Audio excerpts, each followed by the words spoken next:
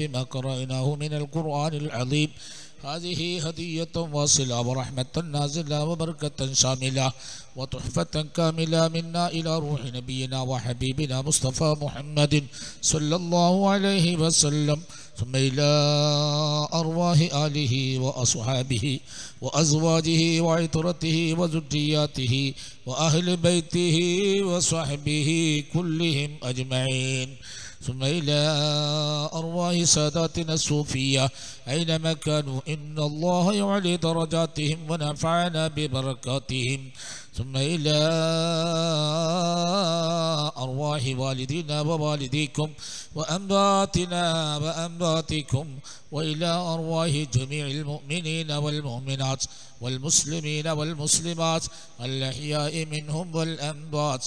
اللهم اجعلنا واجعل من جمعوا في هذا المجلس وأهلها وأولادها وأحبابنا من عتقاء رمضان.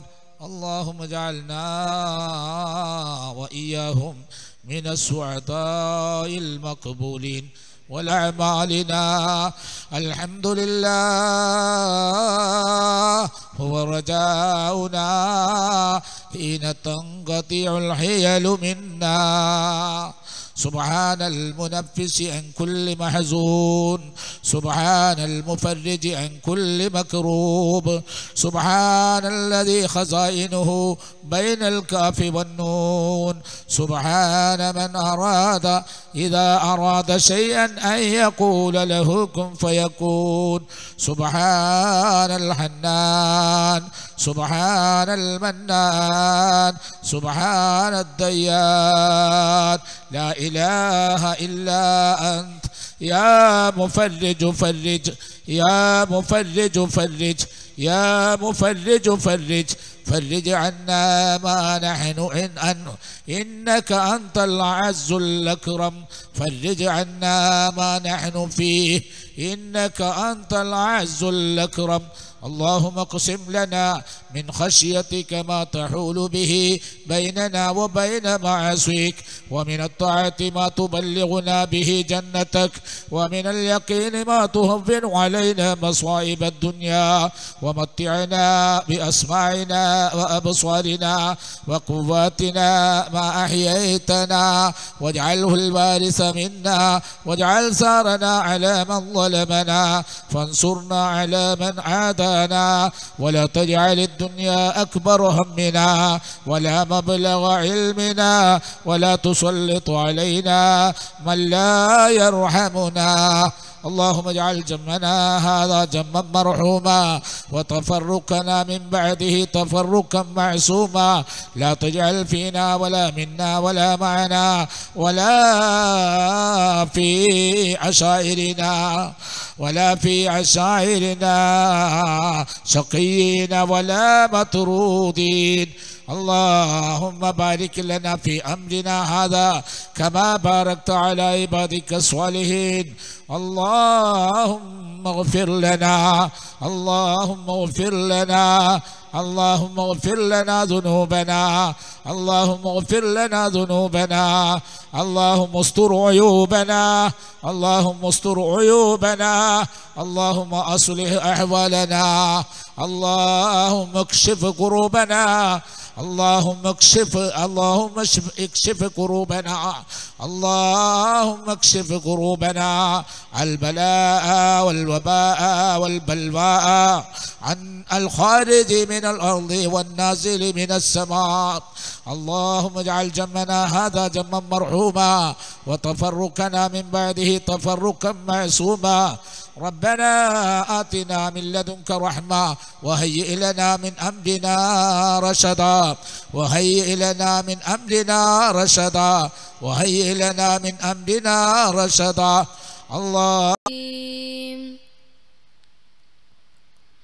شهر رمضان الذي ينزل فيه القرآن هدى للناس وبينات من الهدى والفرقان، فمن شهد منكم الشهر فليصم، ومن كان مريضا أو على سفر فعدة من أيام أخر يريد الله بكم اليسر ولا يريد بكم العسر ولتكملوا العدة ولتكبروا الله على ما هداكم ولعلكم تشكرون وإذا سألك عبادي عني فإني قريب أجيب دعوة الداء إذا دعاني فليستجيبوا لي وليؤمنوا به لعلهم يرشدون أحل لكم ليلة الصيام الرفث إلى نسائكم هن لباس لكم وأنتم لباس لهن علم الله أنكم كنتم تختانون أنفسكم وتاب عليكم وعفى عنكم فالآن باشروهن وابتغوا ما كتب الله لكم وكلوا واشربوا حتى يتبين لكم الخيط الأبيض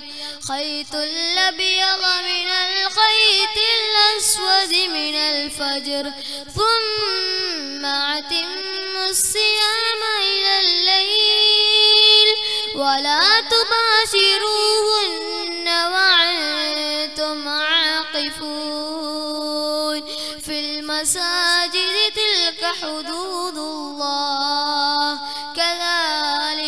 كذلك يبين الله لكم آياته لعلكم تشكرون صدق الله العلي العظيم. السلام عليكم ورحمة الله وبركاته.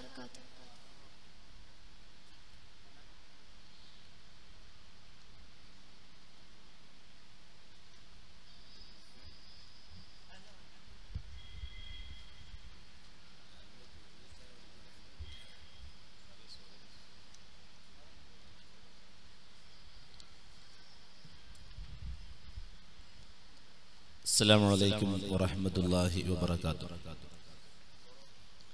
الحمد لله رب العالمين والصلاة والسلام على رسوله الأمين وعلى آله وصحبه أجمعين والتابعين لهم بإحسان إلى يوم الدين وعنا ومعهم وفيهم برحمتك يا أرحم الراحمين.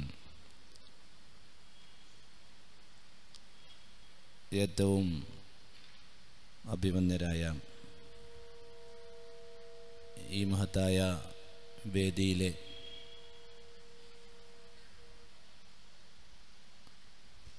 ആദരണീയരും ബഹുമാന്യരുമായ അഭിമന്യരായ ഉസ്താദുമാരെ, നേതാക്കളെ, ബഹുമാനികളായ അനുഗ്രഹീത സദസ്സിന് സാന്നിധ്യമരുളിയ മുഅ്മിനുകളെ, മുഅ്മിനാത്തുകളെ, അല്ലാഹു നമ്മുടെ ഈ ഒരുമിച്ച് കൂടലും പിരിയലുമെല്ലാം നാളെ ഹസനാത്തിൻ്റെ പട്ടികയിലുള്ള ഒരു വലിയ അമലായി രേഖപ്പെടുത്തി തരട്ടെ. ആമീൻ എന്ന് ദുആ ചെയ്യാം.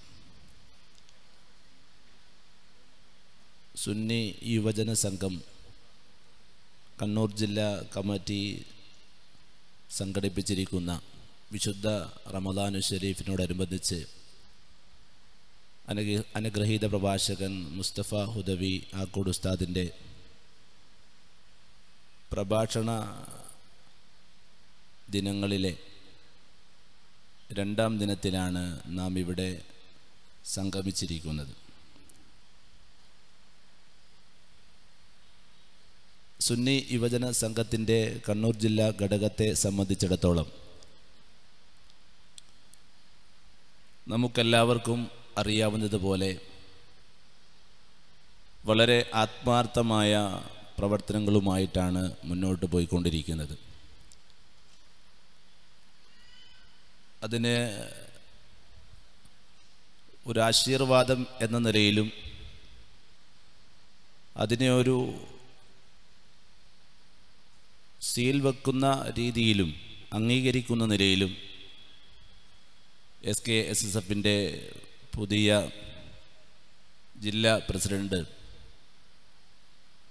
SYSൻ്റെ ആത്മാർത്ഥതയെ സംബന്ധിച്ച് ഇന്നലെ നിങ്ങളുടെ ശ്രദ്ധയിൽ തെരഞ്ഞെടുപ്പെടുത്തുകയുണ്ടായി. വളരെ ഇഖ്ലാസോടുകൂടി പ്രവർത്തിച്ചതിൻ്റെ കാരണത്താലാണ് ഇത്രയും വലിയ സദസ്സുകൾ ഇവിടെ സംഘടിപ്പിക്കാൻ സാധിച്ചത് എന്ന് അദ്ദേഹത്തിൻ്റെ ആശംസ ഭാഷണത്തിൽ പറഞ്ഞത് നിങ്ങൾ ശ്രദ്ധിച്ചിട്ടുണ്ടാകുമല്ലോ. ആ രീതിയിൽ കുറ്റമറ്റ രീതിയിൽ പ്രബോധന പ്രവർത്തനങ്ങളുമായി മുന്നോട്ട് പോയിക്കൊണ്ടിരിക്കുന്നു. അതുപോലെ തന്നെ കാരുണ്യ മേഖലയിൽ നാം വലിയ സംഭാവനകളാണ് നൽകിക്കൊണ്ടിരിക്കുന്നത്. പക്ഷേ അത് ശാഖകളുടെ പ്രവർത്തനങ്ങളിലേക്ക് മാത്രമായി അത് കൊട്ടിഘോഷിക്കപ്പെടാതെ പോകുന്നു എന്നതുകൊണ്ടാണ് മിക്കവാറും സുന്നി യുവജന സംഘത്തിൻ്റെ സംസ്ഥാന കമ്മിറ്റിയുടെ നിർദ്ദേശമനുസരിച്ച് നമ്മുടെ കാരുണ്യ പ്രവർത്തനങ്ങൾ വളരെ സ്വകാര്യമായ രീതിയിലുള്ള ഒരു സ്വഭാവത്തിലായിരിക്കണം. ഒരു 5 കിലോ അരി ഒരു പാവപ്പെട്ട മനുഷ്യന് കൊടുക്കുന്നതിനൊരു സ്റ്റേജോ അല്ലെങ്കിൽ ഒരു ഫോട്ടോ പ്രദർശനമോ ഒരു പ്രകടനപരതയോ വേണ്ടതില്ല. അദ്ദേഹത്തിനും അഭിമാനമുണ്ടാകും. അദ്ദേഹത്തിൻ്റെ അഭിമാനത്തെ കളങ്കപ്പെടുത്തുന്ന രീതിയിലാവരുത് എന്നുള്ള നമ്മുടെ മഹാമനീഷികളുടെ ദീർഘദൃക്കുള്ള ചിന്താഗതിയുടെ കാരണത്താൽ അവർ നമ്മോട് നിർദ്ദേശിച്ചനുസരിച്ച് ആ രീതിയിലാണ് നാം നടത്തി കൊണ്ടുവരാറുള്ളത്. അതിപ്പോൾ വ്യാപകമായ രീതിയിലൊരു കോർഡിനേറ്റ് ചെയ്തുകൊണ്ട് ജില്ലാ കമ്മിറ്റി നമ്മുടെ ആത്മാർത്ഥമായ പ്രവർത്തകർക്ക്, സജീവമായ പ്രവർത്തകർക്ക്, പക്ഷേ അവർ സ്റ്റേജിലും പേജിലും ഒന്നും നിറഞ്ഞു നിൽക്കുന്നുണ്ടാവില്ല. പക്ഷേ അക്ഷീണം അവരുടെ പ്രവർത്തനം കൊണ്ടായിരിക്കും പല ശാഖകളിലും ഏരിയകളിലും മണ്ഡലങ്ങളിലും ജില്ലകളിൽ തന്നെയും പ്രവർത്തനം വളരെ കരുത്ത് ആർജിച്ചുകൊണ്ട് മുന്നോട്ട് പോകുന്നത്. നിമിത്തങ്ങൾ അവരായിരിക്കും. അങ്ങനെയുള്ള ആളുകൾ പക്ഷേ തൻ്റെ കുടുംബത്തിൻ്റെയും തൻ്റെ വ്യക്തിപരമായ കാര്യങ്ങളുടെയും സങ്കടപ്പാടുകൾ പേറിക്കൊണ്ട് നെരിപ്പോടായി മാറിയ ഒരു ഹൃദയത്തിൻ്റെ ഉടമകളായിരിക്കും. പക്ഷേ അവരുടെ സങ്കടപ്പാടുകളും അവരുടെ വേദനകളും അവരുടെ പരിദേവനങ്ങളും ആരോടും പങ്കുവെക്കാൻ അവർ ആഗ്രഹിക്കുന്നില്ല. അവർ എല്ലാം ഉള്ളിലൊതുക്കി അവസാനം ഹാർട്ട് രോഗികളായി ചിലപ്പോൾ അതിൻ്റെ നിമിത്തത്താൽ തന്നെ ലോകത്തോട് വിട പറയേണ്ടി വരുന്ന വേദനാജനകമായ സാഹചര്യമുള്ള ആളുകളെ കണ്ടെത്തി അവരുടെ പരിദേവനങ്ങളും അവരുടെ ദുഃഖങ്ങളും ഒരു പരിധിവരെ ഒരളവോളം സുന്നി യുവജന സംഘം കണ്ണൂർ ജില്ലാ കമ്മിറ്റി നേരിട്ട് ഇടപെട്ട് പരിഹരിച്ച് ഒരു മനുഷ്യൻ്റെ ഏറ്റവും വലിയ ഭൗതികമായ ജീവിതത്തിലെ ആവശ്യം എന്ന നിലയിൽ ഒരു പാർപ്പിടം ഒരുക്കി കൊടുത്ത് ആ രീതിയിൽ ഒരു നല്ല ഒരു ജീവിതവുമായി മുന്നോട്ട് കൊണ്ടുപോകുവാൻ സമൂഹത്തിൻ്റെ മുഖ്യധാരയിലേക്ക് അവരെ കൈപിടിച്ചു കൊണ്ടുവരുവാൻ വേണ്ടിയുള്ള അശ്രാന്തമായൊരു കാരുണ്യ പ്രവർത്തനങ്ങൾക്ക് ഇവിടെ ജില്ലാ കമ്മിറ്റി നന്ദി കുറിക്കാൻ പോവുകയാണ്. നിങ്ങളുടെ ആത്മാർത്ഥമായ സഹകരണവും സഹായവും അതിലേറെ പ്രാർത്ഥനയും ഉണ്ടാവണേ എന്ന് തുടക്കത്തിൽ ഞാൻ ഓർമ്മിപ്പിക്കുകയും അഭ്യർത്ഥിക്കുകയും ചെയ്യുകയാണ്. കത്തുവ എന്ന് പറയുന്ന പ്രദേശം നമുക്കെല്ലാവർക്കും അറിയാവുന്നതാണ്. ഇന്നിപ്പോൾ നമ്മുടെ ഇടയിലും മാധ്യമങ്ങൾ നമുക്ക് അത് മാഞ്ഞു പോകുന്ന വിധത്തിലായി മാറിയിട്ടുണ്ട്. കശ്മീർ എന്ന് പറയുന്ന പ്രദേശത്തെ കത്തുവ എന്ന് പറയുന്ന ഗ്രാമത്തിലെ ഒരു പാവപ്പെട്ട കുടുംബത്തിലെ കുട്ടിയാണ് ആസിഫ എന്ന് പറയുന്ന എട്ടും പൊട്ടും തിരിയാത്ത പൊന്നോമനമോൾ.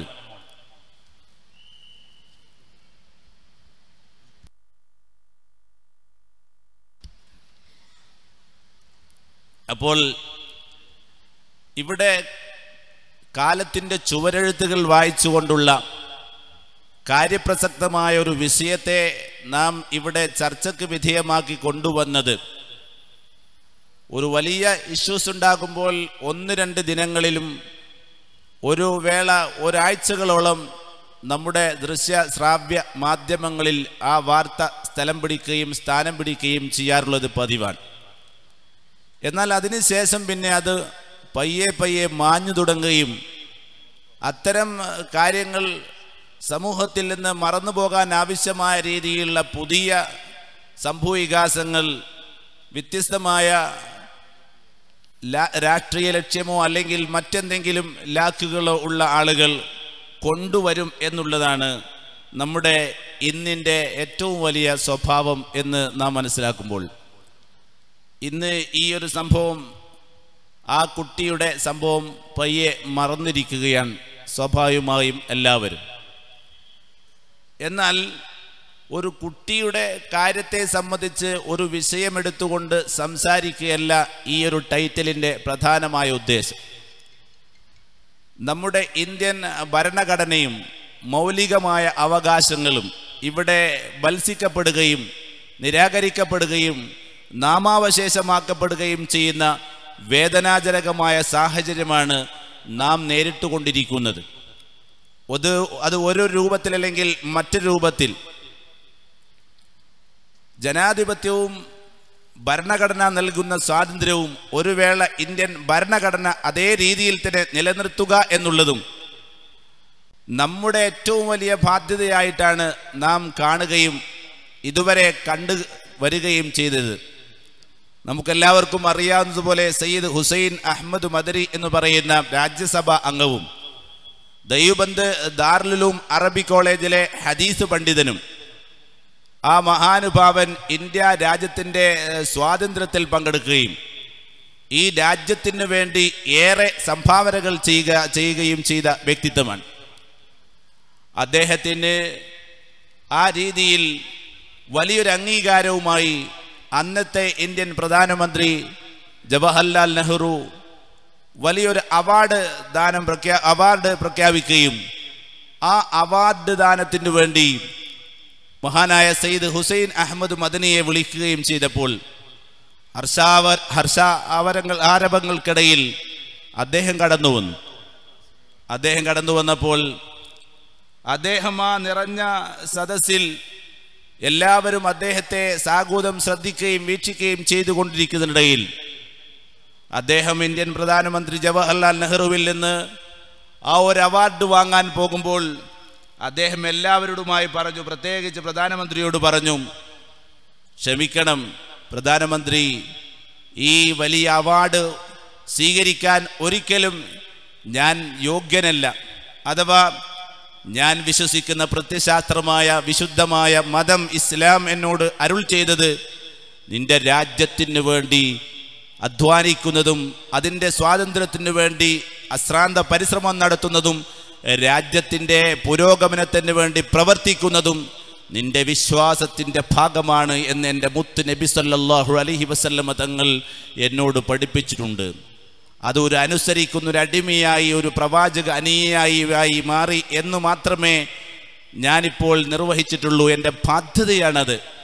ആ നിർബന്ധ ബാധ്യത ഞാൻ നിർവഹിച്ചതിന് ഒരു അവാർഡ് എനിക്ക് സ്വീകരിക്കുന്നതിൽ ഒരു താല്പര്യമില്ലാത്തൊരവസ്ഥയുണ്ട് എന്ന് പ്രധാനമന്ത്രിയോട് പറഞ്ഞത് സയ്യിദ് ഹുസൈൻ അഹമ്മദ് മദനി എന്ന് പറയുന്ന ഇസ്ലാമിൻ്റെ ഏറ്റവും വലിയ നേതാവാണ് എന്ന് സാന്ദർഭികമായി ഞാൻ ഉണർത്തുകയാണ്. അപ്പോൾ അങ്ങനെയുള്ള ചരിത്രങ്ങൾ നമുക്ക് അവകാശപ്പെടാൻ ഉണ്ടായിരിക്കെ കേവലം അവകാശമല്ല, ചരിത്രത്തിൻ്റെ രേഖകളിൽ തങ്കലിപികളാൽ ആലേഖനം ചെയ്യപ്പെട്ട യാഥാർത്ഥ്യമാണ് അത്. അങ്ങനെയുള്ള പശ്ചാത്തലത്തിൽ നമ്മുടെ ഭരണഘടനയെ നിരന്തരമായി സ്ഥിരപ്പെടുത്തുകയും അത് സംരക്ഷിക്കുകയും ചെയ്യേണ്ടുന്ന വലിയ ബാധ്യത നമുക്കുണ്ട്. ആ ബാധ്യത നിർവഹണത്തിൽ നാം ജാഗ്രതയോടുകൂടി മുന്നോട്ട് പോവുകയാണ്. ഫാസിസ്റ്റ് വർഗീയവാദികൾ നമ്മുടെ മത മൗലിക അവകാശത്തെയും ഭരണഘടന സ്വാതന്ത്ര്യത്തെ തന്നെയും ചോദ്യം ചെയ്യപ്പെടുന്ന പ്രത്യേകമായ സാഹചര്യത്തിൽ അരുത്, അതൊരിക്കലും അനുവദിക്കപ്പെടാൻ പറ്റില്ല എന്ന് ഉറക്കെ പ്രഖ്യാപിക്കുകയാണ് ഇത്തരം വിഷയങ്ങൾ കാലികമായി നാം സമൂഹത്തിൻ്റെ മുന്നിൽ ബോധ്യപ്പെടുത്തിക്കൊണ്ട് SYS നിർവഹിച്ചു കൊണ്ടിരിക്കുന്നത് എന്ന് ഞാൻ സാന്ദർഭികമായി സൂചിപ്പിക്കുകയാണ്. എൻ്റെ കർത്തവ്യത്തിലേക്ക് ഞാൻ പ്രവേശിക്കുകയാണ്. ഈ വേദിക്ക് സ്വാഗതം അരുളുക എന്നുള്ള ഉത്തരവാദിത്തമാണ് എന്നിൽ അർപ്പിതമായിരിക്കുന്നത്. നമുക്കിവിടെ ഈ സദസ്സിന് ആവശ്യമായ വിധത്തിൽ പ്രാർത്ഥന നിർവഹിച്ചു തന്ന ബഹുമാന്യരായ സുബൈർ ബാക്കവി ഉസ്താദ് അവർകൾ, അദ്ദേഹത്തെ ഈ വേദിയിലേക്ക് സ്വാഗതം ആശംസിക്കുകയാണ്.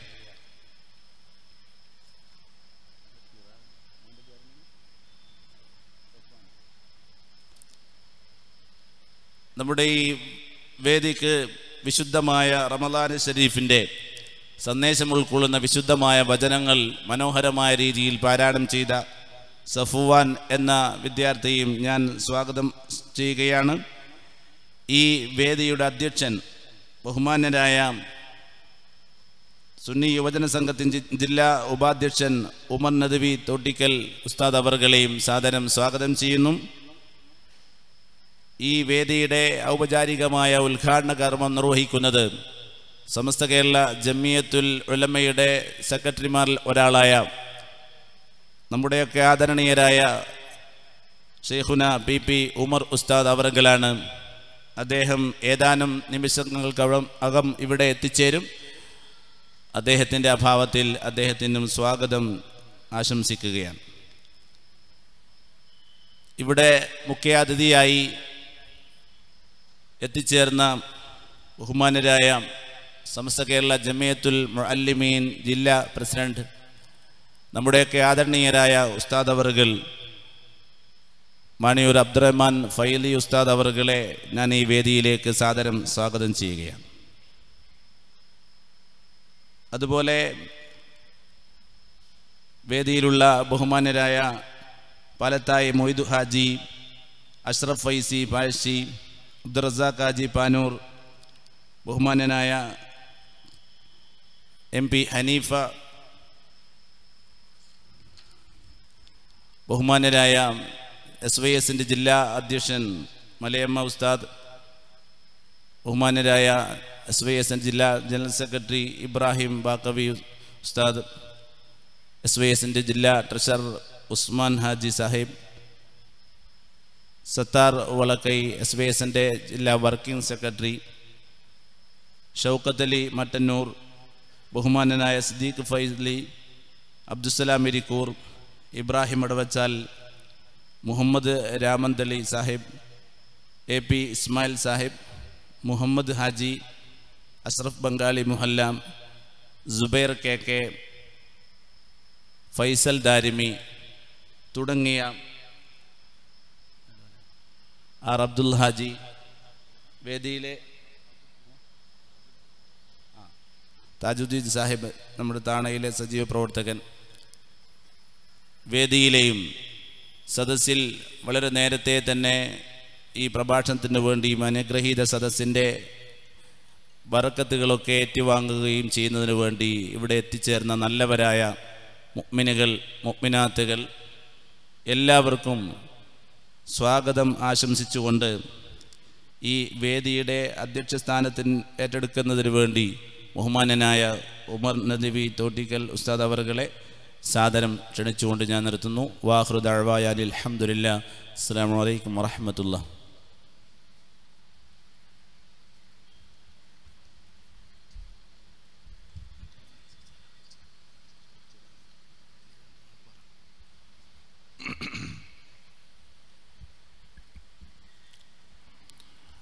അസ്സലാമു അലൈക്കും വറഹ്മത്തുള്ളാഹി വബറകാതുഹു. ബിസ്മില്ലാഹിർ റഹ്മാനിർ റഹീം. അൽഹംദുലില്ലാഹി റബ്ബിൽ ആലമീൻ. വസ്സലാത്തു വസ്സലാമു അലാ അശ്റഫിൽ മുർസലീൻ വഅലാ ആലിഹി വസഹ്ബിഹി അജ്മഈൻ. ഇൻ ഉരീദു ഇല്ലൽ ഇസ്ലാഹ മസ്തതഅതു വമാ തൗഫീഖി ഇല്ലാ ബില്ലാഹി അലൈഹി തവക്കൽതു വഇലൈഹി ഉനീബ്. സ്റ്റേജിൽ ഉപവിഷ്ടരായ സുന്നി യുവജന സംഘത്തിൻ്റെയും ജമിയത്തുൽ മുഅല്ലിമിൻ്റെയും സമസ്ത കേരള ജമിയത്തുൽ ഉലമയുടെയും പോഷകഘടകങ്ങളുടെയും മഹാന്മാരായ നേതാക്കന്മാരെ, പ്രവർത്തകന്മാരെ, മാന്യ സദസ്യരെ, റബ്ബ് സുബ്ഹാനഹു വ തആല നമ്മുടെ ഒരുമിച്ച് കൂടലൊരു സ്വാലിഹായ അമലായി നമ്മിൽ നിന്ന് കബൂൽ ചെയ്യട്ടെ. പരിശുദ്ധമായ റമദാൻ അതിൻ്റെ പുണ്യങ്ങളൊക്കെ പരിപൂർണമായി ഉൾക്കൊണ്ട് നേടിയെടുത്തുകൊണ്ട് നാളെ ഈ പരിശുദ്ധമായ റമദാൻ ഗുണകരമായി സാക്ഷി നിൽക്കുന്ന വിജയികൾ റബ്ബ് സുബ്ഹാനഹു വ തആല നമ്മെ എല്ലാവരെയും ഉൾപ്പെടുത്തി അനുഗ്രഹിക്കട്ടെ. എത്ര കാലമാണോ ദുനിയാവിൽ അല്ലാഹു നമുക്ക് ആയുസ് കണക്കാക്കിയത് അത്രയും കാലം നല്ല ആരോഗ്യത്തോടെ, ആഫിയത്തോടെ, ഇസ്സത്തോടെ, സന്തോഷത്തോടെ അള്ളാഹുവിൻ്റെ തൃപ്തിയിലും പൊരുത്തത്തിലും ഇബാദത്തിലുമായി ജീവിക്കാനും, എപ്പോഴാണോ നമുക്ക് മരണം ഹൈറായി വരുന്നത് ആ സമയം സ്വർഗം കണ്ട് സന്തോഷിച്ച് ലാ ഇലാഹ ഇല്ലല്ലാഹ് ഉച്ചരിച്ച് കാമില ഈമാനോടെ മരിച്ചു പിരിയാനുമുള്ള സൗഭാഗ്യം റബ്ബ് സുബ്ഹാനഹു വ തആല നമുക്കെല്ലാവർക്കും പ്രദാനം ചെയ്തു തരട്ടെ. നമ്മെ എല്ലാവരെയും, നമുക്ക് വേണ്ടപ്പെട്ട എല്ലാവരെയും, പ്രത്യേകിച്ച് നമ്മിൽ നിന്ന് മൺമറഞ്ഞു പോയ നമ്മുടെ നേതാക്കന്മാർ, നമ്മുടെ പ്രസ്ഥാനത്തിൻ്റെ നായകന്മാർ, നമ്മുടെ കൂട്ടുകുടുംബാദികൾ, അഭ്യുതകാംക്ഷികൾ, നമ്മെ സഹായിച്ചവർ എല്ലാവരെയും സ്വർഗ്ഗലോകത്ത് ജന്നാത്തുൽ ഫിർദൗസ് റബ്ബ് സുബ്ഹാനഹു വ തആല ഒരുമിച്ച് കൂട്ടിത്തരട്ടെ. പുണ്യങ്ങളുടെ പൂക്കാലമായ പരിശുദ്ധമായ റമദാൻ നന്മകൾ വാരിക്കൂട്ടാനുള്ള പരിശ്രമത്തിലാണ് സത്യവിശ്വാസി. ആ നന്മകളുടെ ഏറ്റവും പ്രധാനപ്പെട്ട ഒരു ഭാഗമാണ് ഇൽമുമായി ബന്ധപ്പെട്ട സദസ്സുകളൊക്കെ. അതുകൊണ്ടാണ് വളരെ നേരത്തെ തന്നെ ഈ സദസ്സിലേക്ക് പല ആളുകളും പല സത്യവിശ്വാസികളും നേരത്തെ എത്തുന്നത് എന്നുള്ളത് നമുക്ക് നന്നായി മനസ്സിലാക്കാൻ സാധിക്കും.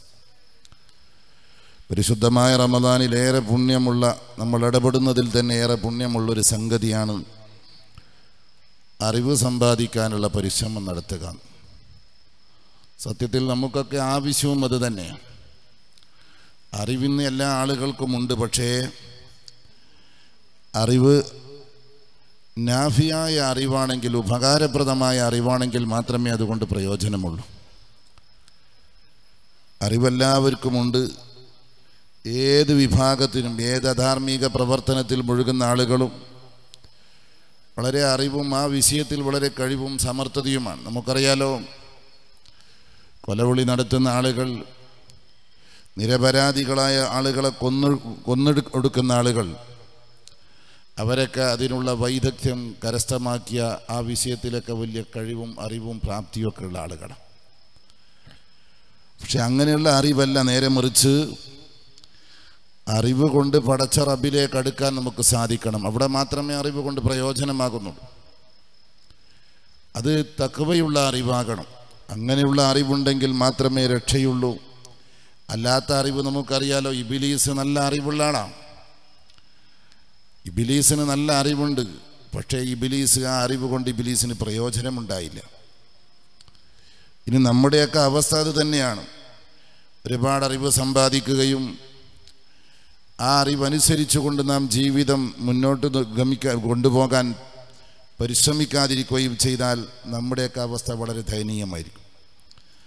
അതുകൊണ്ട് അറിവ് ഒരുപാട് സമ്പാദിക്കലല്ല, പഠിച്ച അറിവ് നമ്മുടെ ജീവിതത്തിൽ പ്രാവർത്തികമാക്കാനുള്ള പരിശ്രമമാണ് നമ്മുടെ ഭാഗത്തുനിന്നുണ്ടാകേണ്ടത്. പഠിച്ച അറിവ് നമ്മുടെ ജീവിതത്തിൽ പ്രാവർത്തികമാക്കാൻ നാളെ റബ്ബിൻ്റെ കോടതിയിൽ ഹാജരാക്കപ്പെട്ട് കഴിഞ്ഞാൽ 4 ചോദ്യത്തിൻ്റെ മറുപടി പറയേണ്ടവരാണ് നമ്മളൊക്കെ.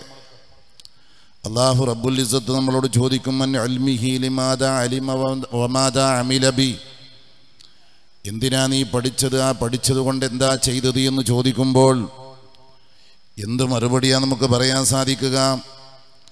ഒരല്പസമയം ഇൽമിൻ്റെ സദസ്സിലിരിക്കുന്നത് എത്രയോ റക്അത്ത് സുന്നത്ത് നിസ്കരിക്കുന്നതിനേക്കാൾ പ്രതിഫലമാണെന്നും, അതേ പ്രകാരം തന്നെ സമുദ്രത്തിലുള്ള മത്സ്യങ്ങൾ വരെ അറിവ് പഠിക്കുന്ന ആളുകൾക്ക് വേണ്ടി പ്രാർത്ഥിക്കുമെന്നുമൊക്കെ ഹദീസുകളിലുണ്ടെങ്കിലും ആ അറിവ് എപ്പോഴാണ് ആ സ്ഥാനത്തെത്തുന്നത്? നമ്മൾ പഠിക്കാൻ ഒരുങ്ങുമ്പോൾ തന്നെ പഠിച്ചതനുസരിച്ച് നമ്മുടെ ജീവിതത്തിൽ മാറ്റമുണ്ടാക്കാനുള്ളൊരു സന്നദ്ധത നമുക്കുണ്ടാകണം. പഠിച്ചത് പ്രാവർത്തികമാക്കാനുള്ളൊരു തയ്യാറെടുപ്പ് നമ്മിലുണ്ടാകണം. എങ്കിൽ മാത്രമേ നമ്മുടെ ഓരോ നടത്തവും എല്ലാം നമുക്ക് പ്രതിഫലാർഹമാകുകയുള്ളൂ. അങ്ങനെയുള്ള അറിവിലേക്ക് വരുന്ന ആളുകളെപ്പറ്റി പറഞ്ഞല്ലോ. തുക്തബു ബികുല്ലി ഖത്വത്തിൻ, ഓരോ ചവിട്ടടിക്കും എഴുതപ്പെടും. ഇബാദത്ത സനത്തിൻ, ഒരു കൊല്ലം ഇബാദത്ത് ചെയ്ത പ്രതിഫലം. ഇൽമിൻ്റെ സദസ്സിലേക്ക് വരികയും അറിവ് പഠിക്കാൻ വേണ്ടി ഇൽമിൻ്റെ സദസ്സിൽ വന്നിരിക്കുകയും ചെയ്യുമ്പോൾ അങ്ങനെയുള്ള ആളുകൾക്ക് നൽകപ്പെടുന്ന പ്രതിഫലമാണ്. അവരെ വീട്ടിൽ നിന്നവർ പുറപ്പെട്ടു അറിവ് നേടാനുള്ള പരിശ്രമത്തിലായി ഒരറിവ് കിട്ടുന്ന സദസ്സിലേക്ക് അവർ നടന്നു വന്നാൽ ഓരോ നടത്തവും നടക്കുമ്പോൾ അവരുടെ പാപങ്ങൾ അല്ലാഹു പുറത്തു കൊടുക്കുകയും അവരുടെ പദവികൾ അല്ലാഹുവിലേക്ക് ഉയർത്തപ്പെടുകയും ചെയ്യുന്നു. അതേ പ്രകാരം തന്നെ വലിയ പുണ്യങ്ങളാണ് അവർക്കൊക്കെ രേഖപ്പെടുത്തപ്പെടുന്നത്. ഈ പറയപ്പെടുന്നതൊക്കെ ലഭ്യമാകാൻ പഠിച്ചതനുസരിച്ച് ജീവിതത്തിൽ പ്രാവർത്തികമാക്കാനുള്ള ഒരു സന്നദ്ധതയും തയ്യാറെടുപ്പും നമ്മുടെ മനസ്സിലുണ്ടാകണം. പുണ്യ റമദാനിലേറെ പ്രയാസപ്പെട്ട് ഇൽമിൻ്റെ സദസ്സിലേക്ക് വരികയും ഒരുപാട് അറിവുകൾ നേടിയെടുക്കാൻ സാധിക്കുകയും ചെയ്യുമ്പോൾ അത് അതേ രൂപത്തിൽ ഉപയുക്തമാകുന്ന വിധത്തിൽ നമുക്ക് ആക്കിയെടുക്കാൻ അല്ലാഹു നമുക്ക് തൗഫീഖ് നൽകി അനുഗ്രഹിക്കട്ടെ. അൽഹംദുലില്ലാഹ്, നമ്മുടെ പ്രവാചകൻ എത്തിയിട്ടുണ്ട്. ഞാൻ എൻ്റെ വാക്കുകൾ ഉപസംഹരിക്കുകയാണ്. ബഹുമാനപ്പെട്ട ഉമർ ഉസ്താദാണ് ഈ പരിപാടി ഔപചാരികമായി ഉദ്ഘാടനം ചെയ്യേണ്ടത്. ബഹുമാനപ്പെട്ടവർ ഏതാനും നിമിഷങ്ങൾക്ക് ഇവിടെ എത്തും ഇൻഷാ അല്ലാഹ്. അതിനു മുമ്പ് നമ്മുടെ ബഹുമാനപ്പെട്ട മാണിയൂർ അബ്ദുറഹ്മാൻ ഫൈസി ഉസ്താദ് അവറുകൾ 2 വാക്ക് നമ്മളോട് ആശംസ പറയും. അതിനുവേണ്ടി ആദരപൂർവ്വം ക്ഷണിച്ചുകൊണ്ട് ഞാൻ ഉപസംഹരിക്കുന്നു. അസ്സലാമു അലൈക്കും വറഹ്മത്തുള്ളാഹി വബറകാതുഹു.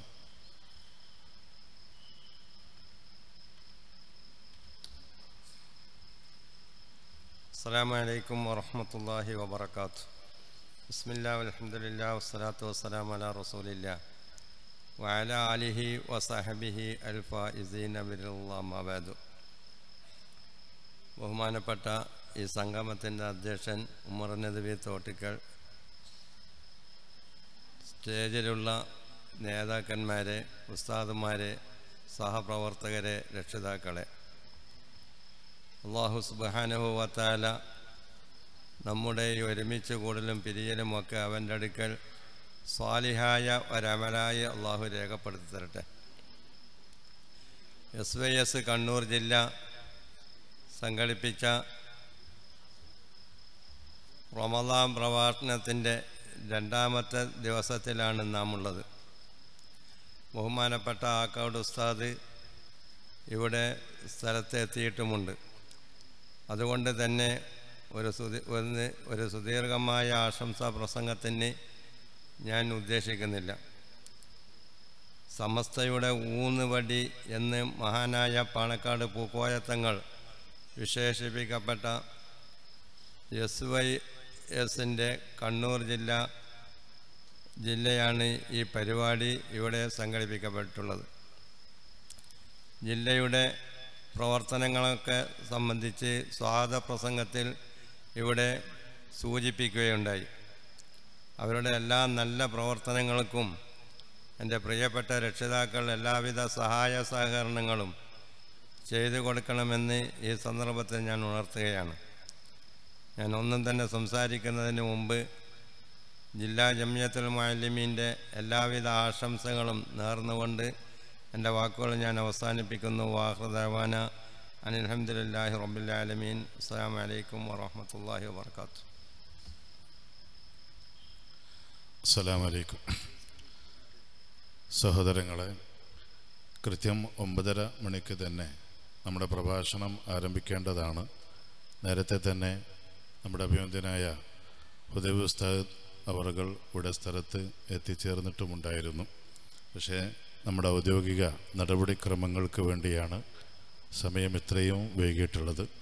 നമ്മുടെ ഈ വേദിയിൽ ജമിയത്തുൽ മുഅല്ലിമീൻ ജില്ലാ general secretary Abdussamad Muttom, ഖജാൻജി Abdushukoor Faili, SKSSFൻ്റെ general secretary ബഹുമാന്യനായ ബഷീർ അസ്അദി, മാനേജ്മെൻറ്റ് അസോസിയേഷൻ പ്രതിനിധി ഇബ്നു ആദം, നമ്മുടെ പ്രിയങ്കരരായ ഹനീഫ് തളിപ്പറമ്പ്, പാലത്തായി മൊയ്തു ഹാജി, ഇസ്മായിൽ പാനൂർ, അബ്ദുൾ റസാഖ് പാനൂർ,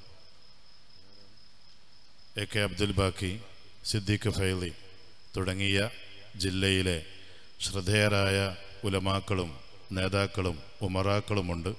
അവരൊക്കെ ഈ സംഘത്തിന്, നമ്മുടെ ഈ ചടങ്ങിന് ആശംസകൾ നേർന്നിട്ടുണ്ട്. ഇനി നമ്മുടെ പ്രഭാഷണം ആരംഭിക്കുകയാണ്. നമ്മുടെ റമദാൻ മാസമായാൽ നമ്മളൊക്കെ പ്രതീക്ഷിക്കുന്ന നോമ്പുതുറ, അത്തായം എന്നൊക്കെ പറയുന്നത് പോലെയുള്ള മറ്റൊരു കാര്യമാണ് കണ്ണൂർ ജില്ലയിൽ മുസ്തഫ ഉദവി ഉസ്താദിൻ്റെ റമദാൻ പ്രഭാഷണം. അതിനുവേണ്ടി നമ്മുടെ ജില്ലയിലെ ആത്മീയ വിശ്വാസികൾ ഏറെ കാത്തിരിക്കാറാണ്. അതിൻ്റെ 2ാം ദിവസമാണിന്ന്. ആസിഫ നിരാശയല്ല നിദാനമാണ് എന്ന വിഷയത്തെ അധികരിച്ച് നമ്മോട് സംവദിക്കുന്നതിന് വേണ്ടി അഭിനന്ദനായ മുസ്തഫ ഉദവി ഉസ്താദ് അവറുകളെ ആദരപൂർവ്വം ക്ഷണിച്ചുകൊള്ളുന്നു.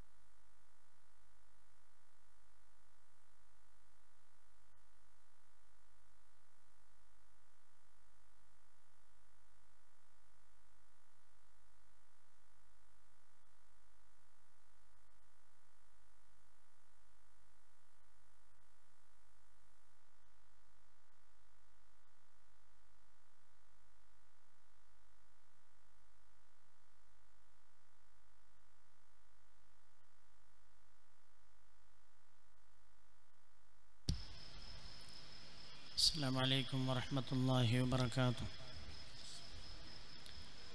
أعوذ بالله من الشيطان الرجيم. بسم الله الرحمن الرحيم. الحمد لله نحمده ونستعينه ونؤمن به ونتوكل عليه ونعوذ بالله من شرور أنفسنا ومن سيئات أعمالنا. من يهده الله فلا مضل له ومن يضلله فلا هادي له. أشهد أن لا إله إلا الله ونشهد أن سيدنا وشفيعنا ونبينا وحبيبنا محمدًا صلى الله عليه وسلم عبده ورسوله أرسله الله بالهدى ودين الحق ليظهره على الدين كله ولو كره المشركون. اللهم صل على سيدنا محمد وعلى آل سيدنا محمد كما صليت على إبراهيم وعلى آل إبراهيم وبارك على سيدنا محمد وعلى آل سيدنا محمد كما باركت على إبراهيم وعلى آل إبراهيم في العالمين إنك حميد مجيد. رب اشرح لي صدري ويسر لي أمري واحلل عقدة من لساني يفقه قولي. اللهم إن نريد إلا الإصلاح ما استطعت وما توفيقي إلا بالله عليه توكلت وإليه أنيب. بسم الله العظيم القدرة والشان شديد البطش والبرهان حافظ الدين والقرآن. بسم الله ما شاء الله كان وما لم يشأ لم يكن ولا حول ولا قوة إلا بالله العلي العظيم. اللهم اهدنا الصراط المستقيم صراط الأنبياء والأولياء والعلماء والشهداء والصديقين والصالحين وحسن أولئك رفيقا. أعوذ بالله من الشيطان الرجيم. بسم الله الرحمن الرحيم. الذين قال لهم الناس إن الناس قد جمعوا لكم فاخشوهم فزادهم إيمانا وقالوا حسبنا الله ونعم الوكيل. الذين قال لهم الناس إن الناس قد جمعوا لكم فاخشوهم فزادهم إيمانا وقالوا حسبنا الله ونعم الوكيل. فانقلبوا بنعمة من الله وفضل لم يمسسهم سوء واتبعوا رضوان الله والله ذو فضل عظيم. إنما ذلكم الشيطان يخوف أولياءه فلا تخافوهم وخافون إن كنتم مؤمنين. عن ثوبان مولى رسول الله صلى الله عليه وسلم أنه قال قال رسول الله صلى الله عليه وسلم يوشك أن تداعى عليكم الأمم من كل أفق كما تداعى الأكلة على قصعتها. قالوا من قلة قال أنتم يومئذ كثير ولكنكم غثاء كغثاء السيل تنزع المهابة من قلوب عدوكم ويجعل في قلوبكم الوهن. قالوا وما الوهن يا رسول الله صلى الله عليه وسلم؟ قال حب الدنيا وكراهية الموت. هذا الزمان الذي كنا نحاذره في قول كعب وفي قول ابن مسعود. دهر به الحق مردود بأجمعه والظلم والبغي فيه غير مردود. إن كان هذا ولم يحدث له غير لم يبك ميت ولم يفرح لمولود. जहाँ में अहले ईमान सूरत खुर्शीद जीते हैं, जहाँ में अहले ईमान सूरत खुर्शीद जीते हैं। इधर डूबे उधर निकले, उधर डूबे इधर निकले। इस्लाम की फितरत में कुदरत ने लचक दी है, इस्लाम की फितरत में कुदरत ने लचक दी है। इतना ही उभरेगा जितना के दबाओगे। सल्लल्लाहु अला मुहम्मद सल्लल्लाहु अलैहि वसल्लम, सल्लल्लाहु अला मुहम्मद सल्लल्लाहु अलैहि वसल्लम। अल्लाहुम्मा सल्लि अला मुहम्मद या रब्बी सल्लि अलैहि वसल्लिम। സമാധരണീയരായ നമ്മുടെ വേദിയുടെ അധ്യക്ഷൻ, സമസ്ത കേരള ജമിയത്തുൽ ഉലമായുടെയും പോഷക ഘടകങ്ങളുടെയും പ്രവർത്തനങ്ങൾക്ക് നമ്മുടെ ഈ ജില്ലയിൽ നേതൃത്വം നൽകുന്നവരിൽ പ്രമുഖരുമായ ആദരണീയരായ ഉസ്താദ് ഉമർ നദ്വി തോട്ടിക്കൽ അവറുകളെ, ഈ വേദിയിൽ ദുആ ചെയ്ത് നമ്മെ ധന്യരാക്കിയ ആദരണീയരായ സുബൈർ ബാക്കവി ഉസ്താദ് അവറുകളെ, SYSന്റെ സമുന്നത നേതാക്കളായ ആദരണീയരായ പാലത്തായി മൊയ്തു ഹാജി,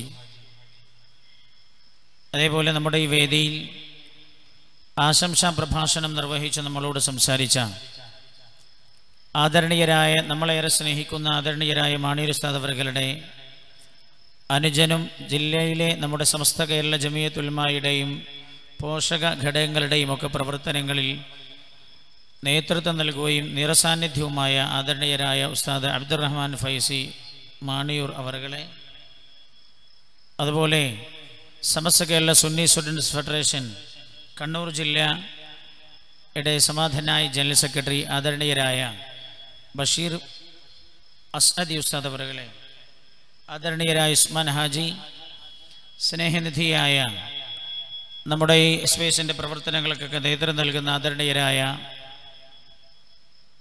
മലയം അബൂബക്കർ ബാക്കവി ഉസ്താദ് അവരുടെ, ഉസ്താദ് അബ്ദുൽ ബാഖി, അതുപോലെ ജില്ലാ ജമിയത്തുൽ മുഅല്ലിമീൻ്റെ പ്രവർത്തനങ്ങൾക്ക് നേതൃത്വം നൽകുന്ന ആദരണീയരായ അബ്ദുസമദ് സാഹിബ് മുട്ടം,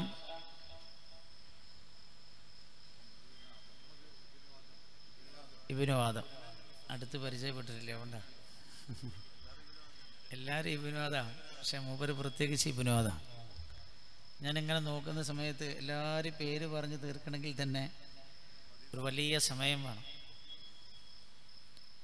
അല്ലാഹു സുബ്ഹാനഹു വ തആല നമ്മുടെ നേതാക്കൾക്കൊക്കെ അല്ലാഹു ആയുരാരോഗ്യം നൽകി അനുഗ്രഹിക്കട്ടെ. ഒരുപാട് ആളുകൾ നേതൃത്വ നിര തന്നെയാണ് നമ്മുടെ ഈ സ്റ്റേജിലുള്ളത്. സമസ്ത കേരള ജമിയത്ത് ഉലമായുടെ അതിൻ്റെ വ്യത്യസ്ത പോഷക ഘടകങ്ങളുടെയൊക്കെ നേതാക്കൾ നമ്മുടെ ഈ വേദിയിൽ അണിനിരന്നിട്ടുണ്ട്. അല്ലാഹു സുബ്ഹാനഹു വ തആല എല്ലാവർക്കും ആരോഗ്യത്തോടെയുള്ള ദീർഘായുസ്സ് അല്ലാഹു പ്രദാനം ചെയ്യട്ടെ. എല്ലാ നല്ല പ്രവർത്തനങ്ങൾക്ക് നേതൃത്വം നൽകാനും അല്ലാഹു തൗഫീക്ക് ചെയ്യട്ടെ.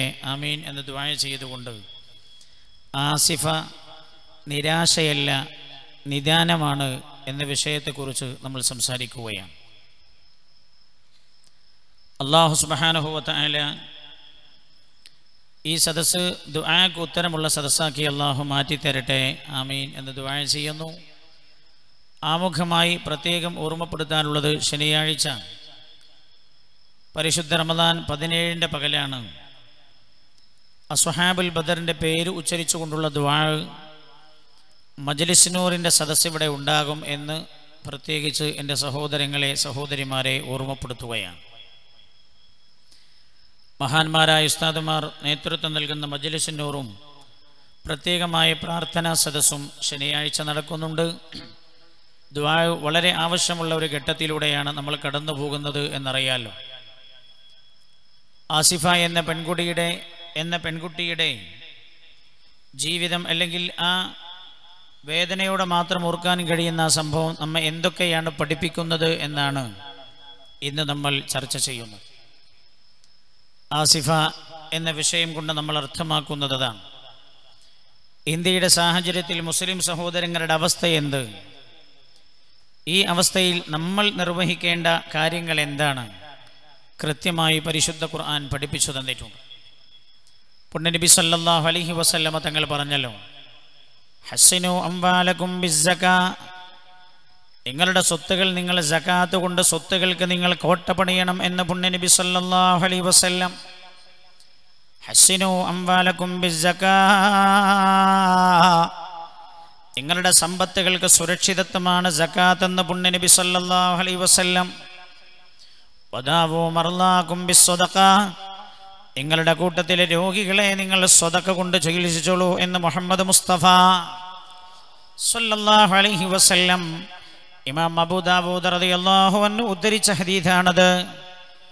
നബി സല്ലല്ലാഹു അലൈഹി വസല്ലം തങ്ങൾ വീണ്ടും പറഞ്ഞു അതേ ഹദീസിലാണ്, വസ്തഖ്ബിലു അംവാജൽ ബലാ, അല്ലാഹുവിൻ്റെ ഹബീബ് പറയുകയാണ്, പരീക്ഷണങ്ങളുടെ മാലപ്പടക്കങ്ങളായി നിങ്ങൾക്ക് നേരെ വരുന്ന പരീക്ഷണങ്ങളെ ബിദ്ദുആഇ വത്തളറു, പ്രാർത്ഥന കൊണ്ട് നിങ്ങൾ അതിജീവിച്ചോളൂ എന്ന് നേരിട്ടോളൂ എന്ന് നബിയുന മുഹമ്മദ് മുസ്തഫ സല്ലല്ലാഹു അലൈഹി വസല്ലം. വർഗീയ കലാപങ്ങളാണോ നമ്മൾ അനുഭവിക്കുന്ന പ്രയാസങ്ങൾക്ക്, വർഗീയ കലാപങ്ങളാണോ അതിൻ്റെ പരിഹാരം? അതല്ല, അള്ളാഹുവിൻ്റെ ഖുർആൻ കാണിച്ച പരിഹാരം എന്ത് എന്ന് അതാ നമ്മൾ ഇന്നത്തെ വിഷയത്തിൽ ചർച്ച ചെയ്യുന്നത്.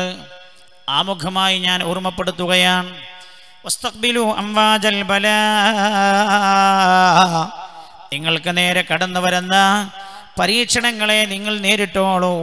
ബിദ്ദുആ, അള്ളാഹുവിലേക്ക് ഇരുകരങ്ങളും ഉയർത്തി പൊട്ടിക്കരഞ്ഞ് ദുആ ചെയ്തുകൊണ്ടെന്ന് അള്ളാഹുവിൻ്റെ ഹബീബ് നബിയുനാ റസൂലുള്ളാഹി സ്വല്ലല്ലാഹു അലൈഹി വസല്ലം. പ്രത്യേകിച്ച് പറയേണ്ടതില്ലല്ലോ, ദുആ വളരെ അനിവാര്യമായ ഒരു ഘട്ടത്തിലൂടെയാണ് നമ്മൾ കടന്നു പോകുന്നത് എന്ന്. നമുക്കെല്ലാ രീതിയിലും സുരക്ഷിതത്വം നഷ്ടപ്പെട്ടു പോയ കാലമാണിത്. ഭരണമേഖലകളിൽ മുസ്ലിം ഉമ്മത്തിന് സുരക്ഷിതത്വമില്ലാത്ത കാലഘട്ടം, ആരോഗ്യ മേഖലകളിൽ സുരക്ഷിതത്വമില്ലാത്ത കാലഘട്ടം. നിപ്പ വൈറസ് നമ്മുടെ നാടിനെ കീഴടക്കുന്നു എന്ന ദുരന്ത വാർത്ത വരുന്ന കാലഘട്ടമാണ്. ആ ഒരു സാഹചര്യത്തിലെ ആ സന്ദർഭത്തിലാണ് നമ്മൾ ജീവിച്ചു കൊണ്ടിരിക്കുന്നത്. നിപ്പ വൈറസ് മനുഷ്യൻ്റെ ഉറക്കം കെടുത്തുന്നു എന്ന് 900 ചില്ലാനം ആളുകൾ നിപ്പ വൈറസ് ബാധിതരാണോ എന്ന നിരീക്ഷണത്തിലാണ് എന്ന് ഇന്നലെ റിപ്പോർട്ട് വന്നല്ലോ. പുണ്യനബി സല്ലല്ലാഹു അലൈഹി വസല്ലം തങ്ങൾ പറഞ്ഞത് വവ്വാലുകളെ കൊല്ലലല്ല, ഭക്ഷണങ്ങൾ ഉപേക്ഷിക്കലല്ല. അള്ളാഹുവിൻ്റെ ഹബീബ് പറഞ്ഞത് വസ്തഖ്ബിലു അംവാജൽ ബലാ, ബലാകളുടെ തിരമാലകളെ നിങ്ങൾ നേരിട്ടോളോ.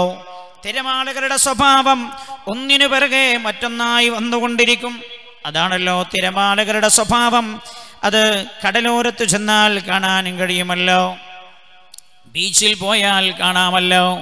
ഒരു തിരമാല വന്ന കരയിലേക്ക് വന്നണഞ്ഞാൽ അതിന് പിറകെ പിന്നെ 100,000 തിരമാലകൾ വന്നുകൊണ്ടേയിരിക്കും. പുണ്യനബി സല്ലല്ലാഹു അലൈഹി വസല്ലം ഈ കാലഘട്ടത്തോട് തന്നെയാണത് പറഞ്ഞത്. വസ്തഖ്ബിലു അംവാജൽ ബലാ, ഒന്നിനു പിറകെ മറ്റൊന്നായി വരുന്ന ബലായികളെ നിങ്ങൾ നേരിട്ടോളൂ. ബിദ്ദുആ, പ്രാർത്ഥന കൊണ്ട് നേരിട്ടോളൂ എന്ന് നബിയുനാ റസൂലുള്ളാഹി സല്ലല്ലാഹു അലൈഹി വസല്ലം. അതുകൊണ്ട് ഈ സാഹചര്യം കൂടെ മനസ്സിലാക്കിയാണ് ശനിയാഴ്ച പ്രത്യേകമായി മജ്ലിസ് നൂറിൻ്റെ സദസ്സ് സംഘടിപ്പിക്കപ്പെട്ടിരിക്കുന്നത് എന്നാമുഖമായി നിങ്ങൾ ഓർമ്മപ്പെടുത്തി. ആസിഫ നിരാശയല്ല, നിദാനമാണ് എന്ന വിഷയത്തെ ആസ്പദിച്ച് നമ്മൾ സംസാരിക്കുകയാണ്. ഞാൻ പറഞ്ഞല്ലോ, കാശ്മീരിൻ്റെ താഴ്വരയിൽ കൊല ചെയ്യപ്പെട്ട കുഞ്ഞുമോളാണ് ആസിഫ. ആസിഫ എന്ന പേര് കേൾക്കുമ്പോൾ തന്നെ നമ്മുടെ മനസ്സിലൂടെ എന്തൊക്കെയോ വിചാരങ്ങളാണല്ലോ കടന്നു പോകുന്നത്, എന്തൊക്കെയോ വേദനകളാണല്ലോ കടന്നു പോകുന്നത് അല്ലേ. ഒരു മതത്തെ നമ്മൾ ആക്ഷേപിക്കാൻ തയ്യാറില്ല. മതത്തിൻ്റെ പേരിൽ മതമറിയാത്ത ആളുകൾ കാട്ടിക്കൂട്ടുന്ന ഭ്രാന്തൻ നടപടികളാണ്, അല്ലെങ്കിൽ രീതികളാണല്ലോ ഓരോ സമുദായത്തെയും വേദനിപ്പിച്ചു കൊണ്ടിരിക്കുന്നത്. ഒരു മതത്തിൻ്റെ ആരാധനാലയത്തെ പോലും വികൃതമായി കാണിക്കുന്ന രീതിയിലായി പോയല്ലോ ആ സംഭവം എന്ന് ഓർക്കുന്നതോടൊപ്പം ഒരു സമുദായത്തിനെന്നല്ല മനുഷ്യ സ്നേഹികളായ ഒരാൾക്കും അവരുടെ ഹൃദയത്തിൽ നിന്ന് മാഞ്ഞു പോകാത്ത വേദന സമ്മാനിച്ചതാണല്ലോ ആസിഫ എന്ന പൊന്നമോരുടെ മരണവും അതേപോലെ ജീവിതവുമെല്ലാം. കുതിരയ്ക്ക് വെള്ളം കൊടുക്കാൻ പോയ പൊന്നമോൾ വീട്ടിലേക്ക് തിരിച്ചു വന്നില്ല എന്ന് പിന്നെ നമ്മൾ അറിയുന്നത് ഒരാഴ്ച കഴിഞ്ഞപ്പോൾ ക്രൂരമായി ബലാത്സംഗം ചെയ്യപ്പെട്ട് ആ പൊന്നമോൾ പിടഞ്ഞു മരിച്ചു എന്നാ പിന്നെ നമ്മൾ അറിയുന്നത്. ഞാൻ ആ സംഭവത്തിലേക്കല്ല പോകുന്നത്, ഒരിക്കലും അത് ഓർക്കാൻ നമ്മൾ ആഗ്രഹിക്കുന്നില്ല. ആ വേദന വീണ്ടും ഓർക്കുക എന്നത് നമുക്ക് സഹിക്കാൻ കഴിയാത്തത്. ഞാൻ അങ്ങോട്ടല്ല കിടക്കുന്നത്, അതിൻ്റെ കാര്യകാരണങ്ങളിലേക്കാണ് നിങ്ങളുടെ ശ്രദ്ധ ഞാൻ കൊണ്ടുവരുന്നത്. ഞാൻ ആ സംഭവം ഒന്നുകൂടെ ആവർത്തിച്ച് മനുഷ്യഹൃദയത്തിൽ നിന്നും മറന്നു പോകുന്ന ആ വേദന ഒരു വികാരമായി തീജ്വാലയായി നിങ്ങളുടെ ഹൃദയത്തിലൂടെ ഒന്നുകൂടെ കടത്തിക്കൊണ്ടുപോകാൻ ഞാൻ ഉദ്ദേശിക്കുന്നില്ല. ആസിഫ എന്ന പൊന്നുമോരുടെ സംഭവം ആ കൊലപാതകം മാത്രമല്ലല്ലോ, ഇന്ത്യ രാജ്യത്ത് എന്തൊക്കെ കൊലപാതകങ്ങളുണ്ടായി. പശുവിൻ്റെ പേരിൽ ക്രൂരമായി മുസ്ലിം സഹോദരങ്ങൾ അടിച്ചു കൊല്ലപ്പെടുന്ന സാഹചര്യമുണ്ടായല്ലോ. ലവ് ജിഹാദിന്റെ പേര് പറഞ്ഞ് പെട്രോൾ ഒഴിച്ചൊരു മനുഷ്യനെ പച്ചക്ക് കത്തിക്കുന്ന സംഭവങ്ങൾ ഉണ്ടായില്ലേ. എന്തിനേറെ 1 മാസം മുമ്പ് പശുവിൻ്റെ പേരിലുള്ള കൊലപാതകം അവസാനിച്ചുവെന്ന് നമ്മൾ കരുതിയതാണല്ലോ. അപ്പോഴാണല്ലോ വീണ്ടും കൊലപാതകങ്ങൾ ഉണ്ടായിക്കൊണ്ടിരിക്കുന്നത്. എന്തിനേറെ ഈ രീതിയിലുള്ള ക്രൂരമായ ചെയ്തികൾ നമ്മൾ നേരെ കണ്ടിട്ടുകൂടെ ഇന്ത്യയുടെ മനസ്സുണരുന്നില്ലേ എന്ന് സംശയിച്ചു പോവുകയാണ് നമ്മൾ. മാത്രമല്ല ഈയിടെ നടന്ന തെരഞ്ഞെടുപ്പുകളൊക്കെ നമുക്ക് നൽകുന്നൊരു സൂചനയുണ്ട്. ഒരു പക്ഷേ 2019 അല്ലെങ്കിൽ ഇനി വരാനിരിക്കുന്ന തെരഞ്ഞെടുപ്പുകളിലോ പൂർണ്ണമായും ഭീകരമായ ചിന്തയുള്ള ആളുകൾ പൂർണ്ണമായും ഇന്ത്യയുടെ ഭരണം കയ്യിലെടുക്കുമോ എന്ന ഭയത്തിലല്ലേ നമ്മളുള്ളത്? സത്യത്തിൽ ഇതിൻ്റെ കാരണക്കാരാരാണ്? നമ്മൾ മനസ്സിലാക്കേണ്ടത്, ആസിഫ എന്ന പൊന്നമോളുടെ സംഭവം റിപ്പോർട്ട് ചെയ്യപ്പെട്ടല്ലോ. അതിന് ശേഷം നമ്മൾ ആ സംഭവത്തിൻ്റെ പിന്നിലുള്ള വികാരമായി നമ്മൾ വായിച്ചത്, നമ്മൾ മനസ്സിലാക്കിയത്, മുസ്ലിം സഹോദരങ്ങൾ അവരുടെ പരിസരത്ത്, വീടിൻ്റെ പരിസരത്ത് താമസിക്കുന്നത് അവർക്ക് ഇഷ്ടപ്പെടാത്തത് കൊണ്ടാണ് അവരെങ്ങനെ ചെയ്തത് എന്ന്. മാത്രമല്ല, ഇന്ത്യ രാജ്യത്തു നിന്ന് മുസ്ലിങ്ങൾ പുറത്തു പോകണമെന്ന് നേരത്തെ പറയാറുണ്ടെങ്കിലും ആ വാദത്തിന് അത്ര ശക്തി ലഭിക്കാറില്ലല്ലോ. പക്ഷേ വർഗീയമായി ചുറ്റുഭാഗത്തുള്ള ആളുകളൊക്കെ ചിന്തിക്കാൻ തുടങ്ങിയതിൻ്റെ കാരണമെന്ത്? കൃത്യമായി പഠിക്കേണ്ടതാണ് നമ്മൾ. കേവലം ഒരു ആസിഫ എന്നതല്ല വിഷയം. ആസിഫ എന്നതൊരു പ്രതീകമാണ് എൻ്റെ സഹോദരങ്ങളെ.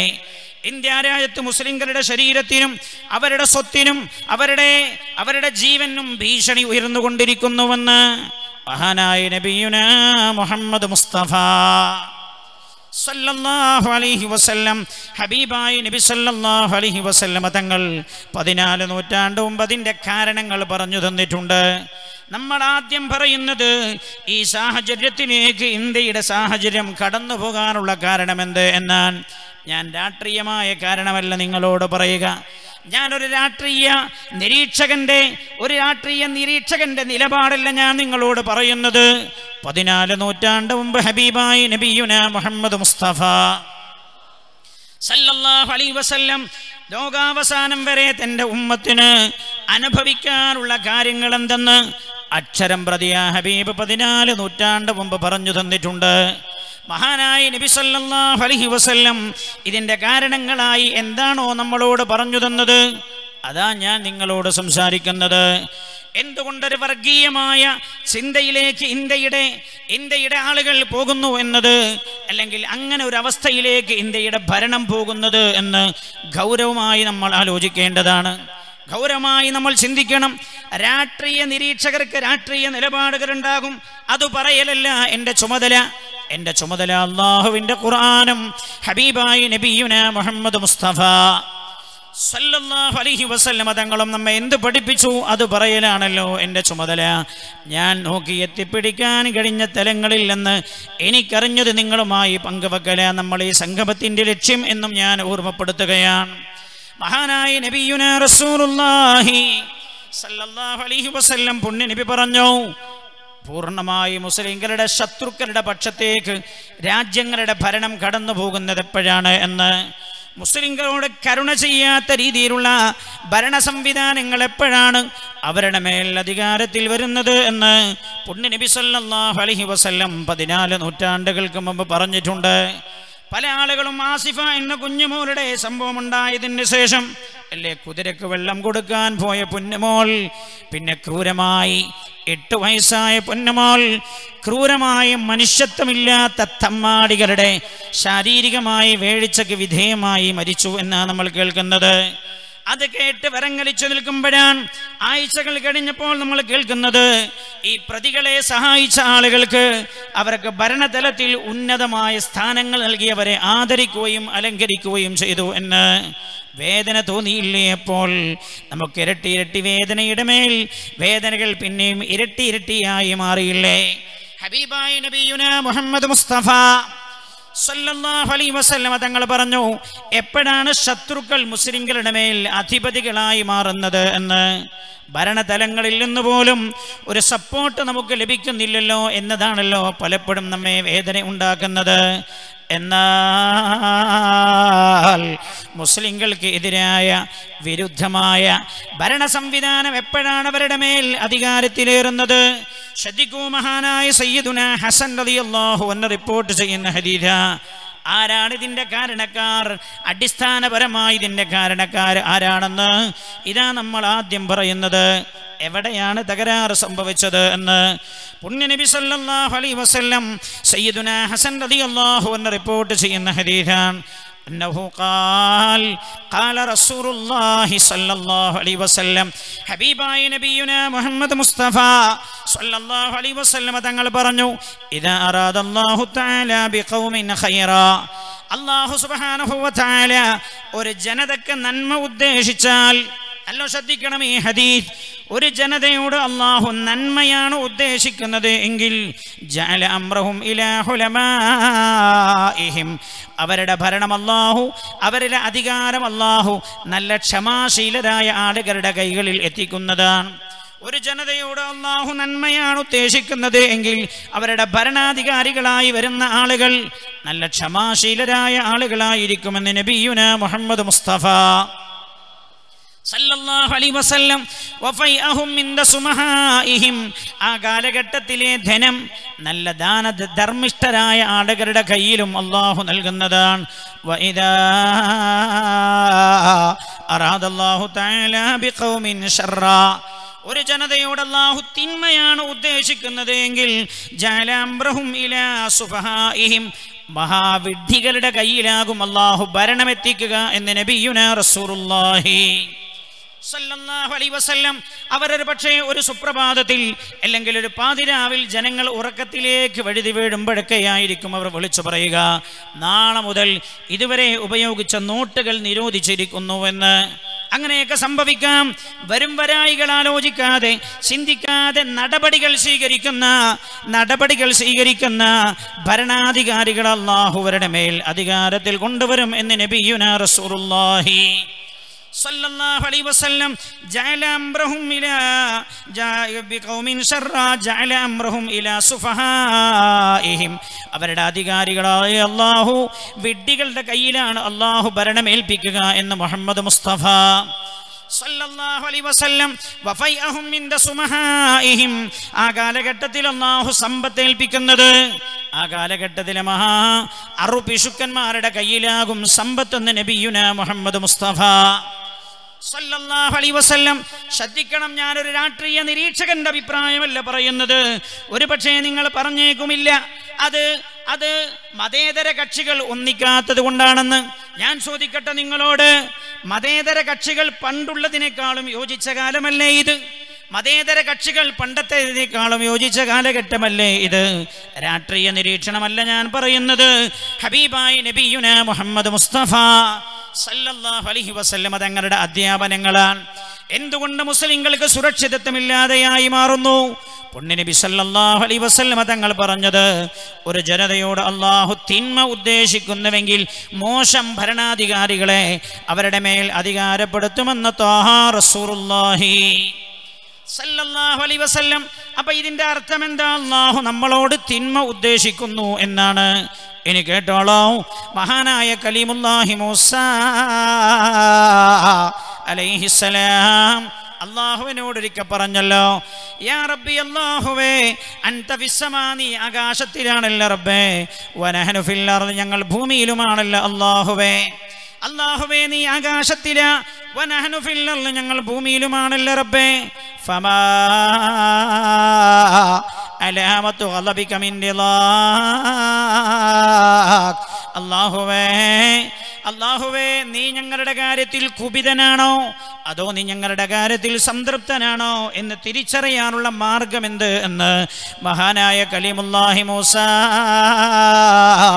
അലൈഹിസ്സലാം അല്ലാഹുവിനോട് ചോദിക്കുകയാണ്. അല്ലാഹുവേ, നീ ആകാശത്തിൽ, ഞങ്ങൾ ഭൂമിയിൽ, നീ ഞങ്ങളുടെ കാര്യത്തിൽ തൃപ്തനാണോ എന്ന് ഞങ്ങൾക്കറിയാനുള്ള മാർഗം എന്താ റബ്ബേ? അതോ നീ ഞങ്ങളുടെ കാര്യത്തിൽ കുപിതനാണോ എന്നറിയാനുള്ള മാർഗം എന്താണ് അല്ലാഹുവേ? മഹാനായ കലീമുല്ലാഹി മൂസ അലൈഹിസ്സലാം അല്ലാഹുവിനോട് ചോദിച്ചപ്പോഴാണ് അല്ലാഹു പറഞ്ഞത്, ഖാൽ, ജഗനിയന്താവായ അല്ലാഹു പറയുകയാണ്, ഇദസ്തഅമൽതു അലൈക്കും ഖിയാറക്കും, മൂസാ നബിയേ, ഞാൻ നിങ്ങളുടെ മേൽ അധികാരത്തിലേറ്റിയത് ഖിയാറക്കും, നിങ്ങളുടെ കൂട്ടത്തിലെ നല്ല ആളുകളെയാണെങ്കിൽ, മാത്രമല്ല നിങ്ങളോട് നന്മ ചെയ്യുന്ന ആളുകളെയാണ് ഞാൻ നിങ്ങളുടെ മേൽ അധികാരത്തിലേറ്റിയത് എങ്കിൽ, ഫഹുവ അലാമത്തു റിളായ അൻകും, ഞാൻ നിങ്ങളുടെ കാര്യത്തിൽ തൃപ്തനാണ് എന്നതിൻ്റെ അടയാളം അതാണ്. അല്ലാഹു ഒരിക്കലും ഭൂമിയിലേക്ക് ഇറങ്ങി വന്നിട്ട് ഞാൻ നിങ്ങളുടെ കാര്യത്തിൽ തൃപ്തനാണെന്ന് അല്ലാഹു പറയില്ലല്ലോ. ഭൂമിയിൽ നേരെ അടിമകളുമായി ഇടപെടുക എന്ന സ്വഭാവം രാജാതിരാജനായ റബ്ബിനില്ലല്ലോ. അപ്പോഴാണ് മൂസ അലൈഹിസ്സലാം അള്ളാഹുവിനോട് പറഞ്ഞതല്ലാ, നീ ഞങ്ങളുടെ കാര്യത്തിൽ കുപിതനാണോ തൃപ്തനാണോ എന്നറിയാനുള്ള മാർഗം എന്ത് എന്ന് അള്ളാഹു പറഞ്ഞു കൊടുക്കുകയാണ്. മൂസാ നബിയേ, ഇദസ്തഅമൽതു അലൈക്കും ഖിയാറക്കും, ഞാൻ നിങ്ങളുടെ മേൽ അധികാരത്തിൽ കൊണ്ടുവന്നത് നിങ്ങളുടെ കൂട്ടത്തിൽ ഏറ്റവും നല്ല ആളുകളെയാണ് എങ്കിൽ, നിങ്ങളോട് കരുണ ചെയ്യുന്ന ആളുകളെയാണ് എങ്കിൽ, നിങ്ങളോട് ക്രൂരത കാണിക്കാത്ത ആളുകളെയാണ് എങ്കിൽ, ഫഹുവ അലാമത്തു റിളായ അൻകും, ഞാൻ നിങ്ങളുടെ കാര്യത്തിൽ കുപിതനാണ്, ഞാൻ നിങ്ങളുടെ കാര്യത്തിൽ തൃപ്തനാണ് എന്നതിൻ്റെ അടയാളം അതാണ്. ഞാൻ നിങ്ങളുടെ കാര്യത്തിൽ തൃപ്തനാണ് എന്നതിൻ്റെ അടയാളമാണ് അല്ലേ? ലോക പോലീസായി ചമയുന്ന അമേരിക്കയുടെ അധിപനായത് ട്രംപാണല്ലോ അല്ലേ? തെരഞ്ഞെടുപ്പ് നടക്കുന്ന സമയത്ത് എല്ലാ പത്രങ്ങളും എഴുതിയില്ലേ ട്രംപ് പരാജയപ്പെടുമെന്ന്? ഒരു നേരിയ ഭൂരിപക്ഷത്തിനെങ്കിലും ഹിലരി ജയിക്കുമെന്നായിരുന്നു എല്ലാ പത്രങ്ങളും എഴുതിയത്.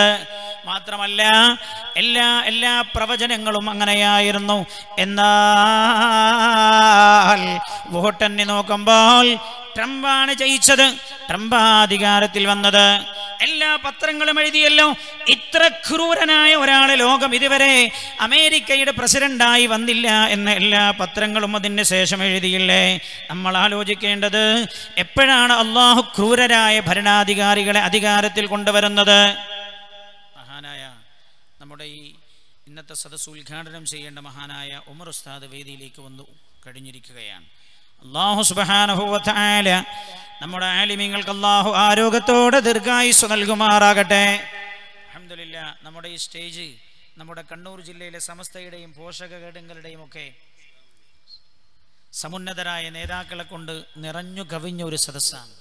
അൽഹംദുലില്ലാ, എത്രയോ കാലം നമ്മൾ ആഗ്രഹിക്കുകയും ചെയ്തതാ. പടച്ച റബ്ബ്, റഹ്മുർ-റഹീമീനായ റബ്ബ് ഒരേ മനസ്സോടെ ഒറ്റക്കെട്ടായി അഹ്ലു സുന്നത്ത് വൽ ജമാഅത്തിന്റെ പ്രവർത്തനങ്ങൾ മുന്നോട്ട് കൊണ്ടുപോകാൻ അല്ലാഹുവേ ഞങ്ങളുടെ ആലിമീങ്ങൾക്കും നേതാക്കൾക്കും നീ തൗഫീഖ് ചെയ്യണേ അല്ലാഹ് എന്ന് ദുആ ചെയ്യുകയാണ്. അല്ലാഹുവേ സുന്നത്ത് ജമാഅത്തിനെ നീ ശക്തിപ്പെടുത്തണേ അല്ലാഹ്, ബിദ്അത്തിനെ നീ ഇല്ലായ്മ ചെയ്യണേ അല്ലാഹ്, എല്ലാവരുടെ മനസ്സും നീ ശുദ്ധമാക്കണേ അല്ലാഹ്. ഈ ഹദീസ് പറഞ്ഞുകൊണ്ട് മഹാനായ ഉമർ ഉസ്താദി ഓതി വെച്ച ഹദീസ് ഒന്ന് അതിൻ്റെ അർത്ഥം മാത്രം പറഞ്ഞ മഹാനായ ഉസ്താദ് അവர்கள் നമ്മുടെ വേദിയുടെ ഉദ്ഘാടനം നിർവഹിക്കാൻ വേണ്ടി വേദി മാറിക്കൊടുക്കുകയാണ്. പുണ്യ നബി സല്ലല്ലാഹു അലൈഹി വസല്ലം മഹാനായ കലിമുല്ലാഹി മൂസ അലൈഹിസ്സലാമിനോട് അല്ലാഹു പറഞ്ഞു, മൂസ നബിയേ, വഇദസ്തഅമൽതു അലൈക്കും ശിറാറക്കും, ഞാൻ നിങ്ങളുടെ മേൽ അധികാരികളായി കൊണ്ടുവന്നത് നിങ്ങളോട് ക്രൂരത കാണിക്കുന്ന, നിങ്ങളെ സഹായിക്കാത്ത, നിങ്ങളോട് നന്മ കാണിക്കാത്ത ആളുകളെയാണ് ഞാൻ നിങ്ങളുടെ മേൽ അധികാരത്തിൽ കൊണ്ടുവന്നത് എങ്കിൽ ഫഹുവ അലാമത്തു സുഖ്തി അലൈക്കും, ഞാൻ നിങ്ങളുടെ മേൽ കുപിതനാണ് എന്നാണ് അതിൻ്റെ അർത്ഥമെന്ന് ഹബീബായി മഹാനായ കലീമുല്ലാഹി മൂസ അലൈഹിസ്സലാമിനോട് അല്ലാഹു പറഞ്ഞു കൊടുക്കുകയാണ് അല്ലേ? ആസിഫ എന്ന പൊന്നുമോരുടെ വിഷയമുണ്ടായി. ഇന്ത്യ രാജ്യത്തെ എല്ലാ മനസ്സാക്ഷിയും നെട്ടിയ സംഭവമായിരുന്നല്ലോ അത്. ആ കേസ് പോലും നടത്തുന്ന സമയത്ത് എന്താ കുട്ടികളുടെ രക്ഷിതാക്കൾ പറഞ്ഞത്? കേസ് CBIക്ക് വിടണം എന്ന് ഈ തെറ്റിന് കൂട്ടുപിടിച്ച ആളുകൾ, അല്ലെങ്കിൽ അവരുമായി ബന്ധമുള്ള രാഷ്ട്രീയക്കാർ എല്ലാവരും പറഞ്ഞല്ലോ CBIക്ക് വിടണമെന്ന്. കുട്ടിയുടെ രക്ഷിതാക്കൾ പറഞ്ഞു, CBIക്ക് വിട്ടാൽ നീതി കിട്ടുമെന്ന് ഞങ്ങൾക്ക് തോന്നുന്നില്ല, അതുകൊണ്ട് പോലീസ് അന്വേഷിച്ചാൽ മതിയെന്ന്, കാശ്മീർ പോലീസ് അന്വേഷിച്ചാൽ മതിയെന്ന്. ഭരണതലങ്ങളിൽ നിന്ന് പോലും നീതി ലഭിക്കുന്നൊരു സാഹചര്യമില്ലാതെയാകുന്ന കാലം എപ്പോഴാണ് എന്ന് കലീമുല്ലാഹി മൂസ അലൈഹിസ്സലാമിനോട് അല്ലാഹു പറഞ്ഞത്. അങ്ങനെ ഒരു കാലമായാൽ നിങ്ങൾ ഭരണത്തിനെതിരെയല്ല ചേക്കേറേണ്ടത്, നിങ്ങൾ ഭരണ സംവിധാനങ്ങളെയല്ല ആക്ഷേപിക്കേണ്ടത്. ഇദസ്തഅമൽതു അലൈക്കും ശിറാറക്കും ഫഹുവ അലാമത്തു ഗളബി അലൈക്കും, അലാമത്തു ഗളബി അൻകും, ഞാൻ നിങ്ങളുടെ മേൽ കുപിതനാണ് എന്നതിൻ്റെ അടയാളമാണതെന്ന് അല്ലാഹു മൂസ അലൈഹിസ്സലാമിനോട് പറഞ്ഞു കൊടുത്തത്. അപ്പൊ നമ്മൾ ചിന്തിക്കണം, എവിടെയാണ് നമുക്ക് തകരാറ് സംഭവിച്ചത്? അതാ നമ്മൾ ഇൻഷാ അല്ലാഹ് മഹാനായ ഉമർ ഉസ്താദ് അവരുടെ ഉദ്ഘാടന ഭാഷണം കഴിഞ്ഞാൽ നമ്മുടെ ചർച്ച ആ രീതിയിലേക്കാണ് പോകുന്നത്. എന്താ അള്ളാഹു നമ്മുടെ കാര്യത്തിൽ കുപിതനാകാനുള്ള കാരണം? എന്തുകൊണ്ട് ലോകവ്യാപകമായി മുസ്ലിങ്ങൾക്ക് എതിരായ ഭരണ സംവിധാനം വരുന്നു? വളരെ ഗൗരവത്തോടെ ചിന്തിക്കേണ്ടതാണ്. ഇന്ത്യയിൽ മാത്രമാണോ? ഇന്ത്യയിൽ മാത്രമല്ല, സൗദി അറേബ്യയുടെ വാർത്ത കേട്ടിട്ട് നമ്മളൊക്കെ സന്തോഷിച്ചതോ ദുഃഖിച്ചതോ? Saudi Arabia ഇന്ത്യയാണോ? അല്ലല്ലോ. സൗദി അറേബ്യയിൽ ഭരണതലത്തിൽ വന്ന ആളാരാ? ഇസ്ലാമിന്റെ അവസാനത്തെ ചിഹ്നവും ആ രാജ്യത്ത് നിന്ന് പിഴുതെറിയുമോ എന്ന് നമ്മൾ ഭയപ്പെടുന്ന ഒരാളല്ലേ സൗദി അറേബ്യയുടെ ഭരണതലത്തിൽ വന്നതിന് ശേഷം 300 സിനിമാ തിയേറ്ററുകളാണ് ഉദ്ഘാടനം നിർവഹിച്ചത്. അതും ഷഅബാൻ മാസത്തിലാണ്. അള്ളാഹുവിൻ്റെ ഹബീബ് റൂഹുകളെ തത്ഹീറു ചെയ്യണം എന്ന് പറഞ്ഞ മാസത്തിലാണ്, ആത്മാവിനെ ശുദ്ധീകരിക്കണം എന്ന് പറഞ്ഞ മാസത്തിലാണ് 300 സിനിമാ തിയേറ്ററുകളുടെ ഉദ്ഘാടനം നിർവഹിക്കുന്നത്. അതിൻ്റെ ഉദ്ഘാടനം എന്നാണോ? രാജകുടുംബത്തിലുള്ള ആളുകൾക്ക് സിനിമ കാണാൻ പറ്റാവുന്ന ആദ്യ തിയേറ്ററിനല്ലേ ഉദ്ഘാടനം നിർവഹിക്കപ്പെട്ടത്. നമുക്ക് പറയാം, മഹാനായ ഉമർ ഉസ്താദ് അവരുടെ ഉദ്ഘാടന ഭാഷണത്തിന് ശേഷം നമ്മൾ വിഷയത്തിലൂടെ കടന്നു പോകും. ലോകവ്യാപകമായി മുസ്ലിങ്ങൾക്കെതിരെ ഈ ചലനം ഉണ്ടാകാനുള്ള കാരണമെന്ത് എന്ന് നമ്മൾ പറയുകയും അള്ളാഹുവിനോട് എന്താണ് അള്ളാഹു അതിന് പഠിപ്പിച്ച പ്രതിവിധി എന്നും പറഞ്ഞ് നമ്മൾ ഇന്ന് പറയുന്നത് അള്ളാഹു ഖബൂൽ ചെയ്യുമാറാകട്ടെ. അസ്സലാമു അലൈക്കും.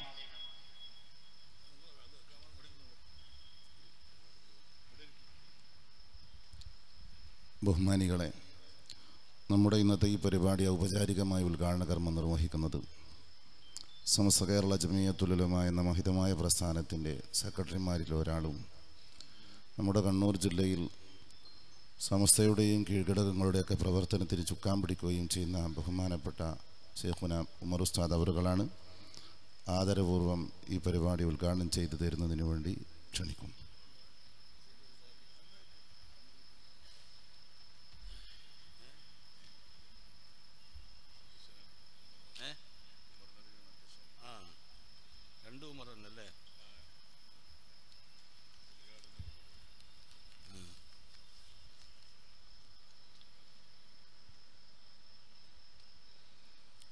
السلام عليكم ورحمة الله وبركاته.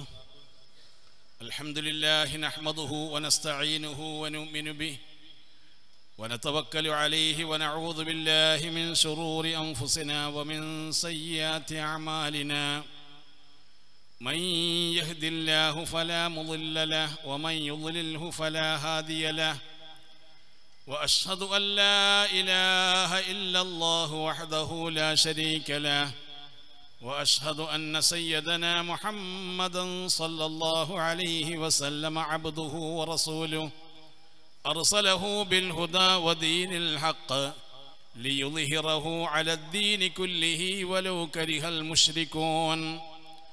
أعوذ بالله من الشيطان الرجيم. بسم الله الرحمن الرحيم. يا أيها الذين آمنوا كونوا قوامين بالقسط شهداء لله ولو على أنفسكم أو الوالدين والأقربين إن يكن غنيا أو فقيرا فالله أولى بهما فلا تتبعوا الهوى أن تعدلوا وإن تلووا أو تعرضوا فإن الله كان بما تعملون خبيرا. صدق الله العلي العظيم وصدق وبلغ رسوله النبي الكريم ونحن على ذلك من الشاهدين الشاكرين والحمد لله رب العالمين. അഭിവന്ദനായ അധ്യക്ഷൻ ഉസ്താദ് ഉമർ നദ്വി തോട്ടിക്കൽ അവറുകളെ, ഇവിടെ മുഖ്യ പ്രഭാഷണം നടത്തിക്കൊണ്ടിരിക്കുന്ന ഉസ്താദ് മുസ്തഫ ഉദവി ആക്കോട് അവറുകളെ, ഈ വേദിയിൽ സന്നിഹിതരായിട്ടുള്ള എൻ്റെ പ്രിയപ്പെട്ട സഹപ്രവർത്തകരായ SYS-ൻ്റെയും SKSF-ൻ്റെയും മറ്റ് SMF തുടങ്ങിയ സമസ്ത കേരള ജമിയത്തുൽ ഉലമയുടെ പോഷക ഘടകങ്ങളുടെ ഭാരവാഹികളും നേതാക്കളുമായ പ്രിയപ്പെട്ട സുഹൃത്തുക്കളെ, പ്രിയപ്പെട്ട ഉമറാക്കളെ, സഹോദരി സഹോദരങ്ങളെ, SYS കണ്ണൂർ ജില്ലാ കമ്മിറ്റി സംഘടിപ്പിച്ചിരിക്കുന്ന ഉസ്താദ് മുസ്തഫ ഹുദവി ആക്കോടിൻ്റെ പഞ്ചദിന റമദാൻ പ്രഭാഷണത്തിൻ്റെ 2ാമത്തെ ദിവസമായ ഇന്ന് ഈ സദസ്സിൽ വളരെ ഗഹനവും വളരെ കാലിക പ്രസക്തിയുമുള്ള ഒരു വിഷയത്തെക്കുറിച്ച് ബഹുമാനപ്പെട്ട ഉസ്താദ് അവറുകൾ പ്രസംഗം തുടർന്നുകൊണ്ടേയിരിക്കുകയാണ്. ഈ സന്ദർഭത്തിൽ ഒരു സുദീർഘമായ പ്രസംഗം ചെയ്ത് നിങ്ങളുടെ സമയം നഷ്ടപ്പെടുത്താൻ ഞാൻ ആഗ്രഹിക്കുന്നില്ല. നമ്മുടെ SYS-ഉം അതുപോലെ തന്നെ കഴിഞ്ഞ ആഴ്ച നമ്മുടെ SKICR പരിശുദ്ധ റമളാൻ പ്രഭാഷണമായി 2 സ്ഥലങ്ങളിലായി കണ്ണൂരിൽ നടത്തപ്പെടുകയാണ്. കഴിഞ്ഞ ആഴ്ച നമ്മുടെ SKICR പ്രഭാഷണ പരിപാടി അവസാനിപ്പിക്കുകയും വളരെ നല്ല ആൾക്കൂട്ടങ്ങൾ സംഗമിക്കുകയും ഒരുപാട് പ്രാർത്ഥനകളും ഉപദേശങ്ങളും നിർദ്ദേശങ്ങളും നസീഹത്തുകളും കേൾക്കാൻ സൗഭാഗ്യമുണ്ടായി. തുടർന്ന് വീണ്ടും നമ്മുടെ SYS ഇവിടെ ഈ പരിപാടി സംഘടിപ്പിച്ചിരിക്കുകയാണ്. ഇതിനെല്ലാം തന്നെ ഒരു സ്വാഗത സംഘമാണ് നേതൃത്വം നൽകുന്നത്. ആ സ്വാഗതത്തിൻ്റെ കീഴിലാണ് ഈ പരിപാടികളൊക്കെ സംഘടിച്ചു കൊണ്ടിരിക്കുന്നത് എന്ന് നിങ്ങളെ ഞാൻ പ്രത്യേകം അറിയിക്കുകയാണ്.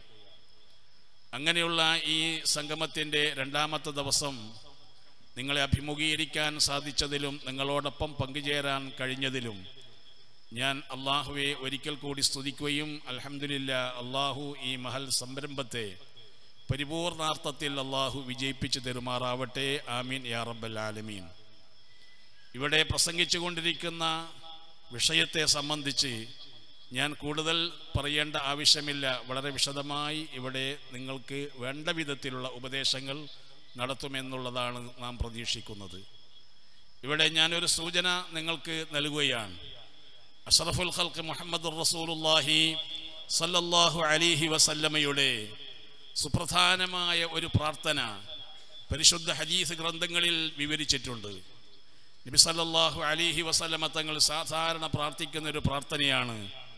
അല്ലാഹുമ്മ ഖ്സിം ലനാ മിൻ ഖശിയതിക മാ തഹൂലു ബിഹി ബൈനനാ വബൈന മആസിക് വമിൻ ത്വാഅതിക മാ തുബല്ലിഗുനാ ബിഹി ജന്നതക വമിനൽ യഖീനി മാ തുഹവ്വിനു ബിഹി അലൈനാ മസായിബദ് ദുനിയാ അല്ലാഹുമ്മ മത്തിഇനാ ബിഅസ്മാഇനാ വഅബ്സാരിനാ വഖുവ്വതിനാ മാ അഹ്യൈതനാ വജ്അൽഹു الوارث منا واجعل ثأرنا على من ظلمنا وانصرنا على من عادانا ولا تجعل مصيبتنا في ديننا ولا تجعل الدنيا أكبر همنا ولا مبلغ علمنا ولا تسلط علينا من لا يرحمنا. ഇമാം തിർമിദി ഉദ്ധരിച്ച ഹദീസിലാണ് ഈ മഹാനായ റസൂൽ സല്ലല്ലാഹു അലൈഹി വസല്ലമയുടെ ദുആ പറഞ്ഞിട്ടുള്ളത്. നബി സല്ലല്ലാഹു അലൈഹി വസല്ലമ തങ്ങൾ സാധാരണ പ്രാർത്ഥിക്കുന്ന പ്രാർത്ഥനയാണ്. ഈ പ്രാർത്ഥനയിൽ മനുഷ്യൻ്റെ ഭൗതികവും പാരത്രികവുമായ സർവകാര്യങ്ങളെയും സമാഹരിച്ചുകൊണ്ടുള്ള ഒരു ജുംലയായ ഏറ്റവും മുഹിമ്മായ ഒരു പ്രാർത്ഥനയാണ് ഈ പ്രാർത്ഥന. ഈ പ്രാർത്ഥനയിൽ പറയുന്ന പല കാര്യങ്ങളിൽ വളരെ പ്രധാനപ്പെട്ട 2 കാര്യത്തെക്കുറിച്ച് ഞാൻ ചെറിയൊരു സൂചന നൽകുകയാണ്. നബി സല്ലല്ലാഹു അലൈഹി വസല്ലമ തങ്ങളുടെ ആ പ്രാർത്ഥനയിൽ ഉൾക്കൊള്ളിച്ചിരിക്കുന്നത്, അല്ലാഹുവേ, ഈ ഭൗതിക ജീവിതത്തിൽ പലവിധത്തിലുള്ള മുസീബത്തുകളും പലവിധത്തിലുള്ള പരീക്ഷണങ്ങളും ഞങ്ങൾക്ക് വരുമ്പോൾ ആ പരീക്ഷണങ്ങളെ ഈമാൻ എന്ന യഖീന് കൊണ്ട് അതിനെ നിസ്സാരമാക്കുവാനും അതിനെ അതിജീവിക്കുവാനുമുള്ള കഴിവ് ഞങ്ങൾക്ക് നീ നൽകണമേ എന്നതാണ് ആ പ്രാർത്ഥനയുള്ള 1ാമത്തെ പ്രാർത്ഥന. ഈ പ്രാർത്ഥനയെ ഈ സന്ദർഭത്തിൽ വളരെ കാലിക പ്രസക്തമായ ഒരു പ്രാർത്ഥന കൂടിയാണ് എന്ന് ഞാൻ സാന്ദർഭികമായി സൂചിപ്പിക്കുകയാണ്. ഇന്ന് ലോകമെമ്പാടും തന്നെ പല വിധത്തിലുള്ള പരീക്ഷണങ്ങൾക്ക് വിധേയമായിക്കൊണ്ടിരിക്കുകയാണ്. ഈ രാജ്യം ഇന്ന് പല വിധത്തിലുള്ള സാംക്രമിക രോഗങ്ങളെ കൊണ്ടും അതുപോലെയുള്ള പല വിധത്തിലുള്ള ദുരന്തങ്ങളെ കൊണ്ടും ഈ ലോകം തന്നെ ഇന്ന് വിറങ്ങലിച്ചു പോകുന്നൊരവസ്ഥയിലേക്ക് പോകുന്നുണ്ടോ എന്ന് സംശയിക്കത്തക്ക വിധത്തിലുള്ളതാണ് ഇന്നത്തെ പ്രപഞ്ചത്തിൻ്റെ അവസ്ഥയുള്ളത്. ഇത്തരം സന്ദർഭങ്ങൾ സമുദായം സ്വീകരിക്കേണ്ടുന്ന അഥവാ സത്യവിശ്വാസികൾ സ്വീകരിക്കേണ്ടുന്ന ചില നയങ്ങളെ സംബന്ധിച്ച് അവർ പ്രവർത്തിക്കേണ്ടുന്ന ചില പ്രവർത്തനങ്ങളെ സംബന്ധിച്ചുള്ള സൂചനയാണ് അല്ലാഹു സുബ്ഹാനഹു വ തആലയോട് നാം ചോദിക്കുന്നത്. മഹാനായ നബി സല്ലല്ലാഹു അലൈഹി വസല്ലമ തങ്ങൾ നമുക്ക് പറഞ്ഞു തരുന്നതും അതാണ്. ഇത്തരം പരീക്ഷണങ്ങൾ ഉണ്ടാകുമ്പോൾ ആ പരീക്ഷണങ്ങളെ നിങ്ങൾ അതിജീവിക്കേണ്ടത് നിങ്ങളുടേതായ വിശ്വാസം കൊണ്ടാണ്, നിങ്ങളുടെ ഈമാൻ കൊണ്ടാണ് നിങ്ങൾ അതിജീവിക്കേണ്ടുന്നത്. എല്ലാം അള്ളാഹുവിലേക്ക് തവക്കുലാക്കി അള്ളാഹുവിൻ്റെ ഖളായിൽ അള്ളാഹുവിൻ്റെ വിധിയിൽ തൃപ്തിപ്പെട്ടുകൊണ്ട് അള്ളാഹുവിനോട് ചോദിച്ചുകൊണ്ട് അള്ളാഹുവിനോട് ഇതിന് പരിഹാരം തേടിക്കൊണ്ട് കണ്ണൊരുകി കരളൊരുകി പ്രാർത്ഥിച്ചുകൊണ്ട് ഇതിന് പരിഹാരമുണ്ടാക്കുക എന്നതാണ് സത്യവിശ്വാസിയുടെ ഒന്നാമത്തെ രക്ഷാമാർഗം. അതേപോലെ തന്നെ നാം പ്രതീക്ഷിക്കുന്ന ഏറ്റവും വലിയ പരീക്ഷണമാണ് നമ്മുടെ മതപരമായ പ്രവർത്തനങ്ങളിലും മതപരമായ കർമ്മങ്ങളിലും തടസ്സങ്ങൾ ഉണ്ടാകത്തക്ക വിധത്തിലുള്ള പലവിധ പരീക്ഷണങ്ങളും നാം നേരിടേണ്ടി വന്ന ഒരവസ്ഥയിലാണ് ഇന്ന് രാജ്യം നീങ്ങിക്കൊണ്ടിരിക്കുന്നത് എന്നത് നാം പ്രത്യേകം ശ്രദ്ധിക്കേണ്ടുന്നതാണ്. നേരായ മാർഗത്തിൽ അള്ളാഹുവിൻ്റെ ദീനിനെ സ്വീകരിക്കാനും അള്ളാഹുവിൻ്റെ കൽപ്പനകളെ സ്വീകരിച്ചുകൊണ്ട് മുന്നോട്ട് പോകാനും കഴിയാത്ത വിധത്തിലുള്ള പലവിധ തടസ്സങ്ങളും നമ്മെ അഭിമുഖീകരിച്ചു പോകുന്നുണ്ടോ എന്ന് സംശയിക്കത്തക്ക വിധത്തിലാണ് ഇന്ന് ഈ രാജ്യം നിലകൊള്ളുന്നത്. 2 ആഴ്ച മുമ്പ് നമ്മുടെ കേരള മുഖ്യമന്ത്രിയുമായി ഒരു നിവേദനം സമർപ്പിക്കാൻ വേണ്ടി കോഴിക്കോട് ഗസ്റ്റ് ഹൗസിൽ ഞങ്ങൾ പോകുകയുണ്ടായിരുന്നു. അവിടെ വെച്ച് അദ്ദേഹത്തിന് ചില നിവേദനങ്ങൾ നൽകുന്ന കൂട്ടത്തിൽ ഞങ്ങൾ നൽകിയിരിക്കുന്ന ഒരു നിവേദനം, നമ്മുടെ നാട്ടിൽ പള്ളി എടുക്കാൻ വേണ്ടി പലവിധ കടമ്പകളും നാം കടക്കേണ്ടി വരുന്നു എന്നതാണ്. അഥവാ സാധാരണ ഒരു കോംപ്ലക്സ് എടുക്കുന്നതിനോ അല്ലെങ്കിൽ ഒരു കമേഴ്ഷ്യൽ ബിൽഡിംഗ് എടുക്കുന്നതിനോ ഇല്ലാത്ത പല വിധത്തിലുള്ള കടമ്പകളും ഒരു പള്ളി എടുക്കുന്നതിന് ഇവിടെ ഉണ്ടാകുന്നുണ്ട്. അഥവാ അള്ളാഹുവിന് ഇബാദത്ത് ചെയ്യാൻ, അള്ളാഹുവിനോട് പ്രാർത്ഥിക്കാൻ, അള്ളാഹുവിനോട് സങ്കടം പറയാൻ, അള്ളാഹുവിൻ്റെ കൽപ്പനകൾ അനുസരിച്ചുകൊണ്ട് അള്ളാഹുവിൻ്റെ ദീനിൻ്റെ മാർഗത്തിലൂടെ ജീവിക്കാൻ വേണ്ടി നാം ചെയ്യുന്ന ഇബാദത്തുകൾക്കുള്ള സൗകര്യപ്രദമായ ഒരു ഇബാദത്ത് ചെയ്യാൻ വേണ്ടി ഒരു കെട്ടിടം ഉണ്ടാക്കുമ്പോൾ ആ കെട്ടിടത്തിൻ്റെ മുമ്പിൽ ഒരുപാട് നൂലാമാലകളാണ് ഞങ്ങൾക്ക് വരുന്നത്. അതിനുവേണ്ടി പ്രത്യേകമായ ചില ഓർഡറുകൾ സമ്പാദിക്കണം. അതിനുവേണ്ടി കളക്ട്രേറ്റിൽ പലപ്പോഴും തന്നെ കയറി ഇറങ്ങേണ്ടി വരുന്നു. ഇങ്ങനെയുള്ള ഒരുപാട് പ്രയാസങ്ങൾ ഞങ്ങൾ അനുഭവിക്കുന്നത് കൊണ്ട് അത്തരം പ്രൊസീജിയറുകളൊക്കെ മാറ്റിക്കൊണ്ട് ഒരു സുതാര്യമായ രൂപത്തിൽ അതെടുക്കാനുള്ള സംവിധാനം ഉണ്ടാക്കി തരണം എന്നതാണ് നമ്മുടെ നിവേദനത്തിൻ്റെ പ്രധാനപ്പെട്ട ഒരു ഭാഗം. പ്രിയപ്പെട്ട സഹോദരങ്ങളെ, നാം ഇത് അനുഭവിച്ചു കൊണ്ടിരിക്കുകയാണ്. ഇന്നൊരു പള്ളി എടുക്കണമെങ്കിൽ ഒരുപാട് പ്രയാസങ്ങൾ അനുഭവിക്കുകയാണ്. ഇങ്ങനെയുള്ള ദീനിയായ മുസീബത്തുകൾ, ദീനിൽ ചില മുസീബത്തുകൾ വരുമ്പോൾ ആ മുസീബത്തുകളെ തട്ടി നീക്കാൻ വേണ്ടി അള്ളാഹുവിനോട് പ്രാർത്ഥിക്കുക എന്നതാണ് നമ്മുടെ ഒന്നാമത്തെ ബാധ്യതയും കടമയും. അങ്ങനെയുള്ള മുസീബത്തുകൾ വരുന്ന അവസരത്തിൽ നാം എന്ത് സ്വീകരിക്കണം എന്നതിനെ സംബന്ധിച്ച് വിശദമായി അല്ലാഹു സുബ്ഹാനഹു വ തആല ഖുർആനിലൂടെ നമുക്ക് കൽപ്പന നൽകിയിട്ടുണ്ട്. എന്ത് പ്രലോഭനങ്ങൾ ഉണ്ടായിരുന്നാലും അള്ളാഹുവിൻ്റെ പരിശുദ്ധമായ ദീനിൻ്റെ സാക്ഷികളായി നാം എന്നും നിലനിൽക്കേണ്ടുന്നവരാണ്. അതിന് എന്ത് തടസ്സങ്ങൾ ഉണ്ടായിരുന്നാലും എന്ത് പ്രത്യാഘാതങ്ങൾ ഉണ്ടായിരുന്നാലും അള്ളാഹുവിൻ്റെ കൽപ്പനയ്ക്ക് വിരുദ്ധമായി പ്രവർത്തിക്കുന്ന പ്രശ്നമേ ഇല്ല എന്ന പൂർണ്ണമായ ദൃഢപ്രതിജ്ഞ നമുക്ക് എല്ലാ സമയത്തും ഉണ്ടായിത്തീരേണ്ടുന്നതാണ്. അള്ളാഹു നമ്മുടെ ജീവിതത്തിൻ്റെ പെരുമാറ്റച്ചട്ടം പറഞ്ഞു തന്നിട്ടുണ്ട്. നാം ഈ ലോകത്ത് ജീവിക്കുമ്പോൾ എങ്ങനെയാണ് ജീവിക്കേണ്ടുന്നത്, നമ്മുടെ വിശ്വാസം ഏത് രൂപത്തിലായി തീരണമെന്നതിന് വ്യക്തമായ കാഴ്ചപ്പാട് പരിശുദ്ധ ഖുർആൻ നമുക്ക് പറഞ്ഞു തന്നിട്ടുണ്ട്. അല്ലാഹു സുബ്ഹാനഹു വ തആല പറയുന്നു, യാ അയ്യുഹല്ലദീന ആമനൂ, സത്യവിശ്വാസികളെ, കൂനൂ ഖവ്വാമീന ബിൽ ഖിസ്തി ശുഹദാഅ ലില്ലാഹ്, അള്ളാഹുവിന് വേണ്ടി സത്യത്തിന്റെ സാക്ഷികളായി നീതിപൂർവം നിങ്ങൾ നിന്ന് പോരുന്നവരായി തീരണം എന്ന് അല്ലാഹു സുബ്ഹാനഹു വ തആല നമ്മോട് കൽപ്പിച്ചിട്ടുണ്ട്. നമ്മുടെ ജീവിതത്തിന്റെ മുച്ചൂടും നീതി ഉണ്ടായിത്തീരണം. എല്ലാവരോടും നമുക്ക് നീതി ഉണ്ടാവണം. സ്വന്തം ശരീരത്തിനോട് പോലും നമുക്ക് നീതി ഉണ്ടാവണം. ഈ ശരീരം തന്നിരിക്കുന്നത് അല്ലാഹു സുബ്ഹാനഹു വ തആലയാണ്. അള്ളാഹു ഈ ശരീരം തരുമ്പോൾ പാപമുക്തമായ ഒരു ശരീരമാണ് നമുക്ക് നൽകിയിട്ടുള്ളത്. കണ്ണുകൊണ്ടൊരു പാപം ചെയ്തിട്ടില്ല, കാതുകൊണ്ടൊരു പാപം കേട്ടിട്ടില്ല, നാവ് കൊണ്ടൊരു പാപം പറഞ്ഞിട്ടില്ല. അങ്ങനെ പാപമുക്തമായ ഒരു ശരീരമാണ് അള്ളാഹു നമുക്ക് നൽകിയത്. ഈ ശരീരത്തെ അള്ളാഹുവിലേക്ക് തന്നെയാണ് തിരിച്ചു കൊടുക്കേണ്ടുന്നത്. ഇന്നാ ലില്ലാഹി വ ഇന്നാ ഇലൈഹി റാജിഊൻ, അള്ളാഹുവിലേക്ക് തന്നെയാണ് തിരിച്ചു കൊടുക്കേണ്ടത്. അള്ളാഹുവിലേക്ക് ഈ ശരീരം തിരിച്ചു കൊടുക്കുന്ന അവസരത്തിൽ അത് പാപമുക്തമായ ഒരു ശരീരം തിരിച്ചു കൊടുക്കാൻ നമുക്ക് സാധിക്കണം. അതിൻ്റെ അവസരമാണ് അള്ളാഹു നമുക്ക് നൽകിയിട്ടുള്ളത്. അള്ളാഹുവിനോട് പൊറുക്കലിനെ തേടുക, അള്ളാഹുവിനോട് പാപമോചനം തേടുക. അങ്ങനെ പാപമോചനം തേടിയാൽ, അവന്റെ തൗബ സ്വീകരിച്ചു കഴിഞ്ഞാൽ അത്തായിബു കമല്ലാ ദംബ ലഹു എന്നാണ് മഹാനായ റസൂലുള്ളാഹി സ്വല്ലല്ലാഹു അലൈഹി വസല്ലമ തങ്ങൾ പറഞ്ഞിട്ടുള്ളത്.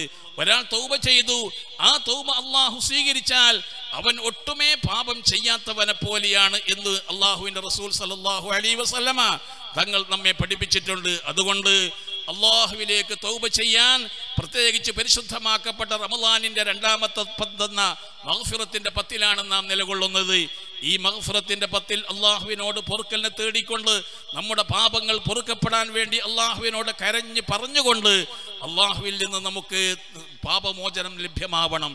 അങ്ങനെ പാപമോചനം ലഭ്യമായി പാപമില്ലാത്ത ഒരു ശരീരമായി ജീവിച്ച് ഏത് സമയത്തും മരണത്തെ അഭിമുഖീകരിക്കേണ്ടി വരുമ്പോൾ പാപമില്ലാത്ത ഒരു ശരീരത്തെ അള്ളാഹുവിലേക്ക് തന്നെ തിരിച്ചു കൊടുക്കാൻ നമുക്ക് സാധിക്കത്തക്ക വിധത്തിൽ ഈ ശരീരത്തിനോട് നാം നീതി പുലർത്തേണ്ടുന്നവരാണ്. അങ്ങനെ എല്ലാറ്റിനോടും നമുക്ക് നീതിയുണ്ട്.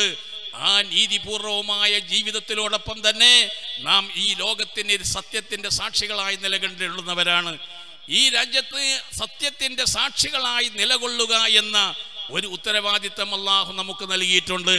ആ ഉത്തരവാദിത്തം പൂർണ്ണമായി നിർവഹിക്കുന്ന വിഷയത്തിൽ ഒരുപക്ഷെ നമ്മുടെ ശരീരത്തിന് ഹാനികരമാണെങ്കിൽ, അല്ലെങ്കിൽ നമ്മുടെ മാതാപിതാക്കൾക്ക് ഹാനികരമാണെങ്കിൽ, അല്ലെങ്കിൽ നമ്മുടെ മധുമിത്രാദികൾക്ക് ഹാനികരമാണെങ്കിൽ, നാം ഒരുപക്ഷെ ദരിദ്രനായിരുന്നെങ്കിലും, നാം വലിയ ധനാഢ്യനായിരുന്നാലും, ഏത് അവസ്ഥയിലായിരുന്നാലും അള്ളാഹുവിന്റെ പരിശുദ്ധമാക്കപ്പെട്ട ദീനിന്റെ സത്യത്തിന്റെ സാക്ഷികളായി നിലകൊള്ളുക എന്ന ഒരു വലിയ ഉത്തരവാദിത്തമുള്ളവരാണ് നാം.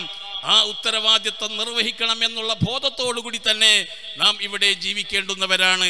അങ്ങനെയുള്ള വ്യക്തമായ ഒരു പ്രതിജ്ഞയാണ് നമുക്കിവിടെ ആവശ്യം. കുറേ പേരുകൊണ്ടുള്ള മുസ്ലിങ്ങളല്ല ഇവിടെ ആവശ്യം, നാമധാരികളായ മുസ്ലിങ്ങളല്ല ഇവിടെ ആവശ്യം.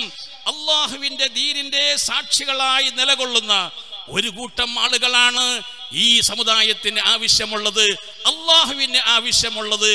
അള്ളാഹു സുബ്ഹാനഹു വ തആല ആ ഒരു വലിയ ഉത്തരവാദിത്തമാണ് നമുക്ക് നൽകിയിട്ടുള്ളത്. പരിശുദ്ധമാക്കപ്പെട്ട ദീനുൽ ഇസ്ലാമിന്റെ സാക്ഷികളായി നിലകൊള്ളണം. അള്ളാഹുവിന്റെ ദീനിന്റെ വ്യക്തമായ സാക്ഷികളായി നിലകൊള്ളാൻ നമുക്ക് സാധിക്കണം. അതാണ് നമ്മുടെ ജീവിതത്തിന്റെ ഏറ്റവും വലിയ ഉത്തരവാദിത്തം എന്ന് നാം ബോധ്യപ്പെടണം. പ്രിയപ്പെട്ട സഹോദരങ്ങളെ, അങ്ങനെ സാക്ഷികളായിട്ടായിരുന്നു ബഹുമാനപ്പെട്ട പ്രവാചകന്മാർ ജീവിച്ചിരിക്കുന്നത്. അഷ്റഫുൽ ഖൽഖ് മുഹമ്മദുർ റസൂലുള്ളാഹി സ്വല്ലല്ലാഹു അലൈഹി വസല്ലമയെ സംബന്ധിച്ച് അല്ലാഹു സുബ്ഹാനഹു വ തആല പറഞ്ഞത്, യാ അയ്യുഹൻ നബിയ്യു ഇന്നാ അർസൽനാക ഷാഹിദൻ വ മുബശ്ശിറൻ വ നദീറാ വദാഇയൻ ഇലല്ലാഹി ബിഇദ്നിഹി വസിറാജൻ മുനീറാ. നബി സല്ലല്ലാഹു അലൈഹി വസല്ലമ തങ്ങൾക്ക് അല്ലാഹു സുബ്ഹാനഹു വ തആല റിസാലത്ത് എന്ന നുബുവത്തിനെ കൊടുക്കുന്നതിന്റെ മുമ്പേ തന്നെ അഷ്റഫുൽ ഖൽഖ് മുഹമ്മദുർ റസൂലുള്ളാഹി സല്ലല്ലാഹു അലൈഹി വസല്ലമ തങ്ങൾ ഈ പരിശുദ്ധമാക്കപ്പെട്ട ദീനിന്റെ സാക്ഷിയായി നിലകൊണ്ടിരുന്നു. ദീനിന്റെ സാക്ഷിയായി നിലകൊണ്ടിരുന്നു.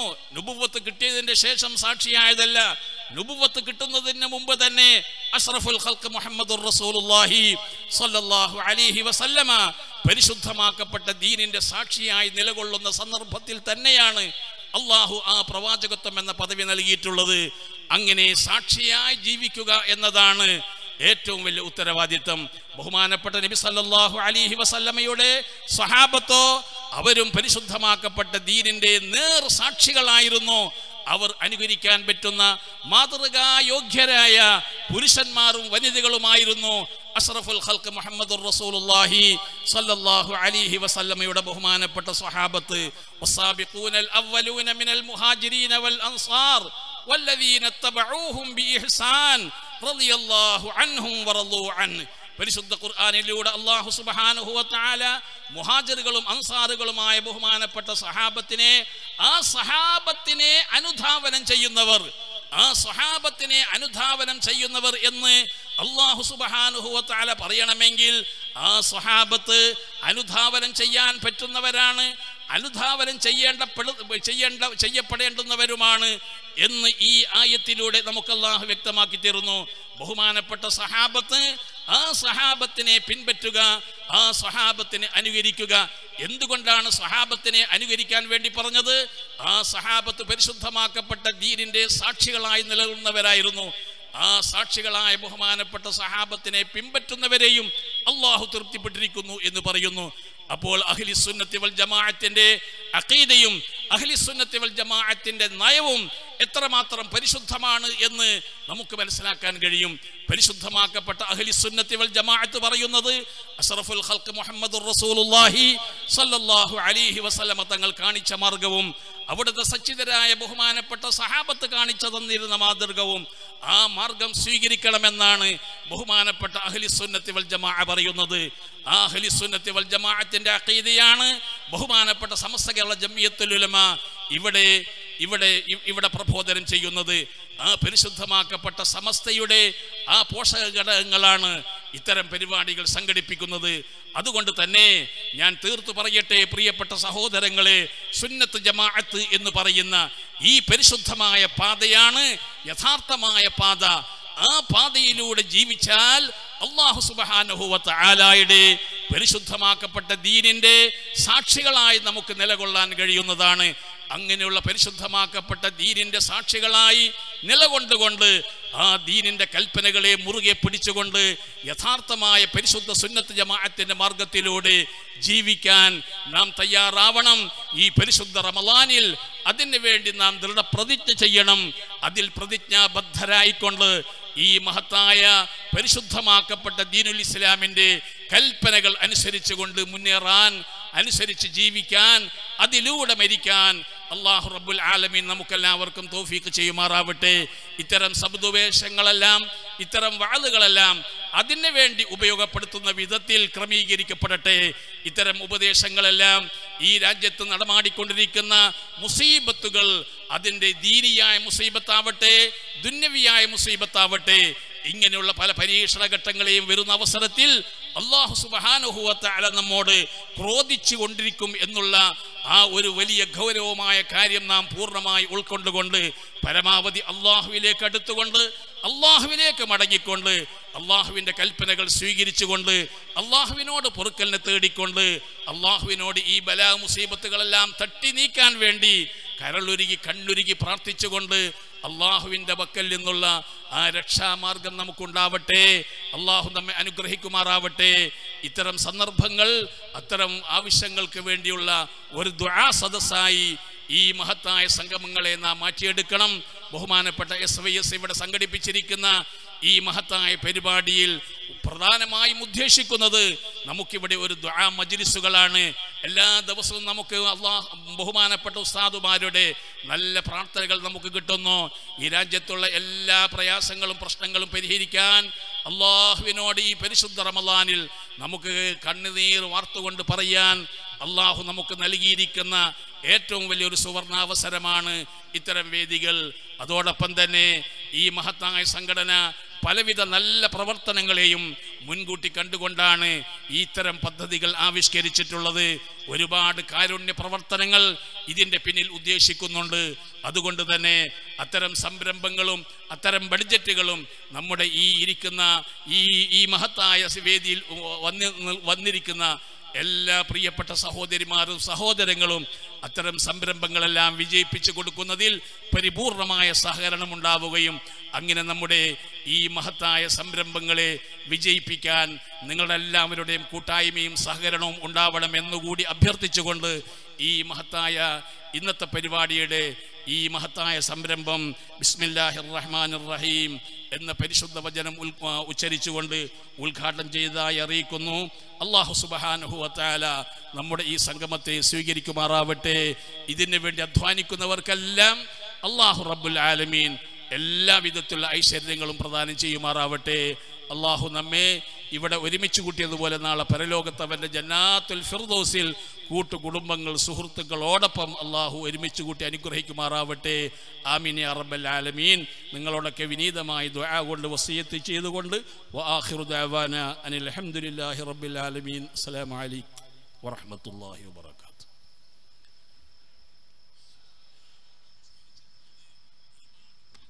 സഹോദരങ്ങളെ, ബഹുമാനപ്പെട്ട നമ്മുടെ ശൈഖുന ഉമർ ഉസ്താദ് ഇവിടെ സൂചിപ്പിച്ചതുപോലെ നിരവധി കാരുണ്യ പ്രവർത്തനങ്ങൾ സുന്നി യുവജന സംഘം ജില്ലാ കമ്മിറ്റി നടത്തി വരുന്നുണ്ട്. അതിൽ പ്രധാനമായ ഒരു ഭാഗമാണ് ജില്ലയിലെ നിർധനരായ നമ്മുടെ പ്രധാനപ്പെട്ട പ്രവർത്തകർക്ക് 10 ഭവനങ്ങൾ, വീടുകൾ ഈ വർഷം നിർമ്മിച്ചു കൊടുക്കുക എന്നുള്ളത്. ആ വീടുകളുടെ ആദ്യ വീട് നിർമ്മാണ ഫണ്ട് ഒരു വീട് പൂർണ്ണമായും പാനൂർ സുന്നി യുവജന സംഘം മണ്ഡലം കമ്മിറ്റി ഏറ്റെടുത്തിരിക്കുകയാണ്. അല്ലാഹു അക്ബർ. അല്ലാഹു അവർക്ക് സമുചിതമായ പ്രതിഫലം പ്രദാനം ചെയ്യുമാറാകട്ടെ. അതിൻ്റെ ആദ്യ ഫണ്ട് എന്ന നിലക്ക്, അല്ലെങ്കിൽ ആദ്യ ഗഡു എന്ന നിലക്കുള്ള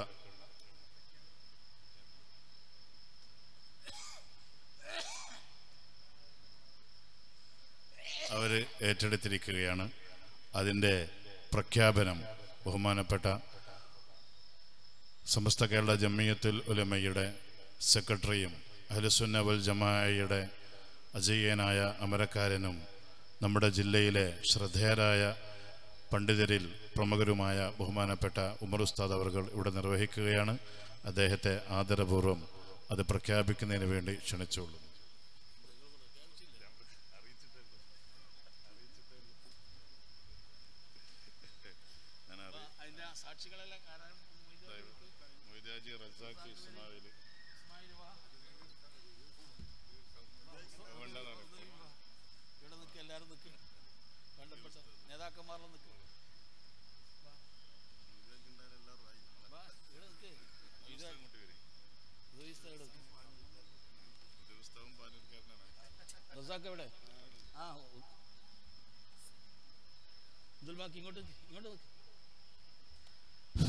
അസ്സലാമു അലൈക്കും വറഹ്മത്തുള്ളാഹി വബറകാതുഹു.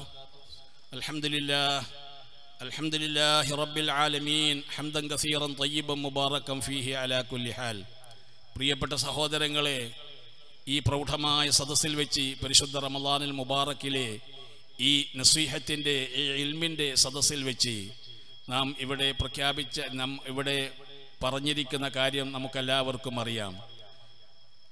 നമ്മുടെ സുന്നത്ത് ജമാഅത്തിൻ്റെ കർമ്മോത്സുകരായ പ്രവർത്തകരിൽ വളരെ പാവപ്പെട്ട ഒരുപാട് നല്ല മുഖ്ലിസീങ്ങളായ പ്രവർത്തകർ നമ്മുടെ കൂടെ ഉണ്ട്. എന്തും സംഘടനയ്ക്ക് വേണ്ടിയും സുന്നത്ത് ജമാഅത്തിന് വേണ്ടിയും അവരുടെ ജീവിതം തന്നെ ഒഴിഞ്ഞു വെക്കാൻ തയ്യാറായ നമ്മുടെ നല്ല പ്രിയപ്പെട്ട പ്രവർത്തകർ. പക്ഷേ അവരെ സംബന്ധിച്ചിടത്തോളം ജീവിതത്തിൻ്റെ പല മാർഗങ്ങളും മുട്ടി നിൽക്കുന്നവരാണ്. അവർക്ക് വീടില്ല, അതുപോലെ തന്നെ ജോലിയില്ല, ഇങ്ങനെ പല പ്രയാസങ്ങളുമുണ്ടെങ്കിലും അവരെല്ലാം സഹിച്ചുകൊണ്ട് സംഘടനയ്ക്ക് വേണ്ടി അവർ നിരന്തരം പ്രവർത്തിച്ചു കൊണ്ടിരിക്കുകയും എല്ലാവിധ പ്രയാസങ്ങളെയും അതിജീവിച്ചു കൊണ്ടിരിക്കുകയും ചെയ്യുന്നവരാണ്. അത്തരം 10 ആളുകളെ തിരഞ്ഞെടുത്തുകൊണ്ട് അവർക്ക് ഭവന നിർമ്മാണം ചെയ്തു കൊടുക്കുക എന്നതാണ് ഈ സുന്നി യുവജന സംഘത്തിൻ്റെ കണ്ണൂർ ജില്ലാ കമ്മിറ്റിയുടെ ഏറ്റവും വലിയ മുഖ്യമായ അജണ്ട. ഈ അജണ്ട പൂർത്തീകരിക്കണമെങ്കിൽ ഈ സമുദായം തന്നെ 2 കൈയും നീട്ടി അത് സ്വീകരിക്കണം. ഈ സമുദായങ്ങളാണ് നമ്മുടെ പരിശുദ്ധമാക്കപ്പെട്ട ദീനിൻ്റെ എല്ലാ പ്രവർത്തനങ്ങൾക്കും താങ്ങും തണലുമായി ഇന്നേ വരെ പ്രവർത്തിച്ചു കൊണ്ടിരിക്കുന്നത്. അതുകൊണ്ട് തന്നെ ഈ മഹത്തായ സംരംഭം മുന്നോട്ട് വെച്ചപ്പോൾ പാനൂർ ഏരിയയിലുള്ള മണ്ഡലം സുന്നി യുവജന സംഘം ഈ സംരംഭത്തിൻ്റെ ആദ്യത്തെ 1ാമത്തെ വീട് ഞങ്ങൾ ഏറ്റെടുക്കാം എന്ന് പറഞ്ഞ് ഇവിടെ മുന്നിട്ട് വന്നിരിക്കുകയാണ്.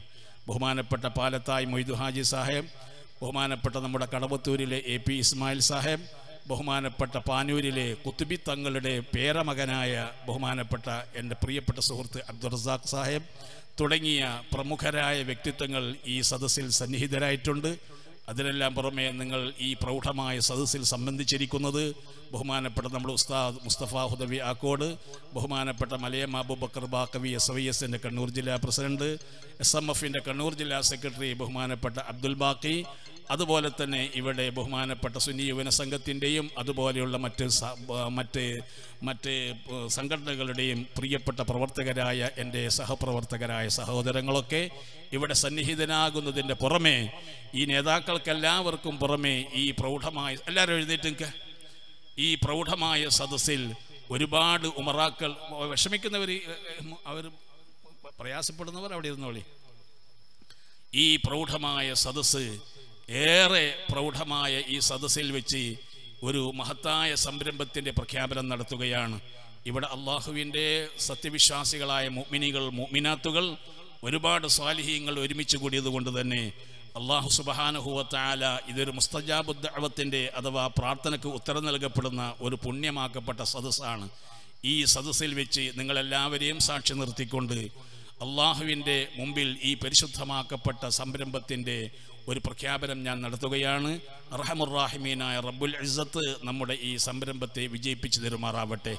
SYS കണ്ണൂർ ജില്ലാ കമ്മിറ്റി ഉദ്ദേശിച്ച ഭവന നിർമ്മാണ സംരംഭത്തിൻ്റെ ആദ്യത്തെ ഭവനത്തിൻ്റെ നിർമ്മാണ ചെലവുകൾ പാനൂർ മണ്ഡലം SYS ഏറ്റെടുത്തതായിട്ട് ഇവിടെ ഞാൻ പ്രഖ്യാപിക്കുന്നു.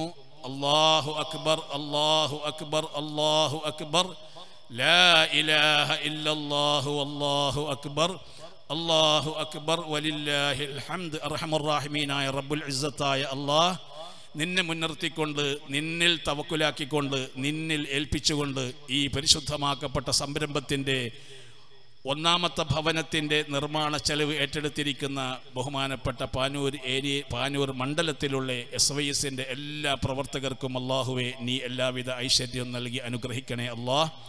ഈ മഹൽ സംരംഭം എത്രയും പെട്ടെന്ന് പൂർത്തീകരിക്കാനുള്ള സർവ്വവിധ തൗഫീഖും ഞങ്ങൾക്കെല്ലാവർക്കും നീ നൽകണേ റഹ്മാനെ. അർഹമുർറാഹിമീനായ റബ്ബുൽ ഇസ്സത്തെ ഈ മഹത്തായ സംരംഭം നീ ഏറെ ഇഷ്ടപ്പെടുന്ന സംരംഭമാണ്. നീ നൽകുന്ന നിഅമത്തുകളിൽ വെച്ച് വളരെ പ്രധാനപ്പെട്ട നിഅമത്താണ് ഭവനമുണ്ടാവുക എന്നത്. ആ ഒരു നിഅമത്താണ് ഞങ്ങൾ ഇവിടെ നടപ്പിലാക്കുന്നത്. അല്ലാഹുവേ നീ അതിന് എല്ലാവിധത്തിലുള്ള തൗഫീഖും നൽകി അനുഗ്രഹിക്കണേ റഹ്മാനെ. ഈ പരിശുദ്ധ റമളാനിൽ ഇതിൻ്റെ മഹത്തായ സംരംഭം ഏറ്റെടുത്തിരിക്കുന്ന പ്രവർത്തകർക്കെല്ലാം എല്ലാവിധത്തിലുള്ള ശേഷിയും എല്ലാവിധത്തിലുള്ള ഐശ്വര്യവും നൽകി അനുഗ്രഹിക്കണേ റഹ്മാനായ റബ്ബേ. ഇത് ഞങ്ങളിൽ നിന്ന് ഖബൂൽ ചെയ്യണേ അല്ലാഹ്. അതുപോലെ തന്നെ ബാക്കിയുള്ള ഭവന നിർമ്മാണവുമായി ബന്ധപ്പെട്ട് എല്ലാ നിലക്കുമുള്ള സഹായങ്ങൾ നൽകുന്നവർക്കെല്ലാവർക്കും അല്ലാഹുവേ നീ അർഹമായ പ്രതിഫലം നൽകി അനുഗ്രഹിക്കണേ റഹ്മാനെ. ഈ മഹത്തായ സംരംഭം ഈ വേദിയിൽ വെച്ച് തന്നെ പൂർത്തീകരിക്കാനുള്ള എല്ലാവിധ തൗഫീഖും എല്ലാവർക്കും നൽകി അനുഗ്രഹിക്കണേ റഹ്മാനെ. ആമീൻ യാ റബ്ബൽ ആലമീൻ. വആഖിറു ദഅവാനാ അനിൽ ഹംദുലില്ലാഹി റബ്ബിൽ ആലമീൻ. അസ്സലാമു അലൈക്കും വറഹ്മത്തുള്ളാഹി വബറകാതുഹു.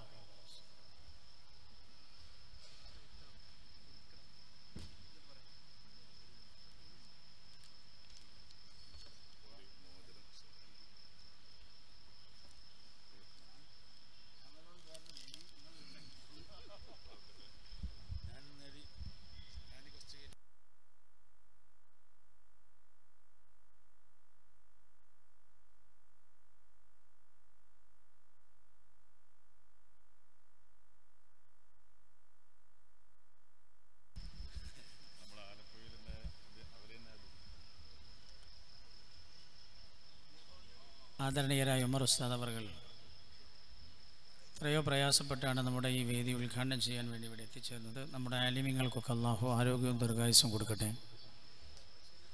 കണ്ണൂർ ജില്ലയിൽ അഹ്ലുസുന്നത്ത് വൽ ജമാഅത്ത് കെട്ടിപ്പടുക്കുന്നതിൽ വളരെ വലിയ സേവനം ചെയ്തൊരു മഹാനാണ് ഉസ്താദ് അവർകളുടെ പിതാവ് കൊയ്യോട് ഉസ്താദ്. അല്ലാഹു മഹാനവറുകളുടെ ഖബറിടം സ്വർഗ്ഗ പൂങ്കാവനമാക്കി കൊടുക്കുമാറാകട്ടെ. ആമീൻ എന്നും ദുആ ചെയ്യാം. നമ്മൾ പറഞ്ഞു വരുന്നത്, എപ്പോഴാണ് ഭരണ സംവിധാനങ്ങൾ മുസ്ലിം ഉമ്മത്തിനെതിരായി വരുന്നത് എന്ന് പുണ്യനബി സല്ലല്ലാഹു അലൈഹി വസല്ലം 14 നൂറ്റാണ്ട് മുമ്പ് പഠിപ്പിച്ചിരുന്നു. അതിൻ്റെ യഥാർത്ഥ കാരണങ്ങളാണ് നമ്മൾ സംസാരിച്ചു കൊണ്ടിരിക്കുന്നത്. മഹാനായ നബി സല്ലല്ലാഹു അലൈഹി വസല്ലം തങ്ങൾ പറയുകയാണ്, മുസ്ലിങ്ങളുടെ ചുറ്റും താമസിക്കുന്നവർ അവർക്ക് എതിരാകുന്നത് എപ്പോഴാണ്? ആ ഹദീഥ നമ്മൾ ആമുഖമായി ഓതിയത്. മുസ്ലിങ്ങളുടെ ചുറ്റുപാടുകൾ അവർക്കെതിരാവും, ഭരണ സംവിധാനങ്ങൾക്ക് അവർക്കെതിരാവും. ആ സാഹചര്യങ്ങളെല്ലാം പുണ്യനബി സല്ലല്ലാഹു അലൈഹി വസല്ലം തങ്ങൾ വിശദീകരിച്ചു തന്നു. മഹാനായ നബി സല്ലല്ലാഹു അലൈഹി വസല്ലം തങ്ങൾ പറഞ്ഞു, മഹാനായ സൗബാൻ റളിയല്ലാഹു അൻഹു ഉദ്ധരിക്കുന്ന ഹദീസാണ്, അന്നഹു ഖാല ഖാല റസൂലുള്ളാഹി സ്വല്ലല്ലാഹു അലൈഹി വസല്ലം, പുണ്യനബി സല്ലല്ലാഹു അലൈഹി വസല്ലം തങ്ങൾ പറഞ്ഞു, യൂഷികു അൻ തദാ അലൈക്കുമുൽ ഉമം മിൻ കുല്ലി ഉഫഖിൻ കമാ തദാ അൽ അഖലതു അലാ ഖസ്അതിഹാ. ഭക്ഷണത്തലികയുടെ ചുറ്റുംഭാഗത്തും ഇരിക്കുന്ന ആളുകൾ ഭക്ഷണത്തലികയിലേക്ക് കൈ കാണിക്കുന്ന പോലെ എൻ്റെ സമുദായത്തിന് ചുറ്റും ജീവിക്കുന്ന ആളുകൾ അവർക്കെതിരായി മാറും. അവരെ ഭൂമിയിൽ നിന്ന് നിഷ്കാസനം ചെയ്യണം എന്ന വാദഗതികളുമായി അവർ രംഗത്ത് വരും. ഖാലോ, ഇത് കേട്ടപ്പോൾ സ്വഹാബികൾ ചോദിച്ചു, യാ റസൂലല്ലാഹ്, മിൻ ഖില്ല, ഞങ്ങൾ എണ്ണത്തിൽ കുറവായതുകൊണ്ടാണ് ഹബീബായ നബിയെ അങ്ങനെ ഒരവസ്ഥ വരുന്നത്. യാ റസൂലല്ലാഹ് മിൻ ഖില്ല, ഞങ്ങൾ എണ്ണത്തിൽ കുറവാകുന്നത് കൊണ്ടാണോ നബിയെ അങ്ങനെ ഒരവസ്ഥ ഞങ്ങൾക്ക് വരുന്നത്? നബി സല്ലല്ലാഹു അലൈഹി വസല്ലം തങ്ങൾ പറഞ്ഞു, അൻതും യൗമഇദിൻ കസീർ. നല്ലപോലെ ചിന്തിക്കണേ, നമ്മൾ ജീവിക്കുന്ന നമ്മുടെ ചുറ്റുപാടുകൾ നമുക്ക് എപ്പോഴാണ് എതിരാവുന്നത് എന്ന്, നമ്മുടെ കൂടെ സഹവസിക്കുന്നവർ എപ്പോഴാണ് നമുക്കെതിരാകുന്നത് എന്ന് നബി സല്ലല്ലാഹു അലൈഹി വസല്ലം തങ്ങളോട് സ്വഹാബികൾ ചോദിച്ചു, നബിയെ അന്ന് ഞങ്ങൾ ന്യൂനപക്ഷമാകുന്നത് കൊണ്ടാണോ? നബി സല്ലല്ലാഹു അലൈഹി വസല്ലം തങ്ങൾ പറഞ്ഞു, അല്ല, അൻതും യൗമഇദിൻ കസീർ, അന്ന് നിങ്ങൾ എണ്ണത്തിൽ എത്രയോ കൂടുതലുണ്ടാകും. വലാകിന്നകും ഗുസാഉൻ കഗുസാഇസ് സൈൽ, പക്ഷേ നിങ്ങൾ മലപ്പാച്ചിൽ വെള്ളത്തിലുള്ള ചണ്ടികളെ പോലെ ചണ്ടികളായിരിക്കും നിങ്ങൾ. ശ്രദ്ധിക്കണേ, എപ്പോഴാണ് നിങ്ങളുടെ കൂടെ ജീവിക്കുന്നവർ മറ്റു സമുദായങ്ങൾ നിങ്ങൾക്കെതിരാകുന്നത്? തുൻസഉൽ മഹാബതു മിൻ ഖുലൂബി അദുവികും, നിങ്ങളുടെ ശത്രുക്കളുടെ ഹൃദയങ്ങളിൽ നിങ്ങളെക്കുറിച്ചുള്ളൊരു ഭയമുണ്ട്. ആ ഭയം അല്ലാഹു എടുത്തു കളയുമ്പോഴാണ് അവർ നിങ്ങൾക്കെതിരായി മാറുന്നത് എന്ന് പുണ്യനബി സല്ലല്ലാഹു അലൈഹി വസല്ലം. തുൻസഉൽ മഹാബതു മിൻ ഖുലൂബി അദുവികും, നിങ്ങളുടെ ശത്രുക്കളുടെ ഹൃദയങ്ങളിൽ നിന്ന് നിങ്ങളെക്കുറിച്ചുള്ള ഭയം അല്ലാഹു ഊരിക്കളയുന്നതാണ്, എടുത്തു കളയുന്നതാണ്. വയുജഅലു ഫീ ഖുലൂബികുമുൽ വഹൻ, നിങ്ങളുടെ ഹൃദയാന്തരങ്ങളിൽ അല്ലാഹു വഹനിനെ എറിഞ്ഞു തരികയും ചെയ്യുന്നതാ. ഖാലു, അവർ അല്ലാഹുവിൻ്റെ ഹബീബിനോട് ചോദിച്ചോ, യാ റസൂലല്ലാഹ്, അല്ലാഹുവിൻ്റെ ഹബീബേ, വമൽ വഹനു യാ റസൂലല്ലാഹ്, എന്താണ് വഹൻ എന്തുകൊണ്ട് അർത്ഥമാക്കുന്നത് എന്ന് നബി സല്ലല്ലാഹു അലൈഹി വസല്ലം തങ്ങൾ പറഞ്ഞു, ഹുബ്ബുദ് ദുനിയാ വകറാഹിയത്തുൽ മൗത്ത്, നിങ്ങൾക്ക് ദുനിയാവിനോടുള്ള സ്നേഹം കൂടുകയും മരണത്തോടുള്ള വെറുപ്പ് നിങ്ങളുടെ ഖൽബിനെ പിടികൂടുകയും ചെയ്യുന്നതാണ്. അപ്പം നിങ്ങൾ വലിയ വലിയ മണിമാളികകൾ ഉണ്ടാക്കി സുഖ സൗകര്യങ്ങളിലും സുഖലോലുപതയിലും നിങ്ങൾ കഴിഞ്ഞുകൂടുന്നതാണ് നിങ്ങളുടെ ചുറ്റുഭാഗത്തുള്ള സമുദായത്തെ നിങ്ങൾക്കെതിരാവാൻ അവരെ പ്രേരിപ്പിക്കുന്നത് എന്ന് മഹാനായ നബിയുനാ റസൂലുള്ളാഹി സല്ലല്ലാഹു അലൈഹി വസല്ലം അല്ലാഹുവിൻ്റെ ഹബീബ് പറഞ്ഞത് ശരിയല്ലേ? ഞാൻ ചോദിക്കട്ടെ നിങ്ങളോട്, പലരും പറയുന്നത് എന്താ, ഇവർക്കെന്താ ഇത്രമാത്രം സാമ്പത്തികം, ഇവർക്കെന്താ ഇത്രമാത്രം വലിയ ഭവനങ്ങൾ, ഇവർ നല്ല അടിച്ചു പൊളിച്ച് ജീവിച്ചു കൊണ്ടിരിക്കുന്നല്ലോ, അത് ഞങ്ങൾക്ക് സഹിക്കാൻ കഴിയുന്നില്ല എന്ന് ചില ആളുകളൊക്കെ പറയുന്നത് കേട്ടിട്ടില്ലേ നിങ്ങൾ? അള്ളാന്റെ ഹബീബ് പറയാൻ, ഐഹികമായ സുഖാഡംബരങ്ങളിൽ നിങ്ങൾ മുഴുകിക്കഴിയുന്നതാണ് നിങ്ങളുടെ ചുറ്റുഭാഗത്തും താമസിക്കുന്ന മറ്റു സമുദായങ്ങളെ നിങ്ങൾക്കെതിരെ തിരിച്ചുവിടുന്നത് എന്ന് ഹബീബായ നബിയുനാ മുഹമ്മദ് മുസ്തഫ സല്ലല്ലാഹു അലൈഹി വസല്ലം. ഞാൻ നിങ്ങളോട് പറയുന്നത് നേരത്തെ ഞാൻ ഓർമ്മപ്പെടുത്തിയല്ലോ, ഒരു രാഷ്ട്രീയ നിരീക്ഷകന്റെ അഭിപ്രായമല്ല. എന്താ നമ്മുടെ രാജ്യങ്ങളുടെ നമ്മുടെ സാഹചര്യം, മുസ്ലിം ഉമ്മത്തിന് എന്തുകൊണ്ട് സാഹചര്യങ്ങൾ എതിരാകുന്നു, ഭരണ സംവിധാനങ്ങൾ എന്തുകൊണ്ട് അവർക്കെതിരായ സംവിധാനങ്ങൾ അധികാരത്തിൽ വരുന്നു, ഇതൊക്കെയാണല്ലോ നമ്മൾ പറയുന്നത്. പുണ്യനബി സല്ലല്ലാഹു അലൈഹി വസല്ലം തങ്ങളെ അല്ലാഹു നിയോഗിച്ചത് തന്നെ നമുക്കാവശ്യമുള്ളതെല്ലാം പറഞ്ഞു തരാനാണല്ലോ. അതുകൊണ്ട് അല്ലാഹുവിൻ്റെ ഹബീബിൻ്റെ അധ്യാപനങ്ങളായി സദസ്സിൻ്റെ ചർച്ച പുണ്യനബി സല്ലല്ലാഹു അലൈഹി വസല്ലം തങ്ങൾ പറഞ്ഞു. മറ്റൊരു ഹദീസ് ശ്രദ്ധിക്കണേ, എപ്പോഴാണ് അല്ലാഹു ധിക്കാരികളെ അധികാരത്തിൽ കൊണ്ടുവരുന്നത്? ഞാൻ ചോദിക്കട്ടെ, വർഗീയവാദികൾ അധികാരത്തിൽ വരാൻ ഇന്ത്യ സ്വതന്ത്രമായ അന്ന് മുതലേ അവർ പരിശ്രമിച്ചു കൊണ്ടിരിക്കുന്നില്ലേ? പക്ഷേ കഴിഞ്ഞ കാലഘട്ടങ്ങളിൽ എന്തുകൊണ്ട് അധികാരത്തിലേറാൻ കഴിഞ്ഞില്ല? ജനങ്ങളുടെ ഹൃദയം അവരിലേക്ക് അല്ലാഹു തിരിച്ചു കൊടുത്തില്ല എന്നതല്ലേ അതിൻ്റെ സത്യം. എന്നാൽ ജനങ്ങളുടെ ഹൃദയം എന്തേ ഇപ്പോൾ അല്ലാഹു ആ ഭാഗത്തേക്ക് തിരിച്ചത്? ഖൽബിൻ്റെ ഉടമസ്ഥൻ അല്ലാഹു ആണല്ലോ. അതുകൊണ്ടല്ലേ ഖുർആൻ ഇങ്ങനെ ദുആ ചെയ്യാൻ പറഞ്ഞത്, റബ്ബനാ ലാ തുസിഗ് ഖുലൂബനാ ബഅദ ഇദ് ഹദൈതനാ വഹബ് ലനാ മിൻ ലദുൻക റഹ്മ ഇന്നക അൻതൽ വഹ്ഹാബ്. അല്ലാഹുവേ, ഞങ്ങൾക്ക് മാർഗദർശനം ചെയ്തതിന് ശേഷം, നൽകിയതിന് ശേഷം ഞങ്ങളുടെ ഹൃദയങ്ങളെ നീ തെറ്റിച്ചു കളയല്ലേ അല്ലാ എന്ന് ദുആ ചെയ്യാൻ ഖുർആൻ തന്നെ പറഞ്ഞിട്ടുണ്ടല്ലോ. മനസ്സിന്റെ ഉടമസ്ഥൻ അല്ലാഹുവാൻ. ജനങ്ങളുടെ മനസ്സെല്ലാം ഒരു ഭാഗത്തേക്ക് തിരിക്കുന്നത് റബ്ബാൻ. ഒരു ഭാഗത്തേക്ക് തിരിച്ചാതെ ജനങ്ങളുടെ ഹൃദയം മറ്റൊരു ഭാഗത്തേക്ക് നേരെ മറഞ്ഞു പോകുന്നതും അല്ലാഹു ആ ഹൃദയങ്ങളെ തിരിച്ചുവിടുന്നത് കൊണ്ടാണ്. ഇവിടെ ശ്രദ്ധിക്കണം. അല്ലാഹുനായ നബിയുനാ മുഹമ്മദ് മുസ്തഫ സല്ലല്ലാഹു അലൈഹി വസല്ലം തങ്ങൾ പറയാൻ, എപ്പോഴാണ് ധിക്കാരികൾ നിങ്ങളുടെ മേൽ അധികാരികളാകുന്നത്? പുണ്യ നബി സല്ലല്ലാഹു അലൈഹി വസല്ലം തങ്ങൾ പറഞ്ഞു, ലാ തസാലു ഹാദിഹിൽ ഉമ്മ തഹ്ത യദില്ലാഹി വഫീ കനഫി. പുണ്യ നബി സല്ലല്ലാഹു അലൈഹി വസല്ലം തങ്ങൾ പറയാൻ, എൻ്റെ സമുദായം അല്ലാഹുവിൻ്റെ സംരക്ഷണത്തിലായിക്കൊണ്ടേയിരിക്കും. ലാ തസാലു ഹാദിഹിൽ ഉമ്മ, എൻ്റെ സമുദായം ആയിക്കൊണ്ടേയിരിക്കും. തഹ്ത യദില്ലാഹി വഫീ കനഫി, അല്ലാഹുവിൻ്റെ സംരക്ഷണത്തിലായിക്കൊണ്ടേയിരിക്കും. മാലം യുമാലി ഖുറാഅഹാ ഉമറാഉഹാ. എൻ്റെ സമുദായത്തിലെ പണ്ഡിതന്മാരെ രാഷ്ട്രീയ നേതാക്കൾ സ്വാധീനിക്കാത്ത കാലത്തോളം, രാഷ്ട്രീയ നേതാക്കൾക്കനുസരിച്ച് എൻ്റെ സമുദായത്തിലെ പണ്ഡിതന്മാർ മതം പറയാൻ തുടങ്ങുന്ന കാലം എൻ്റെ സമുദായത്തിൻ്റെ സംരക്ഷണം അല്ലാഹു പിൻവലിച്ചു കളയുന്നതാണ് എന്ന് നബിയുനാ മുഹമ്മദ് മുസ്തഫ. ഉറക്ക ചൊല്ലി സ്വലാത്ത് എന്നല്ലേ സംഗതി? ആലോചിച്ചു നോക്കൂ നിങ്ങൾ. എപ്പോഴാ മുസ്ലിം ഉമ്മത്തിന് പ്രതിസന്ധി വന്നത്? അല്ലാഹുവിൻ്റെ ഹബീബ് പറയാ, ഒന്നാമത്തെ അടയാളം മാലം യുമാലി ഖുറാഅഹാ ഉമറാഉഹാ. എൻ്റെ സമുദായത്തിലെ പണ്ഡിതന്മാരെ രാഷ്ട്രീയ നേതാക്കൾ സ്വാധീനിക്കാതിരിക്കുന്ന കാലത്തോളം എൻ്റെ സമുദായത്തിന് അല്ലാഹുവിൻ്റെ സംരക്ഷണമുണ്ടാകുമെന്ന് നബിയുനാ റസൂലുള്ളാഹി. അങ്ങനെ സ്വാധീനിച്ചു കഴിഞ്ഞാൽ, സ്വാധീനിക്കപ്പെടുകയും പിന്നീട് പണ്ഡിതന്മാർ രാഷ്ട്രീയക്കാർക്ക് അനുകൂലമായി സംസാരിക്കുകയും ചെയ്യുന്ന കാലമായാൽ, നബി സല്ലല്ലാഹു അലൈഹി വസല്ലം വിശദീകരിക്കുന്നില്ല ഞാൻ, അല്ലാഹുവിൻ്റെ ഹബീബ് പറയാ, അങ്ങനെയുള്ള കാലമായാൽ നബി സല്ലല്ലാഹു അലൈഹി വസല്ലം തങ്ങൾ പറഞ്ഞു, അല്ലാഹു തൻ്റെ സമുദായത്തിനുള്ള സംരക്ഷണം പിൻവലിച്ചു കളയുന്നതാണ്. പിൻവലിച്ചു കളയും. ഓരോരുത്തരും ജയിച്ചാലും പറയാം, നമ്മളെ വോട്ടുകൊണ്ടാണ് ജയിച്ചത്. അവരുടെ കൂടെ പോയിരിക്കുക, അവരുടെ പിന്നാലെ നടക്കുക, അവർക്ക് വേണ്ടി ഓശാന പാടുക, അവർക്ക് വോട്ട് ചെയ്യണേ എന്ന് പരസ്യമായി അഭ്യർത്ഥിക്കുക. ഇസ്ലാമിന് വിരുദ്ധമായ ശൈലികളാണെങ്കിൽ പോലും രാഷ്ട്രീയത്തിൽ താല്പര്യപ്പെട്ട് രാഷ്ട്രീയക്കാരുടെ വലയത്തിൽ അകപ്പെടുന്ന കാലം എൻ്റെ സമുദായത്തിലെ പണ്ഡിതന്മാരങ്ങനെ അകപ്പെട്ടു പോയാൽ അല്ലാഹു തൻ്റെ സമുദായത്തിൻ്റെ സംരക്ഷണം പിൻവലിക്കുമെന്ന് നബിയുനാ റസൂലുള്ളാഹി സല്ലല്ലാഹു അലൈഹി വസല്ലം. കേട്ടോളൂ. രണ്ടാമത്തത് വമാലം യുസക്കി സുലഹാ ഫുജ്ജാറുഹാ.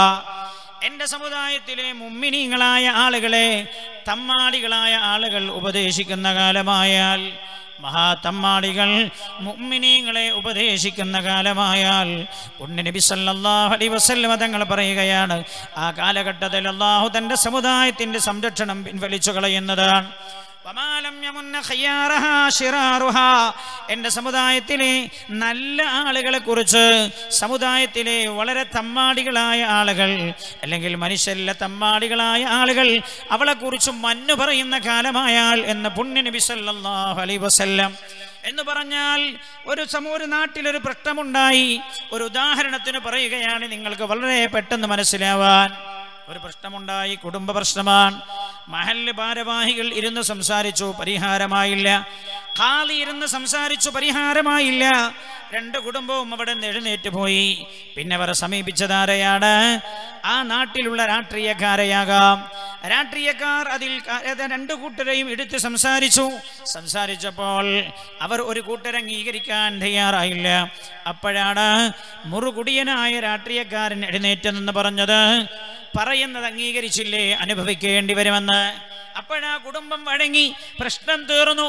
പിന്നെ ഈ അയാൾ തൻ സമൂഹത്തിൽ ഇറങ്ങിയിട്ട് പറയാ, ഞാൻ ആ വിഷയത്തിൽ ഇടപെട്ടില്ലായിരുന്നുവെങ്കിൽ മഹല്ല് വഷളായി പോകുമായിരുന്നുവെന്ന്, ഖാദിയാർ ജനങ്ങൾക്കിടയിൽ വഷളായി പോകുമായിരുന്നുവെന്ന്. തമ്മാടികളായ ആളുകൾ നല്ല ആളുകളെ കുറിച്ചും മന്നു പറയും അവർക്ക് ചെയ്തു കൊടുത്ത കാര്യങ്ങൾ എടുത്തു പറഞ്ഞു കൊടുക്കുന്ന കാലമായാൽ, അല്ലെങ്കിൽ ഇന്ന ആൾക്ക് ആ കാര്യം ചെയ്തു കൊടുത്തത് ഞാനാണെന്ന് സമൂഹത്തിലുള്ള മഹാ തമ്മാടികളായ ആളുകൾ പറയുന്ന കാലമായാൽ, പുണ്യ നബി സല്ലല്ലാഹു അലൈഹി വസല്ലം തങ്ങൾ പറയാ, ഫഇദാഹും ഫഅലൂ ദാലിക, ഈ മൂന്ന് സ്വഭാവം എൻ്റെ ഉമ്മത്തിൽ അരങ്ങേറിയാൽ റഫഅല്ലാഹു തആല അൻഹും യദാ, എൻ്റെ സമുദായത്തിനുള്ള സംരക്ഷണം അല്ലാഹു പിൻവലിക്കുന്നതാണ്. ആ സംരക്ഷണം പിൻവലിച്ചാൽ എന്താണ് അതുകൊണ്ട് വരാൻ പോകുന്നത്? സുമ്മ സല്ലല്ലാഹു അലൈഹിം ജബാബിറതഹും, അല്ലാഹുവിൻ്റെ സമുദായത്തിൻ്റെ സംരക്ഷണം പിൻവലിച്ചു കളഞ്ഞാൽ പിന്നെ അല്ലാഹു അവരുടെ മേൽ അധികാരത്തിൽ കൊണ്ടുവരുന്നത് ആ സമൂഹത്തിലുള്ള ഏറ്റവും വലിയ ധിക്കാരിയായ ആളെയായിരിക്കുമെന്ന് നബിയുനാ റസൂലുള്ളാഹി സല്ലല്ലാഹു അലൈഹി വസല്ലം. ഞാൻ ചോദിക്കട്ടെ നിങ്ങളോട്, പെട്രോളിന് വില 82 83 ആയി. ചരിത്രത്തിൽ ഈ വില ഉണ്ടായിട്ടുണ്ടോ? മൻമോഹൻ സിംഗ് രണ്ട് റുപ്യ കൂട്ടിയപ്പോൾ ഭയങ്കര സമരങ്ങൾ ഉണ്ടായില്ലേ? എന്തേ സമരം ചെയ്യാത്തത്? എന്തേ സമരം ചെയ്യാത്തത്? എന്തേ സമരങ്ങളില്ലാതെ പോയത്? സല്ലല്ലാഹു അലൈഹിം ജബാബിറതഹും, ഏറ്റവും വലിയ ധിക്കാരികളായ ഭരണാധികാരികൾ അല്ലാഹു നിങ്ങളുടെ മേൽ അധികാരപ്പെടുത്തുന്നതാണ്. പിന്നെ നിങ്ങൾക്ക് സംസാരിക്കാൻ നാവിറങ്ങിപ്പോകും. നിങ്ങൾക്കെതിരെയുള്ള നടപടികൾക്കെതിരെ പ്രതിഷേധം പോലും നടത്താൻ കഴിയാത്ത സാഹചര്യം ഉണ്ടാകുമെന്ന് 14 നൂറ്റാണ്ട് മുമ്പ് മുഹമ്മദ് മുസ്തഫ സല്ലല്ലാഹു അലൈഹി വസല്ലം ഞാൻ ഹദീസ് ഓതി അർത്ഥം വെക്കുകയാണ്. ഞാൻ ഹദീസ് പറഞ്ഞ് അർത്ഥം വെക്കുന്നേയുള്ളൂ.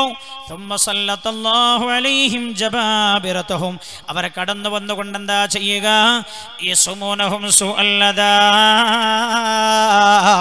എൻ്റെ സമുദായത്തെ വേദനാജനകമായ ശിക്ഷക്കവർ അവർ വിധേയമാക്കുന്നതാണ്.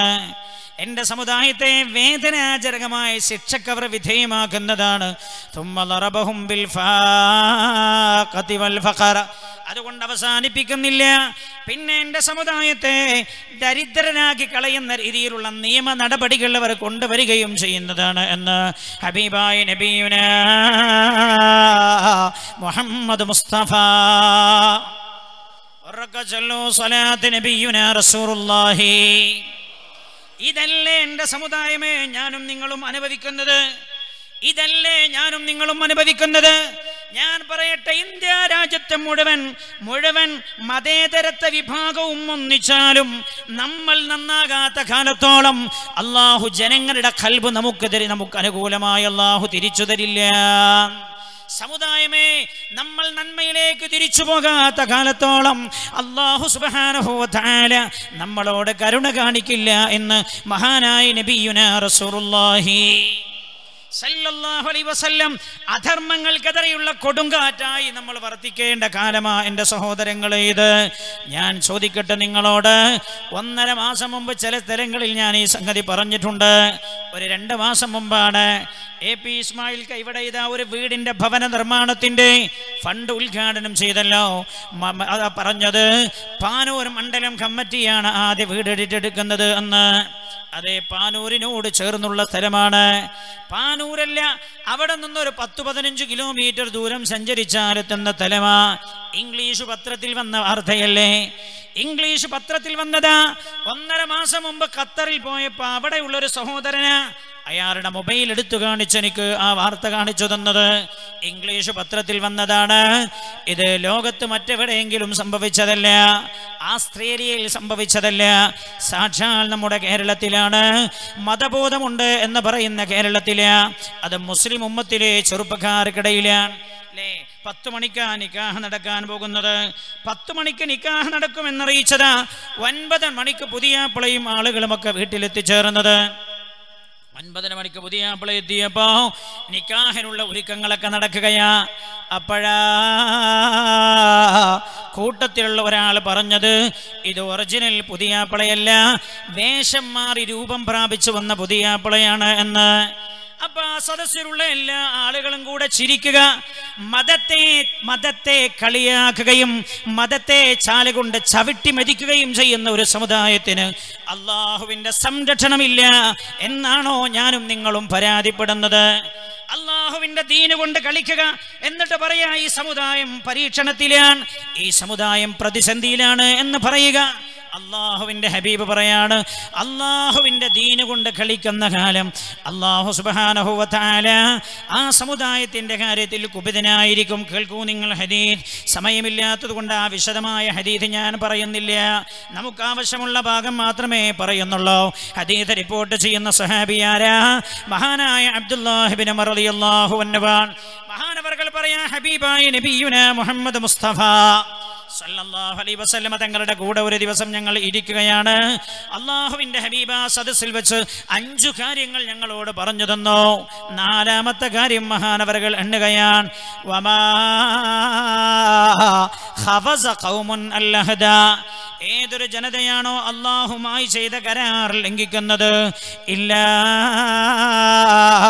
സല്ലല്ലാഹു അലൈഹിം അദുവഹും മിൻ ഗൈരിഹിം, അല്ലാഹു സുബ്ഹാനഹു വ തആല അവരിൽപ്പെട്ടവരല്ലാത്ത ഒരു ശത്രുവിനെ അവരുടെ മേൽ അധികാരത്തിലേറ്റുന്നതാണ്. ഹദീസ് ശ്രദ്ധിക്കുക, സത്യല്ലേ അല്ലേ? ഈ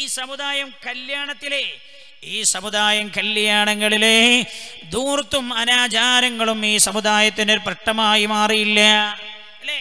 ഭക്ഷണം കഴിക്കാൻ വന്ന ആളുകൾ അവരവരെ കഴിക്കാൻ എടുക്കുന്ന പ്ലേറ്റ് ഭക്ഷണം കഴിച്ചു കഴിഞ്ഞ് എറിഞ്ഞുടക്കണം എന്ന വാർത്ത കേട്ടതും കണ്ണൂരിലല്ലേ നമ്മൾ? എല്ലാ ആളുകളെയും മംഗലത്തിന് വിളിച്ചു, ഭയങ്കരമായ സൗകര്യം.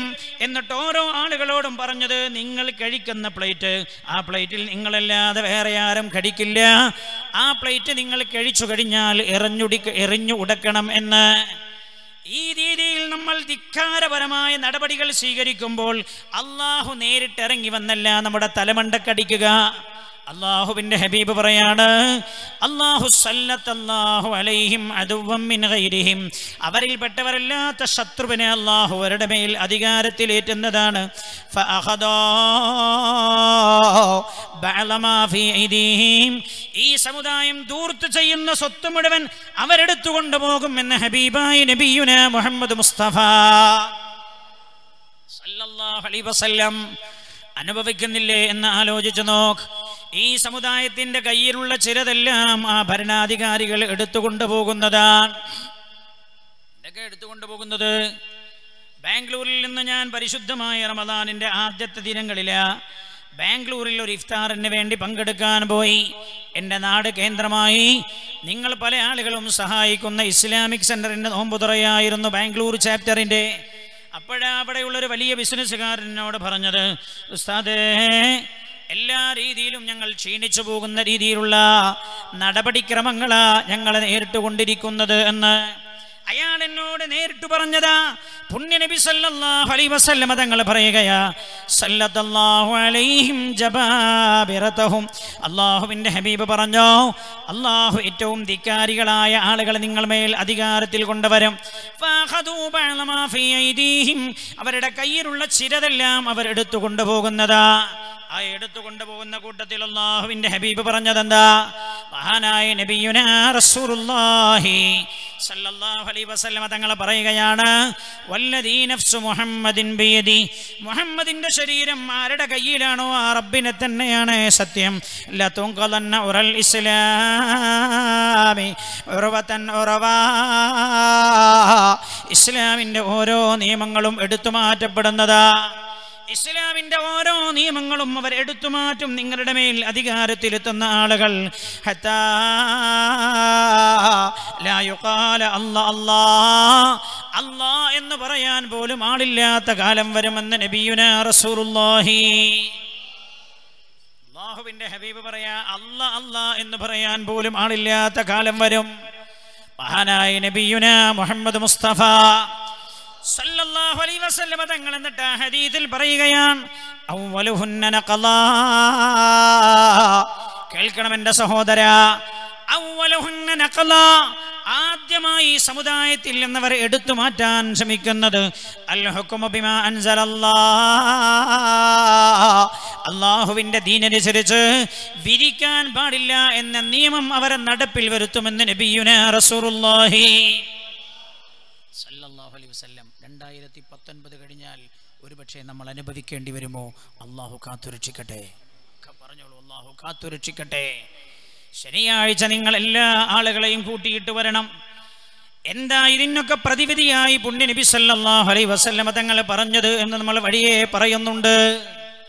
മഹാനായ നബിയുനാ റസൂലുള്ളാഹി സല്ലല്ലാഹു തങ്ങൾ പറയാ, അവരാദ്യമായി എടുത്തു നീക്കാൻ ശ്രമിക്കുന്നത് ഇസ്ലാം അനുസരിച്ച് വിധിക്കാൻ, ഖുർആൻ അനുസരിച്ച് ഈ രാജ്യത്ത് വിധിക്കാൻ പാടില്ല എന്നവർ പറയും. തന്നല്ലേ ഏക സിവിൽ കോഡ്? അതല്ലേ ഏക സിവിൽ കോഡ്? എല്ലാ മതസ്ഥർക്കും ഒരേ നിയമമെന്ന്. ഖുർആൻ അനുസരിച്ച് ഇവിടെ വിധിക്കാൻ പാടില്ല എന്ന് പറയാൻ തുടങ്ങും. അതല്ലേ മുത്തലാഖിലും നമ്മൾ കണ്ടത്. 3 ത്വലാഖ് ചെല്ലാൻ പാടില്ല എന്നാണല്ലോ പരിശുദ്ധ ഇസ്ലാമിന്റെ കാഴ്ചപ്പാട്.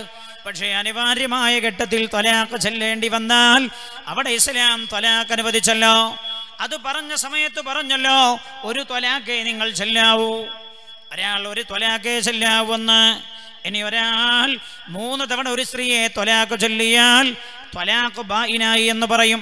പിന്നെ ആ സ്ത്രീയെ തിരിച്ചെടുക്കണമെങ്കിൽ മറ്റൊരാൾ വിവാഹം ചെയ്ത് ആ ആൾ ശാരീരികമായി ബന്ധപ്പെട്ടതിന് ശേഷം അയാൾ ത്വലാഖ് ചൊല്ലിയെ തിരിച്ചെടുക്കാൻ പറ്റോ? എന്താ ഇസ്ലാം അങ്ങനെ നിയമം വെക്കാൻ കാരണം? നാളെ നമ്മുടെ വിഷയത്തിന്റെ ഭാഗമാണല്ലോ അത്. നാളെ നമ്മൾ ആ വിഷയങ്ങളൊക്കെ അല്ലാഹു തൗഫീഖ് ചെയ്താൽ പറയുന്നുണ്ട്.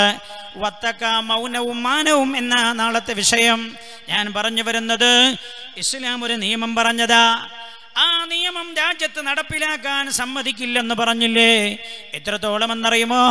ത്വലാഖ് ചൊല്ലുന്ന ആൾ, 3 തവണ ത്വലാഖ് ചൊല്ലുന്ന ആൾ ക്രിമിനൽ കുറ്റം ചെയ്ത ആളായി കണക്കാക്കി അയാളെ ജയിലിലടക്കണമെന്ന നിയമം വന്നില്ലേ? അൽ ഹുക്മു ബിമാ അൻസലല്ലാഹ്, അല്ലാഹുവിന്റെ ദീനനുസരിച്ച് വിധിക്കാനും പാടില്ല എന്ന നിയമം വരൂ. അത് കഴിഞ്ഞ് നിങ്ങൾ ശ്രദ്ധിച്ചോ എന്നറിയില്ല, അത് കഴിഞ്ഞ ഉടനെയല്ലേ വേറെ വാദവുമായി വന്നതെന്താ? ബഹുഭാരിത്വം നിരോധിക്കണമെന്ന്. ആരെയാ ഇതുകൊണ്ട് ലക്ഷ്യമാക്കിയത്? അല്ലാഹുവിന്റെ പരിശുദ്ധമായ ദീനിനെയല്ലേ. ബഹുഭാരിത്വം ഈ രാജ്യത്ത് അനുവദിക്കാൻ പാടില്ല, ഒന്നിലേറെ വിവാഹം ചെയ്യാൻ പാടില്ല, അത് നിരോധിക്കണമെന്ന്. അതിൻ്റെ ഇടയ്ക്കല്ലേ നിങ്ങൾ കേട്ടില്ലേ, 2 മാസങ്ങൾക്ക് മുമ്പല്ലേ അതിനിടയ്ക്ക് വന്നത് നിക്കാഹ് ഹലാൽ റദ്ദ് ചെയ്യണമെന്ന്. നിക്കാഹ് ഹലാൽ എന്ന് പറഞ്ഞാൽ ഏതാ?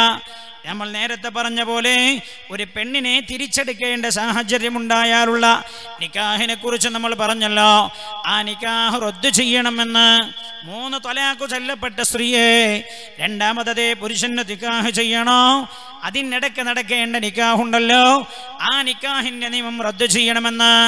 ലതുൻഖദന്ന ഉറൽ ഇസ്ലാമി ഉർവതൻ ഉറവാ.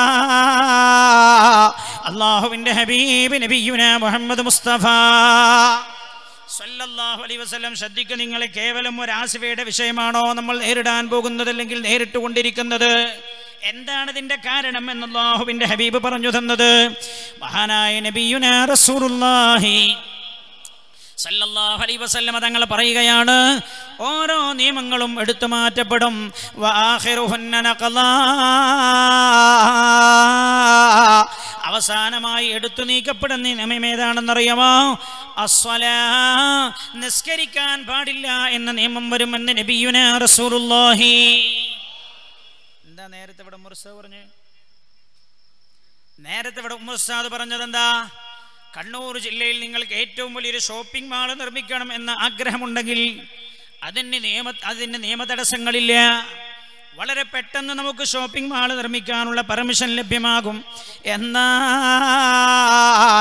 ഈ പ്രപഞ്ചത്തിന്റെ അധിപനായ അല്ലാഹുവിന്റെ മുമ്പിൽ സുജൂദ് ചെയ്യാൻ, ഒരു പള്ളി നിർമ്മിക്കാൻ അനുവാദം ചോദിച്ചാൽ അതിനേറെ കടമ്പകൾ കടക്കേണ്ടി വരുന്നു. ഈ കടമ്പ തീരാൻ പോകുന്നില്ല. കേട്ടോളൂ, അല്ലാഹുവിന്റെ ഹബീബ് പറയാണ്, വആഖിറുഹുന്ന നഖലാ,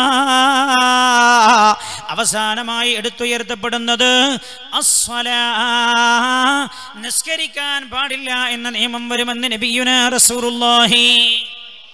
ഈ പരിശുദ്ധമായ റമദാനിന്റെ തൊട്ടു മുമ്പുള്ള വെള്ളിയാഴ്ചകളിൽ നിങ്ങൾ പത്രം ശ്രദ്ധിച്ചോ എന്നറിയില്ല, ഡൽഹിയുടെ ഭാഗങ്ങളിൽ നിന്ന് പത്രത്തിലെ റിപ്പോർട്ട് വന്നല്ലോ, ഫോട്ടോ അടക്കം വന്നല്ലോ. എന്താ പറഞ്ഞത്? പലയിടങ്ങളിലും ജുമഅ നടന്നില്ല എന്ന് അല്ലേ? ഹൈന്ദവ തീവ്രവാദികളുടെ, ഹൈന്ദവ സഹോദരങ്ങളല്ല, ഹിന്ദു മതത്തിന്റെ ആളുകളല്ല, ഹൈന്ദവ മതമറിയുന്ന ആളുകൾക്കൊരിക്കലും തീവ്രവാദികളാകാൻ കഴിയില്ലല്ലോ. ഹൈന്ദവ മതത്തിന്റെ പേരിൽ തീവ്രവാദം നടത്തുന്ന ആളുകൾ നിസ്കരിക്കാൻ സമ്മതിച്ചില്ല പല സ്ഥലങ്ങളിലുമെന്ന് ഹബീബായ നബിയുനാ റസൂലുള്ളാഹി സല്ലല്ലാഹു അലൈഹി വസല്ലം തങ്ങൾ പറയാണ്, അതിഭീതിതമായ സാഹചര്യമാണ് നമ്മൾ നേരിടാൻ പോകുന്നത് എന്ന്. പുണ്യനബി സല്ലല്ലാഹു അലൈഹി വസല്ലം ഏതാണ് കാലമെന്നോ സമയമെന്നോ പുണ്യനബി പറഞ്ഞിട്ടില്ല. പക്ഷെ ഇതെല്ലാം ലോകത്തെ മുഅ്മിനീങ്ങൾ നേരിടേണ്ടി വരും. ആ കാലഘട്ടത്തിൽ ഒരു പക്ഷേ പറയുക നിസ്കരിക്കാൻ പോകുന്ന ആളുകളാണ് തീവ്രവാദികൾ എന്നാകും. അല്ലാഹു റബ്ബുൽ ഇസ്സത്ത് കാത്തുരക്ഷിക്കുമാറാകട്ടെ. അല്ലാഹുവിന്റെ സുജൂദ് ചെയ്യാൻ കഴിയാത്ത ഒരു സാഹചര്യത്തിൽ ജീവിക്കേണ്ട അവസ്ഥ ഞങ്ങൾക്കാർക്കും നീ വരുത്തരുത് അല്ലാ എന്ന റഹ്മുർ-റഹീമീനായ റബ്ബിനോട് ദുആ ചെയ്യുകയാണ്. ഇൻഷാ അല്ലാഹ് ബക്കറ്റ് വരുന്നുണ്ട് നിങ്ങളുടെ അടുത്തേക്ക്. എല്ലാവരും നല്ലോണം കൊടുത്താലേ നമുക്കൊരു 5 ലക്ഷം 6 ലക്ഷം റുപ്യൻ്റെ ഇടയിലായി ഈ പരിപാടിക്ക് ചിലവുണ്ടാവും. എല്ലാ ചിലവ് കൂടി കൂട്ടിയാൽ ഒരു 5, 5.5 അല്ലെ ഒരു 4, 4.5, 5 ഇങ്ങനെയൊക്കെ ആയിട്ടുണ്ടാവും. അപ്പം ഇൻഷാ അല്ലാഹ് നിങ്ങളെല്ലാവരും എല്ലാ ദിവസവും വരുന്ന എല്ലാവരും 2000 റുപ്യ കൊടുത്താൽ ബക്കറ്റിലൂടെ കിട്ടും. എല്ലാ ദിവസവും വരുന്നവരൊക്കെ ഒരു 2000 റുപ്യ കൊടുത്താൽ ബക്കറ്റിൽ തന്നെ നമ്മൾ പരിപാടിക്ക് ആവശ്യമുള്ള ചിലവൊക്കെ കിട്ടും. ഇൻഷാ അല്ലാഹ് അല്ലാഹു തൗഫീഖ് ചെയ്യട്ടെ. നമ്മളെല്ലാവരും ഉഷാറായിട്ട് കൊടുക്കുക. അല്ലാഹു ബർക്കത്ത് ചെയ്യട്ടെ. റഹ്മുർ-റഹീമീനായ അല്ലാഹുവേ നീ ബർക്കത്ത് ചെയ്യണേ അല്ലാ. അല്ലാ ചെയ്യുന്ന ആളുകളുടെ ഉദ്ദേശങ്ങളൊക്കെ നീ നിറവേറ്റണേ അല്ലാ. മഹാനായ നബിയുനാ മുഹമ്മദ് മുസ്തഫ സല്ലല്ലാഹു അലൈഹി വസല്ലം അടുത്ത ഹദീസ് കേട്ടോളൂ. പുണ്യനബി തങ്ങൾ പറഞ്ഞു, ലതഅ്മുറുന്ന ബിൽ മഅറൂഫി, തീർച്ചയായും നിങ്ങൾ നന്മ കൊണ്ട് കൽപ്പിക്കുക തന്നെ ചെയ്യണം. വല തൻഹവുന്ന അനിൽ മുൻകർ, തിന്മ കൊണ്ട് നിങ്ങൾ വിരോധിക്കുകയും ചെയ്യണം. ഔ ലയുസല്ലിതന്നല്ലാഹു അലൈക്കും ശിറാറകും. എന്താ നമുക്ക് സംഭവിച്ചു പോയത്? നിങ്ങളത് ചെയ്തില്ല എങ്കിൽ നന്മ കൊണ്ട് നിങ്ങൾ കൽപ്പിക്കണേ, തിന്മ കൊണ്ട് നിങ്ങൾ വിരോധിക്കുകയും ചെയ്യണേ. ഔലയുസല്ലിതന്നല്ലാഹു അലൈക്കും ശിറാറകും, അങ്ങനെ നിങ്ങൾ ചെയ്യാൻ തയ്യാറാകാതിരുന്നാൽ അല്ലാഹു നിങ്ങളുടെ മേൽ ഏറ്റവും മോശമായ ആളുകളെ അധികാരത്തിൽ കൊണ്ടുവരുന്നതാ. ഫയസുമൂനകും സുഅൽ അദാബ്, അവർ വേദനാജനകമായ ശിക്ഷക്ക് നിങ്ങളെ പാത്രീയഭൂതരാക്കുന്നതാ. ഹബീബായ നബിയുനാ റസൂലുള്ളാഹി സല്ലല്ലാഹു അലൈഹി വസല്ലം, നിങ്ങൾ ചിന്തിച്ചു നോക്ക്, ശരിയല്ലേ? നന്മ കൽപ്പിക്കുക, തിന്മ വിരോധിക്കുന്ന വല്ല പരിപാടി നമ്മുടെ നാട്ടിലുണ്ടോ? അങ്ങനെ വല്ലതും നടക്കുന്നുണ്ടോ? ഇല്ലല്ലോ. സമുദായം അത് മാറ്റിവെച്ചില്ലേ?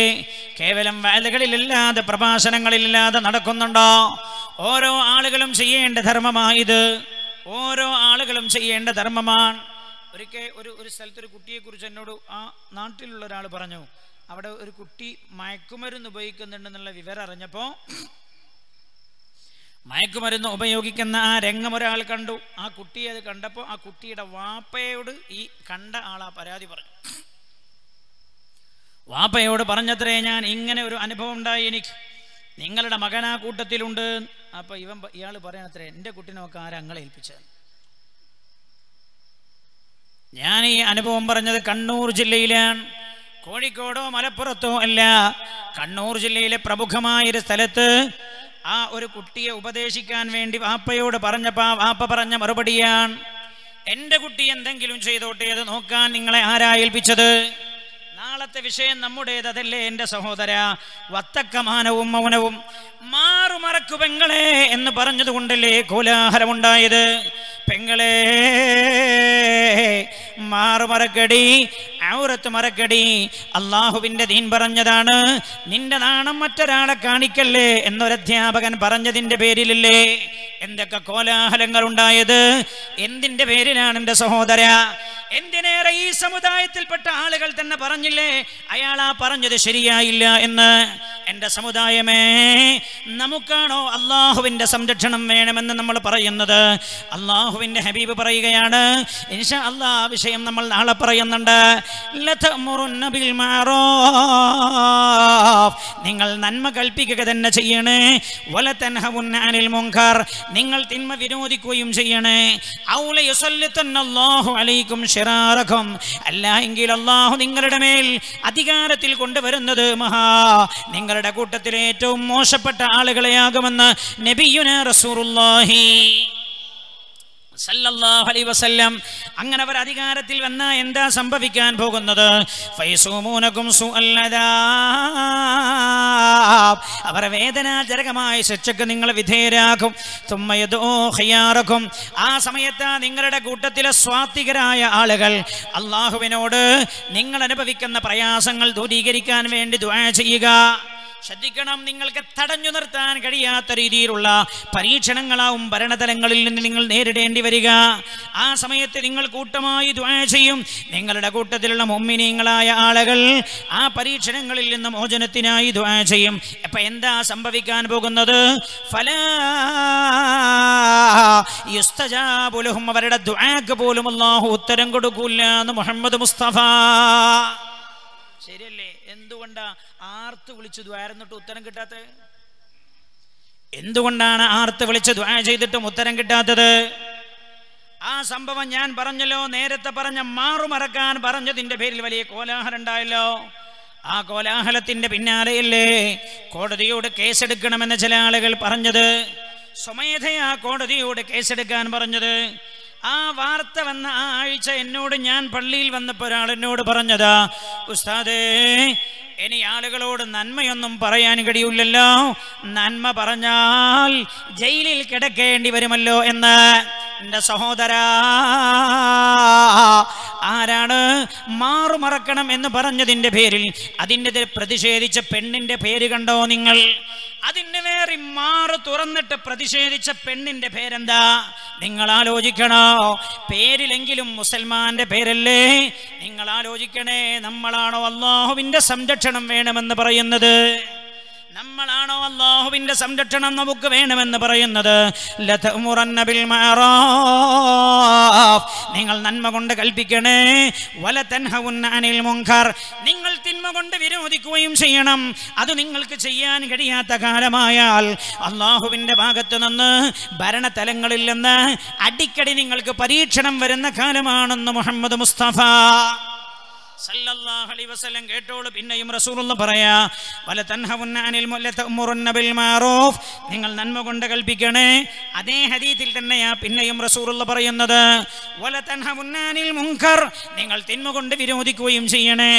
ഔ ലയബഅഥന്നല്ലാഹു അലൈക്കും മൻ ലാ യർഹമു സഗീറക്കും, ഔ ലയബഅഥന്നല്ലാഹു അലൈക്കും, അങ്ങനെ നിങ്ങൾ ചെയ്യുന്നില്ല എങ്കിൽ അല്ലാഹു നിങ്ങളുടെ മേൽ അധികാരത്തിൽ കൊണ്ടുവരുന്നത് മൻ ലാ യർഹമു സഗീറക്കും, നിങ്ങളുടെ കൂട്ടത്തിലെ ചെറിയവരോട് കരുണ കാണിക്കാത്ത ആളുകളെയാവും. അല്ലേ? മാതാവിന്റെ ഗർഭപാത്രത്തിലുള്ള കുഞ്ഞുകുട്ടിയുടെ ശരീരത്തിലേക്ക് ത്രിശൂലം കുത്തിയിട്ട് ത്രിശൂലത്തിൽ ആ കുഞ്ഞു മക്കളെ എടുത്തു പൊക്കിയ ആളുകൾ നിങ്ങളുടെ മേൽ അധികാരത്തിൽ വരുമെന്ന് നബിയുനാ മുഹമ്മദ് മുസ്തഫ 14 നൂറ്റാണ്ട് മുമ്പ് മദീനയുടെ മടരാരണ്യത്തിലിരുന്നിട്ടായി പറഞ്ഞു തരുന്നത്. ഇന്ത്യയിലെ പ്രിയമുള്ള മുസ്ലിമേ, നമ്മൾ അനുഭവിക്കുന്നത് എന്താ? സമര പരിപാടികളല്ല, പ്രതിഷേധ പരിപാടികളല്ല. നമ്മൾ ചെയ്യേണ്ടത് ആദ്യം ഈ സമുദായത്തോട് അല്ലാഹുവിലേക്ക് മടങ്ങാൻ പറയണേ. ഈ സമുദായത്തോട് അല്ലാഹുവിലേക്ക് മടങ്ങാൻ പറയണേ. അല്ലാത്ത കാലത്തോളം ഈ സമുദായത്തിന് രക്ഷയില്ല. പൊന്നുനബി സല്ലല്ലാഹു അലൈഹി വസല്ലം തങ്ങൾ പറയാ, നിങ്ങളുടെ കൂട്ടത്തിലെ ചെറിയവരോട് കരുണ കാണിക്കാത്ത ആളുകളാകും അധികാരത്തിൽ വരുന്നത്. പൊന്നമോൾ ആസിഫ ക്രൂരമായി ബലാത്സംഗം ചെയ്യപ്പെട്ടല്ലോ. എന്തിനേറെ ഹൈന്ദവ സഹോദരങ്ങളുടെ കൂട്ടത്തിൽപ്പെട്ട അവരുടെ ഒരു മതാചാര്യൻ തന്നെ പറഞ്ഞല്ലോ, ആ ആരാധനാലയം ഇനി ഇവിടെ വേണ്ട, ഇത് ഈ മതത്തിന്റെ പേരിൽ ആരും എഴുതി ചേർക്കണ്ട എന്ന് ഒരു ഹൈന്ദവ മതാചാര്യൻ തന്നെ രംഗത്ത് വന്ന് പറഞ്ഞല്ലോ. നമ്മളൊക്കെ കേട്ടിട്ടുണ്ടാകുമല്ലോ. അല്ലാഹുവിന്റെ ഹബീബ് പറയുന്നത് എന്താണെന്നറിയാമോ? ഭീകരവാദികൾ എപ്പോഴാണ് അധികാരത്തിൽ വരിക? അവരെ കടന്നു വന്നാൽ എന്തു ചെയ്യുമെന്നറിയുമോ? അധികാരത്തിന്റെ ഹുങ്ക് ഉപയോഗിച്ചുകൊണ്ട് ചെറിയ കുഞ്ഞുമക്കളോട് അവർ ക്രൂരത കാണിക്കുമെന്ന് നബിയുനാ റസൂലുള്ളാഹി സല്ലല്ലാഹു അലൈഹി വസല്ലം. പൊന്നമോൾ ആസിഫാക്ക് സംഭവിച്ചതെന്താ? ഒരു മൃഗം പോലും ചെയ്യാത്ത രീതിയിൽ ആ പൊന്നമോൾ ക്രൂരമായി പീഡിപ്പിക്കപ്പെട്ടത് ഈ സമുദായത്തിന്റെ പ്രവർത്തനത്തിന്റെ അനന്തരഫലമാണെന്ന് ഹബീബായ നബിയുനാ റസൂലുള്ളാഹി. ഒരുപക്ഷെ ഈ പ്രസംഗം കേട്ടാൽ ഒരുപക്ഷെ എതിരായി പ്രതികരിക്കുന്നവരുണ്ടായേക്കാം. ഞാൻ അവരോട് ഓർമ്മപ്പെടുത്തുകയാ, അള്ളാഹുവിൻ്റെ ഹബീബിൻ്റെ പുണ്യവചനമാണ് ഞാൻ പറയുന്നത്. ഞാൻ രാഷ്ട്രീയ നിരീക്ഷണം നടത്തുകയല്ല, രാഷ്ട്രീയ നിരീക്ഷണമല്ല ഞാൻ നടത്തുന്നത്. ഞാൻ ചോദിക്കട്ടെ, പ്രതിഷേധ പരിപാടികൾ എത്രയെത്ര ഉണ്ടായി? എന്നിട്ട് ഈ സമുദായത്തിന്റെ പ്രശ്നങ്ങൾ ചുരുങ്ങിയതാണോ കൂടിയതാണോ? ഇരുന്ന് ചിന്തിക്കേണ്ട സഹോദര, വികാരമല്ല നമ്മെ നിയന്ത്രിക്കേണ്ടത്, വിവേകമാണ്. അള്ളാഹുവിന്റെ ഹബീബിന്റെ തിരുവചനങ്ങളാ, ഖുർആനിന്റെ വെളിച്ചമാ നമ്മെ നിയന്ത്രിക്കേണ്ടത്. ഹബീബായ നബിയുനാ മുഹമ്മദ് മുസ്തഫ സല്ലല്ലാഹു അലൈഹി വസല്ലം തങ്ങൾ പറയുകയാണ്, ചെറിയവരോട് കരുണ കാണിക്കുകയില്ല എന്ന് മാത്രമല്ല, വലാ യുവഖിറു കബീറക്കും, നിങ്ങളിലെ വലിയവരോട് അവർ ആദരവ് കാണിക്കുകയും ചെയ്യുകയില്ല. ഞാൻ ഇപ്പോഴും ഓർക്കുന്നു, ഒരു വർഷം നമ്മുടെ റമദാൻ പ്രഭാഷണത്തിന്റെ വേദിയിൽ വന്നല്ലോ ഈ അഹമ്മദ് സാഹിബ്. അദ്ദേഹം നമ്മുടെ പരിസരത്തായി അന്തിയുറങ്ങുന്നുണ്ടല്ലോ. ഈ അഹമ്മദ് സാഹിബ് മരണപ്പെട്ടപ്പോൾ എല്ലാം അദ്ദേഹം ഉൾക്കൊള്ളുന്ന രാഷ്ട്രീയ പാർട്ടികൾ വരെ പ്രതിഷേധം അറിയിച്ചല്ലോ. എന്താ പ്രതിഷേധം? രാജ്യത്തെ വിദേശ രാജ്യങ്ങളിൽ ഇന്ത്യ രാജ്യത്തെ പ്രതിനിധീകരിച്ച ഒരാൾ സഭയിൽ നിന്ന് മരണപ്പെട്ടിട്ട് അയാളുടെ മരണം മറച്ചു വെക്കാൻ ശ്രമിച്ചു. മാത്രമല്ല, അയാൾക്ക് ലഭിക്കേണ്ട ആദരവൊന്നും ലഭിച്ചില്ല. ഒരു സാമാജികന് ലഭിക്കേണ്ട ആദരവ് കിട്ടിയില്ല. ഇന്ത്യ രാജ്യത്തെ പല രാജ്യങ്ങളിലും പ്രതിനിധീകരിച്ച ഒരു വലിയ രാജ്യത്തിന്റെ നേതാവിന് കിട്ടേണ്ട ആദരവൊന്നും കിട്ടിയില്ല. കിട്ടൂല എന്ന് പുണ്യ നബി സല്ലല്ലാഹു അലൈഹി വസല്ലം. വലാ യുവഖിറു കബീറകോ, നിങ്ങളിലെ വലിയവരെ ആദരിക്കാനും അവർ തയ്യാറാകില്ല എന്ന് മഹാനായ നബിയുനാ മുഹമ്മദ് മുസ്തഫ സല്ലല്ലാഹു അലൈഹി വസല്ലം. എന്നിട്ട് റസൂലുള്ളാഹി പറയാണ്, മല്ലം യർഹം സഗീറനാ വലം യുവഖിറ കബീറനാ ഫലൈസ മിന്നാ. ചെറിയവരെ ആദരിക്കുക, വലിയവരെ ബഹുമാനിക്കുക എന്നത് വിശുദ്ധ ഇസ്ലാമിന്റെ അടിസ്ഥാന തത്വമാ. അത് ചെയ്യാത്ത ആളുകൾ നമ്മളിൽപ്പെട്ടവരല്ല എന്ന് നബിയുനാ റസൂലുള്ളാഹി സല്ലല്ലാഹു അലൈഹി വസല്ലം. ഇനി കേട്ടോളൂ, മഹാനായ സയ്യിദുനാ ഉമർ ഇബ്നുൽ ഖത്താബ് റളിയല്ലാഹു അൻഹു, ഒരു രാജ്യത്ത് പ്രശ്നങ്ങൾ ഉണ്ടാകുന്നത് എപ്പോഴാ? ഒരു രാജ്യത്ത് മുസ്ലിങ്ങൾക്ക് സമാധാനം നഷ്ടപ്പെടുന്നത് എപ്പോഴാണ്? നല്ലവണ്ണം ശ്രദ്ധിച്ചോളൂ. ഞാൻ ഹദീസാ പറഞ്ഞേ, ഞാൻ ഏതെങ്കിലും രാഷ്ട്രീയ പ്രവർത്തകൻ അങ്ങനെ പറഞ്ഞു എന്നല്ല. മഹാനായ സയ്യിദുനാ ഉമർ ഇബ്നുൽ ഖത്താബ് റളിയല്ലാഹു അൻഹു പറയാണ്, തൂഷികുൽ ഖുർആൻ തുഖറബ്. മഹാനവറുകൾ പറയുകയാണ്, ഗ്രാമങ്ങൾ ഓരോ ചെറിയ ഗ്രാമങ്ങളിൽ പോലും നാശങ്ങൾ ഉണ്ടാകും. വർഗീയ കലാപങ്ങളാകാം, ചെറു ഗ്രാമങ്ങളുടെ പോലും സ്വസ്ഥത നഷ്ടപ്പെടുന്ന രീതിയിലേക്ക് സാഹചര്യങ്ങൾ പോകും.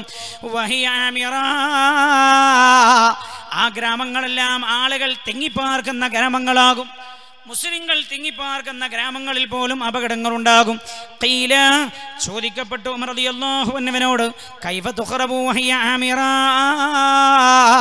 ഉമർ തങ്ങളെ, എങ്ങനെയാണ് ഗ്രാമങ്ങൾ നശിച്ചു പോവുക? അവിടങ്ങളിലുള്ള സ്വസ്ഥത എങ്ങനെയാണ് നഷ്ടപ്പെടുക? ഖാല, മഹാനവർകൾ പറഞ്ഞു, ഇദാ അലാ ഫുജ്ജാറുഹാ അബ്റാറഹാ, ആ ഗ്രാമങ്ങളിലുള്ള മോശപ്പെട്ട ആളുകൾ, തമ്മാടികൾ, ആ ഗ്രാമങ്ങളിലുള്ള നല്ലവരെ അതിജയിക്കുന്ന കാലമായാൽ ഗ്രാമങ്ങളിലെ സ്വസ്ഥതകൾ നഷ്ടപ്പെട്ടു പോകുമെന്ന് മഹാനായ സയ്യിദുനാ ഉമർ ഇബ്നുൽ ഖത്താബ് റളിയല്ലാഹു അൻഹു. ഒന്ന് രണ്ട് ഹദീസുകൾ കൂടെ പറയാനുണ്ട്, അത് ഞാൻ നാളത്തേക്ക് മാറ്റിവെക്കോ. നാളെ നമ്മുടെ വത്തക്ക മൗനവും മാനവുമായി ബന്ധപ്പെട്ട ഒരു ഹദീസ് പറയുമ്പോൾ അത് ഇന്നത്തെ ഈ വിഷയം കൂടെ ചേർന്നതാണ്. അത് നാളെ ഞാൻ പറയുന്ന സമയത്ത് നിങ്ങൾ മനസ്സിലാക്കണോ. മഹാനായ നബിയുനാ റസൂലുള്ളാഹി സല്ലല്ലാഹു അലൈഹി വസല്ലം തങ്ങൾ പറയുകയാണ്, ഈ പറയുന്ന തിന്മകളെല്ലാം എൻ്റെ സമുദായം ചെയ്യാൻ തുടങ്ങുമ്പോൾ അവർ ജീവിക്കുന്ന രാജ്യങ്ങളും പ്രദേശങ്ങളും അവർക്ക് സ്വസ്ഥത നഷ്ടപ്പെടുന്ന സാഹചര്യങ്ങൾ ഉണ്ടാകും. ഏതൊക്കെ മേഖലയിലാണ് മുസ്ലിം ഉമ്മത്ത് ആ സമയത്ത് പരീക്ഷണങ്ങൾ നേരിടേണ്ടി വരിക? ശ്രദ്ധിച്ചോളൂ. ഈ ഹദീസ് റിപ്പോർട്ട് ചെയ്യുന്നതാരാ? മഹാനായ സയ്യിദുനാ അബൂ ഹുറൈറ റളിയല്ലാഹു അൻഹു. അബൂ ഹുറൈറ റളിയല്ലാഹു അൻഹു ഈ ഹദീസ് റിപ്പോർട്ട് ചെയ്യുന്നത് മഹാനവറുകൾ പറഞ്ഞു ഖാല റസൂലുള്ളാഹി സല്ലല്ലാഹു അലൈഹി വസല്ലം റസൂലുള്ള പറഞ്ഞു. ഈ ഹദീസ് നല്ലോണം ശ്രദ്ധിക്കണേ. ഈ പ്രയാസങ്ങളൊക്കെ നമ്മൾ അനുഭവിക്കുന്നുണ്ടോന്ന് നിങ്ങൾ സ്വയം പരിശോധിക്കണം. വിശദീകരിക്കാൻ എൻ്റെ മുമ്പിൽ സമയമില്ല. എൻ്റെ കാലശേഷം നിങ്ങൾക്ക് 4 രീതിയിലുള്ള നാശങ്ങൾ വരാനുണ്ട്. മഹാനായ നബിയുനാ റസൂലുള്ളാഹി സല്ലല്ലാഹു അലൈഹി വസല്ലം തങ്ങൾ പറയാ, എൻ്റെ കാലശേഷം നിങ്ങൾക്ക് 4 രീതിയിലുള്ള നാശങ്ങൾ വരാനുണ്ട്. അൽ-ഊലാ, ഒന്നാമത്തെ നാശം എന്താ? യുസ്തഹല്ലു ഫീഹ ദിമാ, എൻ്റെ ഉമ്മത്തിന് വരുന്ന ഒന്നാമത്തെ പ്രതിസന്ധി, എൻ്റെ ഉമ്മത്തിലെ പല ആളുകളും അകാരണമായി കൊല്ലപ്പെടും എന്ന് നബിയുനാ റസൂലുള്ളാഹി സല്ലല്ലാഹു അലൈഹി വസല്ലം. അല്ലാഹുവിൻ്റെ ഹബീബ് പറയാ, ഒന്നാമത്തെ പ്രതിസന്ധി ധാരാളം കൊലപാതകങ്ങൾ നടക്കുമെന്ന് മുഹമ്മദ് മുസ്തഫ. അത് ചിലപ്പോ പശുവിൻ്റെ പേരിലാകാം, ലൗ ജിഹാദിൻ്റെ പേരിലാകാം, പലതിൻ്റെയും പേരിലാകാം. കാരണങ്ങൾ ഉണ്ടായിയാകാം, കാരണങ്ങളില്ലാതെയായിട്ടാവാം. ഹബീബായ നബിയുനാ റസൂലുള്ളാഹി സല്ലല്ലാഹു അലൈഹി വസല്ലം തങ്ങൾ പറയാണ്, എൻ്റെ സമുദായത്തിലെ ആളുകൾ വ്യാപകമായി കൊല ചെയ്യപ്പെടുമെന്ന് മുഹമ്മദ് മുസ്തഫ സല്ലല്ലാഹു അലൈഹി വസല്ലം. രണ്ടാമതായി അല്ലാഹുവിൻ്റെ ഹബീബ് പറഞ്ഞത് വസാനിയാ യുസ്തഹല്ലു ഫീഹ ദിമാഉ വൽ അംവാൽ, യുസ്തഹല്ലു ഫീഹ ദിമാഉ വൽ അംവാൽ, എൻ്റെ സമുദായത്തിലെ ആളുകൾ കൊല ചെയ്യപ്പെടുമെന്ന് മാത്രമല്ല വൽ അംവാൽ, എൻ്റെ സമുദായത്തെ സാമ്പത്തികമായി തകർക്കാനുള്ള ശ്രമങ്ങൾ ഉണ്ടാകുമെന്ന് റസൂലുള്ളാഹി. ഉണ്ടോ? പരിശോധിക്കേണ്ടതാണ്. ഉണ്ടോ? എൻ്റെ സമുദായത്തെ സാമ്പത്തികമായി തകർക്കാനുള്ള ശ്രമങ്ങൾ ഉണ്ടാകും. മൂന്നാമത്തെ രംഗമേതാ? മൂന്നാമതായി എൻ്റെ സമുദായം അനുഭവിക്കേണ്ടി വരിക യുസ്തഹല്ലു ഫീഹ ദിമാഉ വൽ അംവാൽ, ആ സമയത്ത് കൊലപാതകങ്ങൾ ഉണ്ടാകും. സാമ്പത്തികമായി എൻ്റെ സമുദായത്തെ ക്ഷീണിപ്പിക്കാനുള്ള പ്രവർത്തനങ്ങൾ ഉണ്ടാകും. വൽ ഫുറൂജ്, ആസിഫ എന്ന പൊന്നമോൾ ഹദീസിൽ പ്രതിപാദിക്കപ്പെടുകയാണ്. ആ പേരല്ല, നമ്മൾ നേരത്തെ പറഞ്ഞല്ലോ, അതൊരു പ്രതീകമാണ് എന്ന്. വൽ ഫുറൂജ്, എൻ്റെ സമുദായത്തിലെ സഹോദരിമാരുടെ, ഉമ്മമാരുടെ ചാരിത്രം ധ്വംസിക്കപ്പെടുന്ന സാഹചര്യമുണ്ടാകുമെന്ന് ഹബീബായി നബിയുനാ റസൂലുള്ളാഹി സല്ലല്ലാഹു അലൈഹി വസല്ലം. എൻ്റെ സമുദായത്തിലെ പിഞ്ചുമക്കൾ മുതൽ വലിയ വലിയ സ്ത്രീകൾ വരെ മാനം വിൽക്കേണ്ട കാലമായിരിക്കും ആ കാലമെന്ന് ഹബീബായി നബിയുനാ മുഹമ്മദ് മുസ്തഫ സല്ലല്ലാഹു അലൈഹി വസല്ലം. ഇനി കേട്ടോളൂ, അല്ലാഹുവിൻ്റെ ഹബീബ് പറയാൻ, അതെല്ലാം കഴിഞ്ഞാൽ പിന്നെ എൻ്റെ സമുദായത്തിന് വരാനുള്ള അവസ്ഥ എന്താ? സമ്മാഉ അമ്യാ, വ്യാപകമായ അതിക്രമങ്ങൾ തൻ്റെ സമുദായത്തിന് നേരെ ഉണ്ടാകും. സമ്മാഉ അമ്യാ, കണ്ണും മൂക്കുമില്ലാത്ത രീതിയിലുള്ള അതിക്രമങ്ങളാകും. മുത്തബഖാ, ഒന്നിനു പിറകെ മറ്റൊന്നായി ഇങ്ങനെ വന്നുകൊണ്ടിരിക്കും. തുഅറഖു ഫീഹൽ ഉമ്മ അറഖൽ അദീം, എൻ്റെ സമുദായം ആ സമയത്ത് ആ പ്രയാസങ്ങളിൽ എൻ്റെ സമുദായം ഛിന്ന ഭിന്നമായി മാറും. വതമൂറു മൂറൽ മൗജ് ഫിൽ ബഹരി, സമുദ്രത്തിലെ തിരമാലകൾ കണക്കെ അവരിങ്ങനെ ഉരുണ്ട് മറഞ്ഞുകൊണ്ടിരിക്കും. ഹത്താ ലാ യജിദു അഹദും മിനൻ നാസി മൽജാ, എൻ്റെ സമുദായത്തിലെ ആളുകൾക്ക് ഒരഭയം ലഭിക്കാത്ത കാലം വരുമെന്ന് ഹബീബായ നബിയുനാ റസൂലുള്ളാഹി.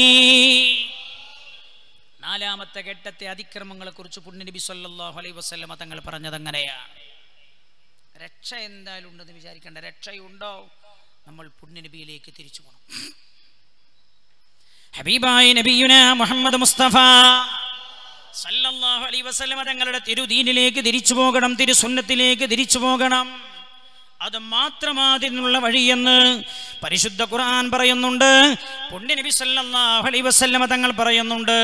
അല്ലാതിരുന്നാൽ ഈ രീതിയിലുള്ള ക്രൂരമായ പരീക്ഷണങ്ങൾക്കാകും മുസ്ലിം ഉമ്മത്ത് വിധേയമാവുക എന്ന്. ആസിഫ എന്ന കുഞ്ഞുമാൾ ചരിത്രത്തിലെ ഒരു അനുഭവം മാത്രമാണെന്ന് ഹബീബായ നബിയുന മുഹമ്മദ് മുസ്തഫ സല്ലല്ലാഹു അലൈഹി വസല്ലം തങ്ങൾ പറയുന്നത്. ഞാൻ ചോദിക്കട്ടെ എൻ്റെ സഹോദരങ്ങളെ, ഇത്തരത്തിലുള്ള പരീക്ഷണങ്ങൾ ഉണ്ടാകുന്ന സമയത്ത് നമ്മൾ ചെയ്യേണ്ടതെന്താ? അല്ലേ, കേരളത്തിൽ ഒരു ഹർത്താൽ ഉണ്ടായല്ലോ. ഒരു ഹർത്താൽ ഹർത്താൽ ആഹ്വാനം ചെയ്തത്? യാതൊരു അഡ്രസ്സും ഇല്ല. അവസാനം പിടിക്കപ്പെട്ടപ്പോഴാണ് വർഗീയവാദികൾ തന്നെയാണ് അതിൻ്റെ പിന്നിലുള്ളത് എന്ന് മനസ്സിലായത്.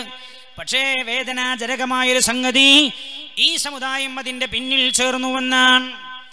ഈ സമുദായം ശത്രുക്കളുടെ കെണിവലകളിൽ അകപ്പെട്ടു പോയി എന്ന. എൻ്റെ പ്രിയമുള്ള യുവസഹോദരങ്ങളെ, പരീക്ഷണങ്ങൾ വരുന്ന സമയത്ത് എന്താ ചെയ്യേണ്ടത്?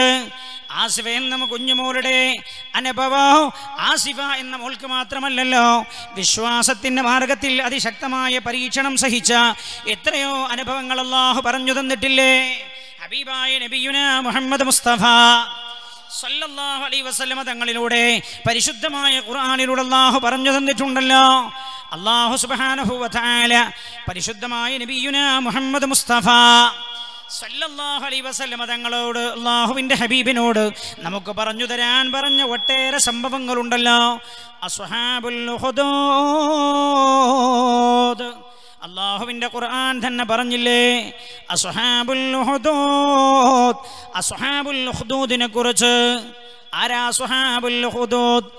ഉഖ്ദൂദ് എന്ന് പറഞ്ഞാൽ വലിയ വലിയ കനാലുകൾ നിർമ്മിച്ച് ആ കനാലുകളിൽ വലിയ വലിയ തീകുണ്ടാരങ്ങൾ ഉണ്ടാക്കി ആ തീകുണ്ടാരങ്ങളിലേക്ക് ആളുകളെ വലിച്ചെറിയപ്പെട്ട സാഹചര്യം ഹബീബായ നബിയുന മുഹമ്മദ് മുസ്തഫ സല്ലല്ലാഹു അലൈഹി വസല്ലം തങ്ങൾ കഴിഞ്ഞ സമുദായത്തിലുണ്ടായി എന്ന് പറഞ്ഞിട്ടില്ലേ? ഈ സമുദായത്തിന് ഏത് കാലഘട്ടങ്ങളിലാ പരീക്ഷണങ്ങളില്ലാതെ വന്നത്? ഖുർആൻ തന്നെ പറഞ്ഞല്ലോ, ഖുതില അസ്ഹാബുൽ ഉഖ്ദൂദ്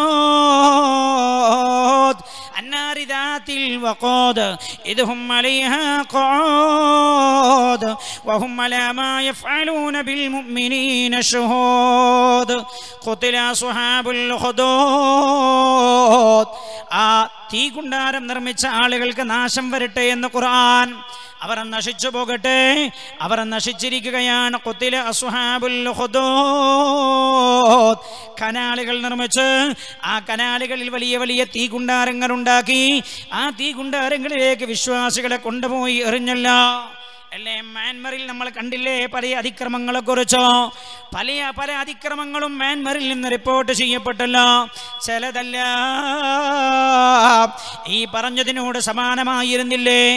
ഇതിന്നല്ല, മ്യാൻമറിലല്ല, കഴിഞ്ഞ കാലഘട്ടങ്ങളിൽ മുഅ്മിനീങ്ങൾക്കുണ്ടായിട്ടുണ്ട്.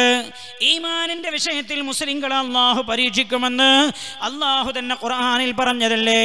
ആസിഫ എന്ന പൊന്നമാൾ ഈ സമുദായത്തിന്റെ പരീക്ഷണമാണ്. എൻ്റെ സഹോദരൻ, പശുവിന്റെ മേൽ കൊല ചെയ്യപ്പെട്ടത്, അടിച്ചു കൊല്ല ചെയ്യപ്പെട്ടത് ഈ സമുദായത്തിന് ഈമാനിന്റെ കാര്യത്തിലുള്ള പരീക്ഷണമാണ് സഹോദര. ആ ഘട്ടങ്ങളിൽ നമ്മൾ ചെയ്യേണ്ടതെന്താ? വികാരപരിതരാവുകയാണോ ചെയ്യേണ്ടത്? അതിക്രമങ്ങൾക്ക് നേതൃത്വം കൊടുക്കുകയാണോ നമ്മൾ ചെയ്യേണ്ടത്? ഒന്ന് കടന്നു പോകാം പരിശുദ്ധ ഖുർആനിലൂടെ. അവിവേകമായി പ്രവർത്തിക്കരുതേ. അല്ലാഹുവിന്റെ ഖുർആൻ എന്താ പറഞ്ഞു തന്നത് എന്ന്? ഖുതില അസ്ഹാബുൽ ഉഖ്ദൂദ് അന്നാരി ദാത്തിൽ വഖൂദ്. ഖുർആൻ തന്നെ പറയുകയാണ്, അന്നാരി ദാത്തിൽ വഖൂദ്, അതിശക്തമായി ജ്വലിക്കുന്ന തീയാണവർ ആ കനാലുകളിൽ അവർ കത്തിച്ചത്. എന്നിട്ടോ വിശ്വാസികളായ ആളുകളോട് അവർ പറഞ്ഞു, എന്താ പറഞ്ഞത്? ഈ സംഭവം ഉദ്ധരിച്ചുകൊണ്ട് മഹാന്മാരായ തഫ്സീറിന്റെ മുഫസ്സിരീങ്ങൾ രേഖപ്പെടുത്തുന്നുണ്ട്. ഏതായിരുന്നു ഈ സമുദായം? മഹാനായ നബിയുന മുഹമ്മദ് മുസ്തഫ സല്ലല്ലാഹു അലൈഹി വസല്ലം തങ്ങളുടെ മുമ്പ് ജീവിച്ചു പോയ ബനു ഇസ്രായേലിൽപ്പെട്ട ഒരു വിഭാഗം ആളുകളായിരുന്നു അത്രയവർ. എന്തായിരുന്നു അവിടുത്തെ പ്രശ്നമെന്നറിയോ? ആ രാജ്യത്തുണ്ടായിരുന്ന ഭരണാധികാരി സുന്ദരിയായ സ്വന്തം പെങ്ങളെ വിവാഹം ചെയ്തു.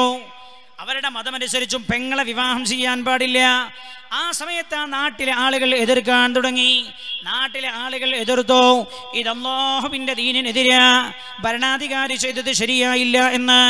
ആ സമയത്ത് ഈ ഭരണാധികാരി തൻ്റെ അധികാരം ഉപയോഗപ്പെടുത്തി ഈ വാദത്തിൽ നിന്ന് പിന്മാറാത്ത ആളുകളെ ക്രൂരമായി ശിക്ഷിച്ച രംഗമാണ് അല്ലാഹുവിൻ്റെ ഖുർആൻ പറയുന്നത്. എങ്ങനെയാ ശിക്ഷിച്ചത്? വലിയ തീകുണ്ടാരമുണ്ടാക്കി എന്നിട്ട് ആളുകളോട് അയാളുടെ ആശയത്തിലേക്ക് വരാൻ പറഞ്ഞു. ആളുകൾ വരാൻ കൂട്ടാക്കിയില്ല. വരാൻ കൂട്ടാക്കാത്ത ആളുകളെ ഓരോരുത്തരെയായി തീയിലേക്ക് ഇങ്ങനെ എടുത്തെറിയാൻ തുടങ്ങി. അപ്പോഴാണ് ഹബീബായി നബിയുന മുഹമ്മദ് മുസ്തഫ സല്ലല്ലാഹു അലൈഹി വസല്ലം ഹദീസുകളിൽ കാണാം, അപ്പോഴാണ് ഒരു സ്ത്രീ തൻ്റെ കുഞ്ഞിനെ തോളിലേറ്റിയിട്ട് തൻ്റെ കുഞ്ഞിനെ കൈതണ്ടയിലേറ്റിയിട്ട് ആ തീകുണ്ടാരത്തിനടുത്തേക്ക് എത്തുന്നത്. പെണ്ണിനോട് രാജാവ് പറഞ്ഞു, എൻ്റെ വിശ്വാസത്തിലേക്ക് മാറണമെന്ന്. ആ സ്ത്രീ പറഞ്ഞു, വിശ്വാസത്തിലേക്ക് ഞാൻ മാറാൻ തയ്യാറില്ല. തൻ്റെ കിങ്കരന്മാരോട് ആ സ്ത്രീയെ തീയിലേക്ക് വലിച്ചെറിയാൻ വേണ്ടി രാജാവിൻ്റെ കൽപ്പനയുണ്ടായി. കിങ്കരന്മാർ പിടിച്ചുകൊണ്ടുപോയി തീയിലേക്ക് എറിയാൻ ഒരുങ്ങുമ്പോഴാ ഈ കുട്ടിയുടെ കൈതണ്ടയിൽ, ഈ സ്ത്രീയുടെ കൈതണ്ടയിൽ ഇരിക്കുന്ന കുഞ്ഞുകുട്ടിയുടെ മുഖത്തേക്ക് ദയനീയതയോടെ ഈ പെണ്ണ് നോക്കുന്നത്. ഹബീബായ നബിയുന മുഹമ്മദ് മുസ്തഫ സല്ലല്ലാഹു അലൈഹി വസല്ലം തങ്ങൾ പറയുകയാണ്, ആ സമയത്ത് കൈതണ്ടയിലിരുന്ന ഉമ്മയുടെ മാറത്ത് കിടന്ന് അമ്മിഞ്ഞ പാൽ കുടിക്കുന്ന കുട്ടി ഉമ്മയോട് പറഞ്ഞത്രേ, ഇസ്ബിരി ഉമ്മ, ക്ഷമിക്കൂ ഉമ്മ, നിങ്ങൾ അല്ലാഹുവിൻ്റെ മാർഗത്തിലാണ് ഉമ്മ, ആ തീയിലേക്ക് എടുത്തു ചാടിക്കോളൂ ഉമ്മ, എൻ്റെ കാര്യത്തിൽ അങ്ങ് ഭയപ്പെടേണ്ട ഉമ്മ, അങ്ങ് അല്ലാഹുവിൻ്റെ തൃപ്തിയിലാണ്, പൊരുത്തത്തിലാണ് ഉമ്മ എന്ന കുഞ്ഞു ഉമ്മയുടെ കൈതണ്ടയിൽ ഇരുന്ന് സംസാരിച്ചു വന്ന് ഹബീബായ നബിയുന മുഹമ്മദ് മുസ്തഫ സല്ലല്ലാഹു അലൈഹി വസല്ലം ആസിഫ എന്ന കുഞ്ഞുമോൾ എഴുന്നേറ്റ് വന്നിരുന്നുവെങ്കിൽ ഈ സമുദായത്തോട് എന്തൊക്കെയോ സംസാരിക്കുമായിരുന്നു ആസിഫ എന്ന കുഞ്ഞുമോൾ. ഞാൻ പറയുന്നത്, വിശ്വാസത്തിൻ്റെ കാര്യത്തിൽ മുഅ്മിനീങ്ങൾ പരീക്ഷിക്കപ്പെടുക എന്നത് ഇന്ന് മാത്രമല്ല, ചരിത്രത്തിൽ പലപ്പോഴും ഉണ്ടായതാണത്. അള്ളാഹുവിൻ്റെ പരിശുദ്ധ ഖുർആൻ ആസിഫ എന്ന കുഞ്ഞുമോൾക്ക് സമാനമായ ചരിത്രം അള്ളാഹു പറഞ്ഞു തന്നിട്ടില്ലേ? ആരാണത്? ലോകത്തെ എല്ലാ മുഅ്മിനീങ്ങൾക്കോ ഈമാനിന്റെ വിഷയത്തിൽ മാതൃകയായി അല്ലാഹു ഉദാഹരിച്ചു തന്നത് പറയാ. ആരാ? ധിക്കാരിയായിരുന്ന ഫിർഔന്റെ കൊട്ടാരത്തിൽ ഫിർഔന്റെ ഭാര്യയായി കഴിഞ്ഞിരുന്ന ആസിയ ബീവി റളിയല്ലാഹു അൻഹാ. ലോകത്തെ എല്ലാ മുഅ്മിനീങ്ങൾക്കും അല്ലാഹു ഈമാനിന്റെ വിഷയത്തിൽ മാതൃകയായി പറഞ്ഞു കൊടുത്തതാരെയാ? ആസിയ ബീവി റളിയല്ലാഹു അൻഹയല്ലേ. വദറബല്ലാഹു മതലൻ ലില്ലദീന ആമനു ഇംറഅത ഫിർഔൻ ഇദ് ഖാലത് റബ്ബി ഇബ്നി ലീ ഇൻദക ബൈതൻ ഫിൽ ജന്ന വനജ്ജിനി മിൻ ഫിർഔന വഅമലിഹി വനജ്ജിനി മിനൽ ഖൗമിൽ ളാലിമീൻ. ആസിയ ബീവി റളിയല്ലാഹു ദുആ ചെയ്തതായി ഖുർആൻ പറയുകയാണ്. വദറബല്ലാഹു മതലൻ ലില്ലദീന ആമനു ഇംറഅത ഫിർഔൻ. അല്ലാഹു സുബ്ഹാനഹു വ തആല ലോകത്തെ എല്ലാ മുഅ്മിനീങ്ങൾക്കും ഈമാനിന്റെ വിഷയത്തിൽ അല്ലാഹു മാതൃകയായി പറഞ്ഞു തന്നത് ഇംറഅത ഫിർഔൻ, ഫിർഔന്റെ ഭാര്യയായ ആസിയ ബീവി റളിയല്ലാഹു അൻഹയാണ്. ശ്രദ്ധിക്കണം, ആർക്കൊക്കെ ഇന്ന് ജീവിച്ചിരിക്കുന്ന നമുക്ക് ഇന്ത്യക്കാർക്ക്, അഫ്ഗാനിസ്ഥാനുകാർക്ക്, നേപ്പാളുകാർക്ക് എല്ലാവർക്കും ലോകാവസാനം വരെയുള്ള എല്ലാ മുഅ്മിനീങ്ങൾക്കും ഈമാനിന്റെ വിഷയത്തിൽ അല്ലാഹു മാതൃകയായി പറഞ്ഞു തന്നത് ഇംറഅത ഫിർഔൻ ആസിയ ബീവി റളിയല്ലാഹു അൻഹയാണ്. ആരാണ് ആസിയ ബീവി? ഫിർഔന്റെ കൊട്ടാരത്തിലെ രാജ്ഞിയായിരുന്നല്ലോ അല്ലേ? മുസാഹിം എന്ന് പറയുന്ന സ്വാത്വികനായ മനുഷ്യന്റെ മകളായിരുന്നു ആസിയ ബീവി റളിയല്ലാഹു അൻഹ. നല്ല സുന്ദരിയായ മോളാണ്, മതചിട്ടയനുസരിച്ച് ജീവിക്കുന്ന മോളാ. ഫിർഔന്റെ അതിക്രമങ്ങൾ അംഗീകരിക്കുന്ന കുടുംബമായിരുന്നില്ല മുസാഹിമിന്റെ കുടുംബം. ആ കുടുംബത്തിലെ ആസിയ ബീവി റളിയല്ലാഹു അൻഹ വളരുന്നത്. 15 വയസ്സ് പ്രായമായി ആസിയ ബീവി റളിയല്ലാഹു അൻഹ സുന്ദരിയാണ്, സുമുഖിയ, സൗന്ദര്യമുണ്ട്, കാണാൻ നല്ല സൗന്ദര്യമുണ്ട്. അപ്പോഴാണ് നൈൽ നദിയിൽ ഒരു ദിവസം കുളിക്കാൻ വേണ്ടി പോയതാ. ഫിർഔനൊരു സ്വഭാവമുണ്ട്. ഫിർഔനായിരുന്നല്ലോ ഈജിപ്തിന്റെ ഭരണാധികാരി. ഫറോവ രാംസസ് രണ്ടാമനാണ്. ഫിർഔൻ ആസിയ ബീവി റളിയല്ലാഹു അൻഹ അവരുടെ കുടുംബമൊക്കെ നൈൽ നദിയിൽ വെച്ച് കുളിക്കുന്ന സമയത്ത് ആ ഭാഗത്തുകൂടെ ഫിർഔനതാ ഉലാത്താൻ വേണ്ടി തൻ്റെ സൈനികരോടൊപ്പം ഒന്ന് പോകുന്നത്. അപ്പോഴാ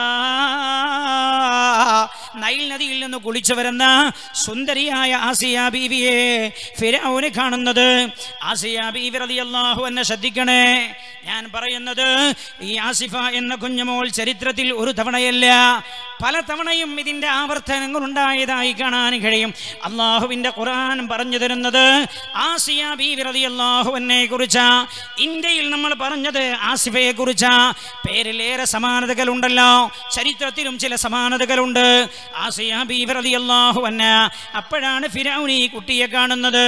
ഫിറഔൻ ആസിയ ബീവിയുടെ സൗന്ദര്യം വല്ലാതെ ആകർഷിച്ചോ. തൻ്റെ കിങ്കരന്മാരോട് ചോദിച്ചോ ഈ കുട്ടിയുടെ നാടും വീടും എവിടെ എന്നറിയാൻ. ചോദിച്ചറിഞ്ഞപ്പോഴാണ് മനസ്സിലായത് മുസാഹിമിന്റെ മകളാണ് എന്ന്. ഫിറഔൻ കൊട്ടാരത്തിലെത്തി. ഈ കുട്ടിയുടെ മുഖം ഫിറഔന്റെ മനസ്സിൽ നിന്ന് മാഞ്ഞു പോകുന്നില്ല. ഫിറഔൻ തൻ്റെ കിങ്കരന്മാരെ പറഞ്ഞയച്ചു മുസാഹിമിന്റെ വീട്ടിലേക്ക് പറഞ്ഞയച്ചിട്ട് മുസാഹിമിനോടൊന്ന് കൊട്ടാരത്തിലേക്ക് വരാൻ ആജ്ഞാപിച്ചു. രാജകൽപ്പനയല്ലേ. മുസാഹിം കൊട്ടാരത്തിലേക്ക് ചെന്നു. ഫിറഔന്റെ കൊട്ടാരത്തിൽ ചെന്നു. വല്ലാത്ത സ്വീകരണമാ മുസാഹിമിന് ലഭിച്ചത്. ഫിറഔൻ കൊട്ടാരത്തിലേക്ക് ആനയിച്ചു കൊണ്ടുവന്ന് ഫിറഔൻ മുസാഹിമിനോട് പറഞ്ഞു, അങ്ങേക്ക് 15 വയസ്സായൊരു മകനുണ്ടല്ലോ, ആസിയ എന്ന മോൾ. ആ മോളെ എനിക്ക് വിവാഹം ചെയ്തു തരണമെന്ന്. ഫിറഔന് നേരത്തെ 2 ഭാര്യമാരുണ്ട്. ആ ഭാര്യമാരിൽ മക്കളുമുണ്ട്. ഫിറഔന് രാജകൽപ്പനയല്ലേ, മുസാഹിമിന് ഇഷ്ടമില്ല. കാരണം ഫിറഔന്റെ തമ്മാടിത്തരങ്ങളൊന്നോ അംഗീകരിക്കാത്ത കുടുംബമായിരുന്നു മുസാഹിമിന്റെ കുടുംബം. രാജകൽപ്പനയല്ലേ, അംഗീകരിക്കാതിരിക്കാൻ നിർവാഹമില്ല. അങ്ങനെയാ നിക്കാഹ് നടക്കുന്നത്. സ്വാത്വികയായ ആസിയ ബീവി റളിയല്ലാഹു അൻഹ ഫിറഔന്റെ കൊട്ടാരത്തിലെത്തുന്നത് എങ്ങനെയാ? ആസിയ ബീവി റളിയല്ലാഹു അൻഹ ജീവിക്കുന്നത്, ആലോചിക്കണം എൻ്റെ സഹോദര, ആസിയ ബീവി റളിയല്ലാഹു അൻഹ ജീവിക്കുന്നത് തൻ്റെ വിശ്വാസ ആദർശങ്ങൾ വെച്ചു പുലർത്തി ജീവിക്കാൻ കഴിയാത്ത ക്രൂരനായ ഒരാളുടെ ഭരണത്തിലാണെന്ന് മാത്രമല്ല, അയാളുടെ കൊട്ടാരത്തിനകത്ത് ആസിയ ബീവി റളിയല്ലാഹു അൻഹ ജീവിക്കുന്നത് തൻ്റെ ആരാധനാ കർമ്മങ്ങളെല്ലാം രഹസ്യമായി ചെയ്യും. അള്ളാഹുവിൻ്റെ രഹസ്യമായി ദിക്റുകൾ ചൊല്ലും. ആസിയ ബീവി റളിയല്ലാഹു അൻഹ അങ്ങനെ കഴിഞ്ഞുകൂടുകയാ. അല്ലാഹു റബ്ബുൽ ഇസ്സത്ത് ആസിയ ബീവി റളിയല്ലാഹു അൻഹ അള്ളാഹുവിനെ ഓർത്ത് ജീവിച്ച പെണ്ണായതുകൊണ്ട് തന്നെ ഫിറഔന്റെ എല്ലാ തമ്മാടിത്തരങ്ങളിൽ നിന്നും ആസിയ ബീവിക്ക് അല്ലാഹു രക്ഷ കൊടുത്തു. ജീവിതത്തിൽ ഒരു തവണ പോലും ആസിയ ബീവി റളിയല്ലാഹു അൻഹയെ ലൈംഗികമായി ഉപയോഗിക്കാൻ ഫിറഔന് കഴിഞ്ഞില്ല. ആസിയ ബീവി റളിയല്ലാഹു അൻഹയെ ലൈംഗികമായി സമീപിക്കാൻ ആസിയ ബീവിയുടെ അടുത്തേക്ക് ചെല്ലുമ്പോഴേ ഫിറഔന്റെ ശരീരം ക്ഷീണിച്ചു തളർന്നു പോകും. അങ്ങനെയായിരുന്നു സാഹചര്യം. ദിവസങ്ങൾ എങ്ങനെ ഇഴഞ്ഞു നീങ്ങുമ്പോഴാണ് മഹാനായ മൂസാ നബി ഫിറഔനൊരു സ്വപ്നം കാണുന്നത്. തൻ്റെ രാജാധികാരം നശിപ്പിക്കാൻ പോകുന്ന ഒരു കുട്ടി ബനി ഇസ്രായേലിൽ ജനിക്കാൻ പോകുന്നുവെന്ന്. അപ്പോഴാണല്ലോ ഫിറഔൻ ഓർഡർ ഇടുന്നത്, എന്താ മുഴുവൻ കുഞ്ഞുങ്ങളെയും ബനി ഇസ്രായേലിൽ ജനിക്കുന്ന മുഴുവൻ കുഞ്ഞുങ്ങളെയും കൊന്നുകളയണമെന്ന്. ആ ഫിറഔന്റെ കണ്ണ് വെട്ടിച്ചാണ് അല്ലാഹു സുബ്ഹാനഹു വ തആല മൂസാ നബി അലൈഹിസ്സലാമിനെ ജനിപ്പിക്കുന്നത്. എന്നിട്ട് മൂസാ അലൈഹിസ്സലാമിനെ ചരിത്രം ഞാൻ നീട്ടി പറയുന്നില്ല. മൂസാ നബി അലൈഹിസ്സലാമിനെ ഫിറഔന്റെ കൊട്ടാരത്തിൽ അല്ലാഹു തന്നെ എത്തിക്കുന്നത് ഏതൊരാളുടെ കൈമുഖേനയാണോ തൻ്റെ അധികാരം നഷ്ടപ്പെടുന്നത് അതേ ആളെ വളർത്തുന്നത് ഫിറഔൻ തന്നെയാണ്. അല്ലാഹുവിൻ്റെ ഹിക്മത്താണ് എൻ്റെ സഹോദരങ്ങളേത്. ചരിത്രത്തിൽ ഇതിൻ്റെയും പല ആവർത്തനങ്ങളും കാണാൻ കഴിയും നമുക്ക്. ധിക്കാരികളുടെ അന്ത്യം അല്ലാഹു സുബ്ഹാനഹു വ തആല അങ്ങനെയാ നൽകിയത് എന്ന് ചരിത്രം പല ഘട്ടങ്ങളിലും പഠിപ്പിക്കുന്നുണ്ട്. ഏതായാലും മൂസാ അലൈഹിസ്സലാം ആ കൊട്ടാരത്തിൽ വളരുകയാണ്. ആസിയ ബീവി റളിയല്ലാഹു അൻഹ മൂസാ നബി അലൈഹിസ്സലാത്തു വസ്സലാമിനെ വളർത്താൻ ഫിറഔനെ പ്രേരിപ്പിച്ചത്. കാരണം ആസിയ ബീവിയിൽ ഫിറഔന് മക്കളുണ്ടായിരുന്നില്ല. മാത്രമല്ല ആസിയ ബീവിയോട് ഫിറഔന് വല്ലാത്ത ഇഷ്ടവുമായിരുന്നു. മൂസാ അലൈഹിസ്സലാമിനെ വളർത്താൻ പ്രേരിപ്പിച്ചതും ആസിയ ബീവിയ. മൂസാ അലൈഹിസ്സലാം ഇങ്ങനെ വളർന്ന ഘട്ടത്തിലാണ് കൊട്ടാരത്തിൽ വളരുമ്പോഴാണ് ഒരിക്കൽ ഫിറഔന്റെ താടി പിടിച്ചു വലിച്ചത്. ചെറിയ കുഞ്ഞായിരിക്കുന്ന സമയത്ത്. അപ്പോഴൊക്കെയും ഫിറഔന് ഇത് തൻ്റെ അധികാരം നഷ്ടപ്പെടുത്താൻ പോകുന്ന ആളാണോ എന്ന തോന്നലുണ്ടായിരുന്നു. പക്ഷേ ആ സമയത്തെല്ലാം കുഞ്ഞായിരുന്ന മൂസാ നബിയെ കൊല ചെയ്യണം എന്ന് ആവശ്യപ്പെട്ട ഫിറഔന്റെ മുമ്പിൽ അതിനെ തടസ്സമായി നിന്നത് ആസിയ ബീവി റളിയല്ലാഹു അൻഹയായിരുന്നു. അങ്ങനെ കലീമുല്ലാഹി മൂസാ അലൈഹിസ്സലാം ഫിറഔന്റെ കൊട്ടാരത്തിൽ വളരുകയാ. വളർന്ന് ചെറുപ്പക്കാരനായി ഒരു ദിവസം കൊട്ടാരത്തിൽ നിന്ന് വെളിയിലേക്ക് പോയപ്പോഴാണല്ലോ ഒരു ഖിബ്തിയും ഇസ്രായേലിനും തമ്മിൽ അടികൂടുന്നത് കാണുന്നത്. മൂസാ അലൈഹിസ്സലാം അവരെ അടിയിൽ നിന്ന് പിന്തിരിപ്പിക്കാനായി ആ ഖിബ്തിയെ ഒന്നുമല്ല അടിച്ചതാണ്. അപ്പോൾ അയാൾ മരിച്ചുപോയി. പിറ്റേ ദിവസം ഇതേ ഇസ്രായേല്യൻ മറ്റൊരു ഖിബ്തിയുമായി അടികൂടുന്നത് കണ്ടോ? തൻ്റെ ആളുകളുടെ കൂട്ടത്തിൽപ്പെട്ട ഖിബ്തിയെ ആരാണ് കൊന്നതെന്ന് ഫിർഔൻ ഇങ്ങനെ അന്വേഷിച്ചു കൊണ്ടിരിക്കുമ്പോഴാണ് പിറ്റേ ദിവസവും തലേ ദിവസം ഇതേപോലെ അടികൂടിയ ഇസ്രായേലിയൻ മറ്റൊരു ഖിബ്തിയുമായി അടികൂടുന്നത് കണ്ടത്. ആ സമയത്ത് മൂസ അലൈഹിസ്സലാം അവരടിയിൽ നിന്ന് പിന്തിരിപ്പിക്കാൻ വേണ്ടി അവരുടെ ാണ് ഈ ഇസ്രായേലിയൻ ചോദിച്ചത്, മൂസ അത്തഖ്തുലുനി കമാ ഖതൽത നഫ്സൻ ബിൽ അംസ്, ഇന്നലെ ഒരാളെ നീ കൊന്ന പോലെ ഇന്ന് നീ എന്നെ കൊല്ലാൻ ആഗ്രഹിക്കുകയാണോ എന്ന്.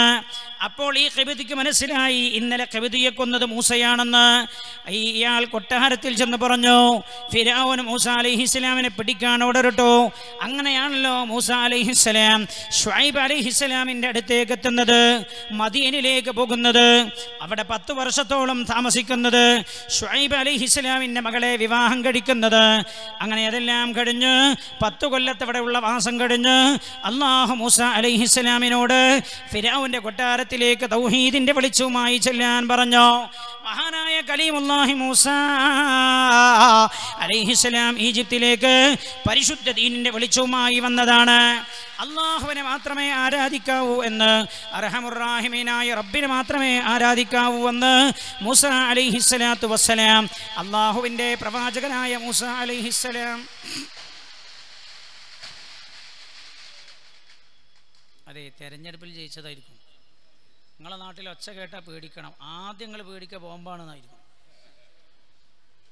എൻ്റെ നാട്ടിലൊക്കെ ആദ്യം പടക്കം പൊട്ടിയാൽ വിചാരിക്കുക, ഒന്നുകിൽ വിചാരിക്കും ഏടെങ്കിലും തെരഞ്ഞെടുപ്പ് കഴിഞ്ഞ് ജയിച്ചിട്ടുണ്ട്, അല്ലെങ്കിൽ ഏടെങ്കിലും ഇപ്പോൾ മംഗലം നടക്കുന്നുണ്ടെന്നൊക്കെ വിചാരിക്കും. നിങ്ങളെ നാട്ടിൽ ആദ്യം ഒച്ച കേട്ടാൽ പേടിക്കുക. ചിലപ്പോൾ എഴുന്നേറ്റ ആൾക്കാരൊക്കെ ഓടാൻ തയ്യാറായോ എന്ന് സംശയിച്ചു ഞാൻ. അള്ളാഹു റബ്ബുൽ ഇസ്സത്ത് സമാധാനം തരട്ടെ. അള്ളാഹുവേ സമാധാനം നിലനിർത്തി തരണേ അല്ലാ.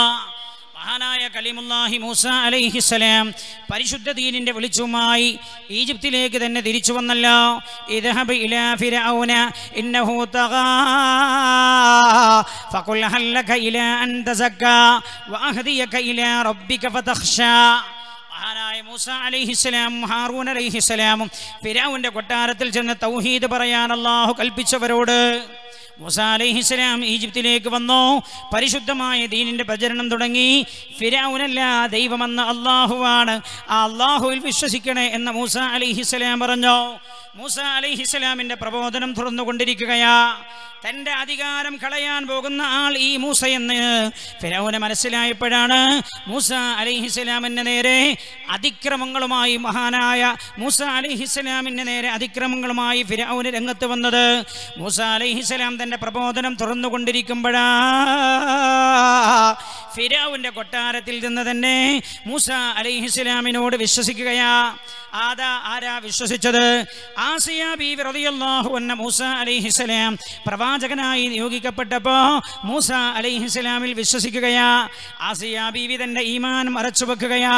ആസിയ ബീവി മാത്രമല്ല, ആ കൊട്ടാരത്തിൽ മറ്റു 2 പേരും വിശ്വസിച്ചു. മറ്റു 2 പേരും വിശ്വസിച്ചു. ആരാണ്?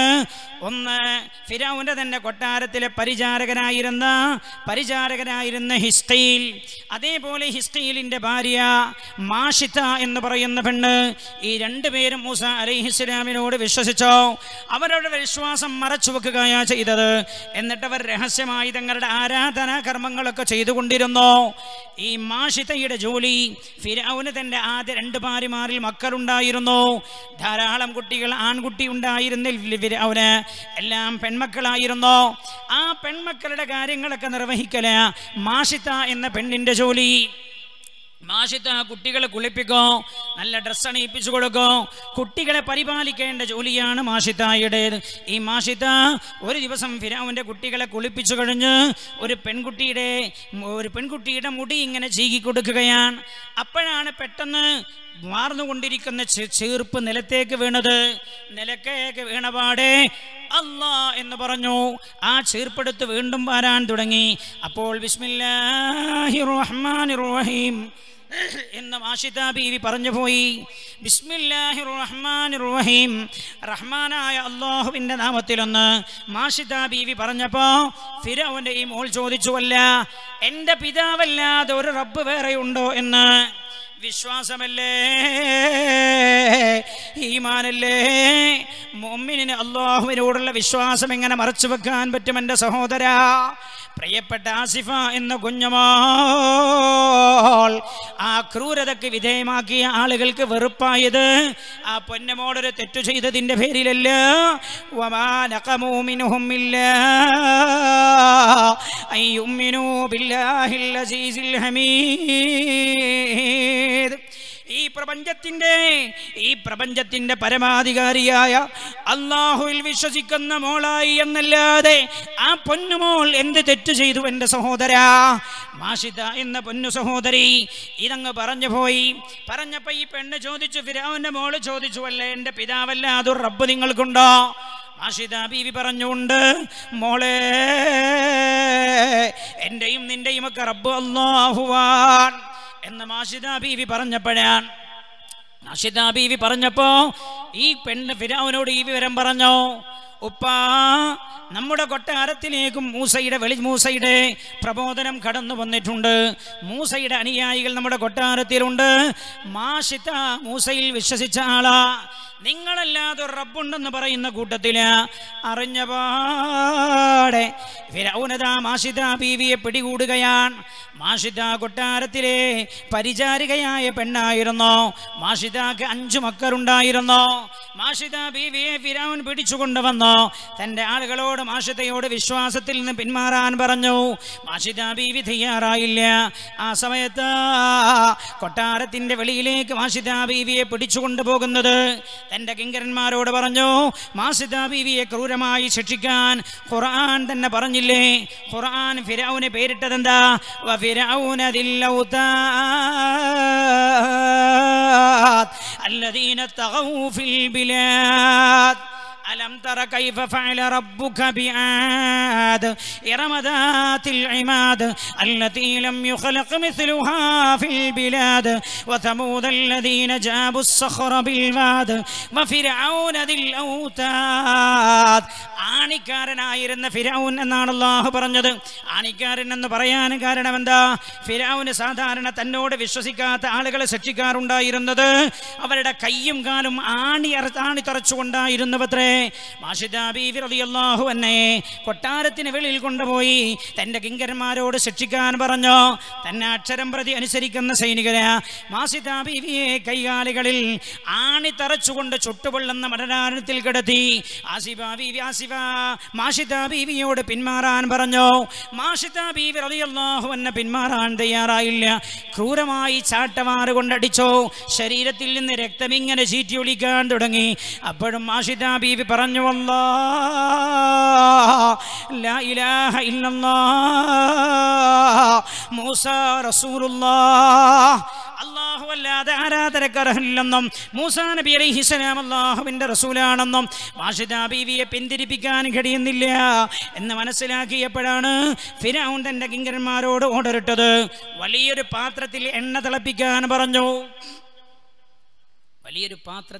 തിളപ്പിക്കാൻ പറഞ്ഞു. ഞാൻ എൻ്റെ സഹോദരങ്ങളോട് ചോദിക്കാൻ, ഈ ഒരു സംഭവം മാത്രമല്ല, ചരിത്രത്തിൽ ഇത്ര സംഭവങ്ങൾ കഴിഞ്ഞുപോയി. മുഅ്മിനീങ്ങൾ ഈമാനിന്റെ കാര്യത്തിൽ പരീക്ഷിക്കപ്പെട്ട എത്ര സംഭവങ്ങളാ. വലിയൊരു പാത്രത്തിൽ എണ്ണ തിളപ്പിക്കാൻ പറഞ്ഞു. വലിയൊരു പാത്രത്തിൽ എണ്ണ തിളപ്പിച്ചു. എണ്ണ തിളപ്പിച്ചതിന് ശേഷം മാഷിദ ബീവിയോട് പറഞ്ഞു, നിങ്ങൾ മൂസയോടുള്ള വിശ്വാസത്തിൽ നിന്ന് പിന്മാറിയില്ലേ? ഈ എണ്ണയിലേക്ക് നിങ്ങളെ നാം വലിച്ചെറിയുമെന്ന്. മാഷിദ ബീവി റളിയല്ലാഹു അൻഹയുടെ മനസ്സിന് ചാഞ്ചല്യമുണ്ടായില്ല. ആസിഫ നിരാശയല്ല, ആസിഫ നിരാശയിൽ നിദാനമാണ്. ആസിഫ നമുക്ക് നിരാശയല്ല സമ്മാനിക്കേണ്ടത്, നിദാനമാ. എന്താണ് ആ നിദാനമെന്നാ നമ്മൾ പറയുന്നത്? മാഷിദ ബീവി റളിയല്ലാഹു അൻഹയോട് വിശ്വാസത്തിൽ നിന്ന് പിന്മാറിയില്ലേ, എണ്ണയിലേക്ക് വലിച്ചെറിയുമെന്ന് പറഞ്ഞു. ഫിർഔന്റെ ആ ഭീഷണിക്ക് മുമ്പിൽ മാഷിദ എന്ന ഈ പെണ്ണ് വഴങ്ങിയില്ല. അധികാരി വർഗങ്ങൾക്ക് മുമ്പിൽ ആസിഫ എന്ന പൊന്നുമോൾ ജീവൻ ബലിയർപ്പിക്കേണ്ടി വന്ന പോലെ മാഷിദ ബീവി റളിയല്ലാഹു അൻഹ തൻ്റെ വിശ്വാസത്തിന് മുമ്പിൽ പിന്മാറിയില്ല. മാഷിദ ബീവി റളിയല്ലാഹു അൻഹ പിന്മാറുന്നില്ല എന്ന് കണ്ടപ്പോ മാഷിദ ബീവിയുടെ 5 മക്കളുണ്ട്. ഫിറഔൻ ഓർഡർ ഇട്ടു 5 മക്കളെയും പിടിച്ചു കൊണ്ടുവരാൻ. ഓരോ മക്കളെയും എണ്ണയിലേക്ക് തിളച്ചുമറിയുന്ന എണ്ണയിലേക്ക് മാഷിദ ബീവിയെ മുമ്പിൽ നിർത്തിയിട്ട് വലിച്ചെറിയാൻ. ചരിത്രത്തിൽ കഴിഞ്ഞുപോയ സംഭവങ്ങളാ. ഫിറഔന്റെ കിങ്കരന്മാരതാ മാഷിദ ബീവിയെ തിളച്ചുമറിയുന്ന എണ്ണയുടെ ചെമ്പിൻ്റെ അടുത്ത് നിർത്തിയിരിക്കുകയാണ്.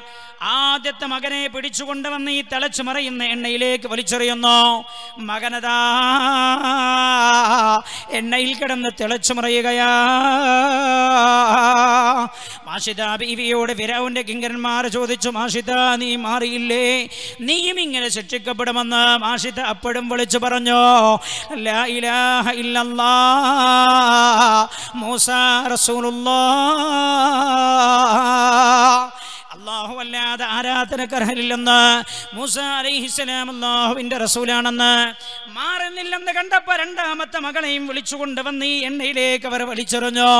രണ്ടാമത്തെ മകനും അതാ എണ്ണയിൽ കിടന്ന് തിളച്ചു മറിയുകയാണ്. മൂന്നാമത്തെ മകനെയും കൊണ്ടുവന്ന് വലിച്ചിട്ടു. ഓരോ മക്കളെ കൊണ്ടുവന്ന് എണ്ണയിലേക്ക് എറിഞ്ഞവർ തിളച്ചു മറിയുമ്പോഴും മാഷിദ ബീവിയോട് ചോദിക്കും, മാഷിദ നീ നിന്റെ വിശ്വാസത്തിൽ നിന്ന് മാറാൻ സന്നദ്ധയാണോ എന്ന്. അപ്പോഴൊക്കെ മാഷിദ ബീവി പറയും, ഞാൻ സന്നദ്ധയില്ല എന്ന്. എന്നാൽ നാലാമത്തെ കുട്ടിയെ വലിച്ചു കൊണ്ടുവരികയാണ് കിങ്കരന്മാർ. നാലാമത്തെ മോൾ നടക്കുന്ന പ്രായമേ ആയിട്ടുള്ളൂ. നാലാമത്തെ മകളെ കിങ്കരന്മാർ പിടിക്കാൻ വന്നപ്പോ ആ പിഞ്ചു പൈതൽ തൻ്റെ പൊന്ന് ഉമ്മയുടെ അടുത്തേക്ക് ഓടി വന്നോ. ഉമ്മയുടെ ശരീരത്തോട് ചേർന്ന് നിന്നോ. നമ്മൾ കണ്ടിട്ടില്ലേ, സാധാരണ നമ്മുടെ വീട്ടിലെ ചെറിയ കുട്ടികളെ പരിചയമില്ലാത്ത ആളുകൾ എടുക്കാൻ വരുമ്പോ ഉമ്മമാരുടെ ചാരത്ത് വന്നല്ലേ അവർ അഭയം പ്രാപിക്കാറുള്ളത്. ഉമ്മയുടെ ശരീരത്തോട് ചേർന്ന് നിന്നു ഈ കുട്ടി. ഉമ്മയുടെ വസ്ത്രം പിടിച്ചു നിന്നു. കിങ്കരന്മാരതാ മാഷിദ ബീവിയുടെ വസ്ത്രം പിടിച്ചു നിൽക്കുന്ന ഈ കുഞ്ഞു പൈതലിനെ പിടിച്ചു വലിച്ചു കൊണ്ടുവരികയാണ്. എൻ്റെ സഹോദരങ്ങളെ, ആസിഫ എന്ന പൊന്നുമോൾ മാത്രമല്ല, ചരിത്രത്തിൽ ഇത്ര കുഞ്ഞുമക്കളാ വിശ്വാസത്തിൻ്റെ മുമ്പിൽ ജീവൻ പണയം വെക്കേണ്ടി വന്നത്. ആ പിഞ്ചു പൈതലിനെ എണ്ണയിലേക്ക് വലിച്ചെറിഞ്ഞോ. പിഞ്ചുമോൾ എണ്ണയിൽ കിടന്ന് തിളച്ചു മറിയുകയാണ്. ആർത്ത് കരയുന്നു. മാഷിദയോട് ചോദിച്ചു, മാഷിദ ഇനി നീയും ഒരു കുട്ടിയും മാത്രമാ ബാക്കിയുള്ളത്. നീ വിശ്വസിച്ചില്ലേ? നിന്റെ ഈ അമ്മിഞ്ഞപ്പാൽ കുടിക്കുന്ന ഈ പിഞ്ചു പൈതലിനെ നിന്നെയും ഞങ്ങൾ ഈ തെണ്ണയിലേക്ക് വലിച്ചെറിയുമെന്ന് മാഷിദ ബീവി പറഞ്ഞു. ഇല്ല, എൻ്റെ അല്ലാഹുവിനെ, പിന്നെ എൻ്റെ റബ്ബിനെ, എൻ്റെ അല്ലാഹുവിനെ കൈയൊഴിയാൻ ഞാൻ സന്നദ്ധയില്ല എന്ന്. അപ്പോഴാ മാഷിദയുടെ കയ്യിലുണ്ടായിരുന്ന പിഞ്ചു പൈതലിനെ കിങ്കരന്മാർ പിടിച്ചു വലിക്കുകയാണ്. അമ്മിഞ്ഞ പാൽ കുടിക്കുന്ന കുട്ടിയാണ്. ആ കുട്ടിയെ എണ്ണയിലേക്ക് തിളച്ചുമറിയുന്ന എണ്ണയിലേക്ക് വലിച്ചെറിയാൻ വേണ്ടി പിടിച്ചു വലിക്കുമ്പോഴാ മാഷിദ ബീവി റളിയല്ലാഹു അൻഹ പൊട്ടിക്കരഞ്ഞത്. ആ സമയത്ത് ഉമ്മയുടെ അമ്മിഞ്ഞ പാൽ കുടിക്കുന്ന ആ പിഞ്ചു പൈതൽ മാഷിദ ബീവിയോട് സംസാരിക്കുകയാണ്. ഉമ്മയോട് സംസാരപ്രായമാകാത്ത മകനമ്മ കുട്ടിയാ. കുട്ടി പറഞ്ഞു, ഉമ്മ ഇസ്ബിരി, നിങ്ങൾ ക്ഷമിച്ചു നിന്നോളൂ ഉമ്മ. ഇന്നക അലാ സിറാത്തിൻ മുസ്തഖീം, അങ്ങ് അല്ലാഹുവിൻ്റെ വഴിയിലാ ഉള്ളത്, അല്ലാഹുവിൻ്റെ തൃപ്തിയിലാ ഉള്ളത്. ഉമ്മ ക്ഷമിച്ചോളൂ എന്ന് പെഞ്ചു പൈതൽ സംസാരിക്കുകയാണ് മാഷിദ ബീവിയോട്. കിങ്കരന്മാരാ കുഞ്ഞുമോളെ പിടിച്ചിട്ട് തിളച്ചുമറിയുന്ന എണ്ണയിലേക്ക് വലിച്ചെറിഞ്ഞോ. ആ കുട്ടിയും തിളച്ചുമറിഞ്ഞു. മാഷിദയോട് ചോദിച്ചു, മാഷിദ നീ പിന്മാറാൻ തയ്യാറുണ്ടോ? മാഷിദ ബീവി പറഞ്ഞു, ഇല്ല. അവസാനം മാഷിദ ബീവിയെയും ആ എണ്ണയിലേക്ക് തിളച്ചുമറിയുന്ന എണ്ണയിലേക്ക് വലിച്ചെറിയുകയാ. ആ എണ്ണയിൽ കിടന്നങ്ങനെ വെന്തുരുകയാ. ഈ രംഗമെല്ലാം കഴിഞ്ഞ് ശിക്ഷാ നടപടികളെല്ലാം പൂർത്തിയാക്കി ഫിറഔൻ തൻ്റെ കൊട്ടാരത്തിലേക്ക് കയറി ചെല്ലുകയാ. ഫിറഔൻ തൻ്റെ കൊട്ടാരത്തിലേക്ക് കയറി ചെന്ന് തൻ്റെ ഏറ്റവും പ്രിയ ഇഷ്ടപ്പെട്ട ഭാര്യയായ ആസിയ ബീവിയോട് ചോദിച്ചു, ആസിയ എങ്ങനെയുണ്ട് ശിക്ഷാ നടപടികളെന്ന്. അപ്പോഴാണ് ആസിയ ബീവി റളിയല്ലാഹു അൻഹ വിശ്വാസികളോട് ഈ ക്രൂരത കാണിച്ചു കണ്ട ആസിയ ബീവി റളിയല്ലാഹു അൻഹ അതുവരെ തൻ്റെ വിശ്വാസം രഹസ്യമാക്കി വെച്ച് ആസിയ ബീവി ഫിറഔനോട് പറയുകയാണ്, നിങ്ങളെന്ത് തമ്മാടിത്തരമാ ചെയ്തത്? ആ പിഞ്ചു പൈതങ്ങളുടെ പാവപ്പെട്ട മാഷിദ ബീവി എന്ത് കുറ്റാ ചെയ്തത്? ഏകനായ അല്ലാഹുവിൽ വിശ്വസിച്ചു വന്നല്ലാതെ. അപ്പോഴാ ഫിർഔന് മനസ്സിലായത് ആസിയ ബീവിയും വിശ്വസിച്ചിട്ടുണ്ട് എന്ന്. തനിക്ക് ഏറ്റവും ഇഷ്ടപ്പെട്ട ഭാര്യയായതുകൊണ്ട് ബന്ധപ്പെട്ട ആളുകളോട് ആസിയ ബീവിയെ വിശ്വാസത്തിൽ നിന്ന് പിന്മാറ്റാൻ ശ്രമിച്ചു. പക്ഷേ മാറ്റാൻ ഫിർഔന് കഴിഞ്ഞില്ല. അവസാനം ഫിർഔൻ, ഞാൻ ചരിത്രം അവസാനിപ്പിക്കുകയാണ്, സമയം ദീർഘമായ സമയമില്ലാത്തത് കൊണ്ട്, അവസാനം ആസിയ ബീവി റളിയല്ലാഹു അൻഹയെ ഫിർഔൻ ശിക്ഷിക്കാൻ ഒരുങ്ങുകയാണ്. ദിവസങ്ങളോളം ചുട്ടുപഴുത്ത മടരാരത്തിൽ കൊണ്ടുപോയി കൈകാലുകളിൽ ആണി തറച്ച് ആസിയ ബീവി റളിയല്ലാഹു അൻഹയെ കിടത്തുകയാ. നിങ്ങൾ ആലോചിക്കട്ടെ, ലോകത്തെ ഏറ്റവും സുഖസൗകര്യമുള്ള കൊട്ടാരത്തിൽ നിന്ന് പെങ്ങളെ ഒരൽപ്പം അല്ലാഹുവിൻ്റെ അനുഗ്രഹം വരുമ്പോഴേ അല്ലാഹുവിനെ മറന്നുകളയല്ലേ എൻ്റെ പെങ്ങളെ. ചില സൗഭാഗ്യങ്ങളൊക്കെ വീട്ടിലേക്ക് വരുമ്പോഴേക്ക്, അല്പം സാമ്പത്തികമായി ഉയരുമ്പോഴേക്ക്, പിന്നെ അല്ലാഹുവിൻ്റെ ദീൻ പറഞ്ഞ വേഷം വേണ്ട, പിന്നെ അല്ലാഹുവിന് വേണ്ട, പിന്നെ ഹബീബായ റസൂലുള്ളാഹിന്റെ വേണ്ട. പെങ്ങളെ, ഇവിടെയാണ് ആസിയ ബീവി റളിയല്ലാഹു അൻഹ വിശ്വാസത്തിന്റെ മുമ്പിലുള്ള പ്രതിസന്ധികളിൽ മാർഗമായി നമുക്ക് മാർഗദർശിയായി മാറുന്നത്. ആസിയ ബീവി റളിയല്ലാഹു അൻഹ വിശ്വാസത്തിൽ നിന്ന് മാറ്റാൻ ശ്രമിച്ച ഫിർഔൻ ആസിയ ബീവി റളിയല്ലാഹു അൻഹ മാറാൻ തയ്യാറായില്ല. അപ്പോഴാ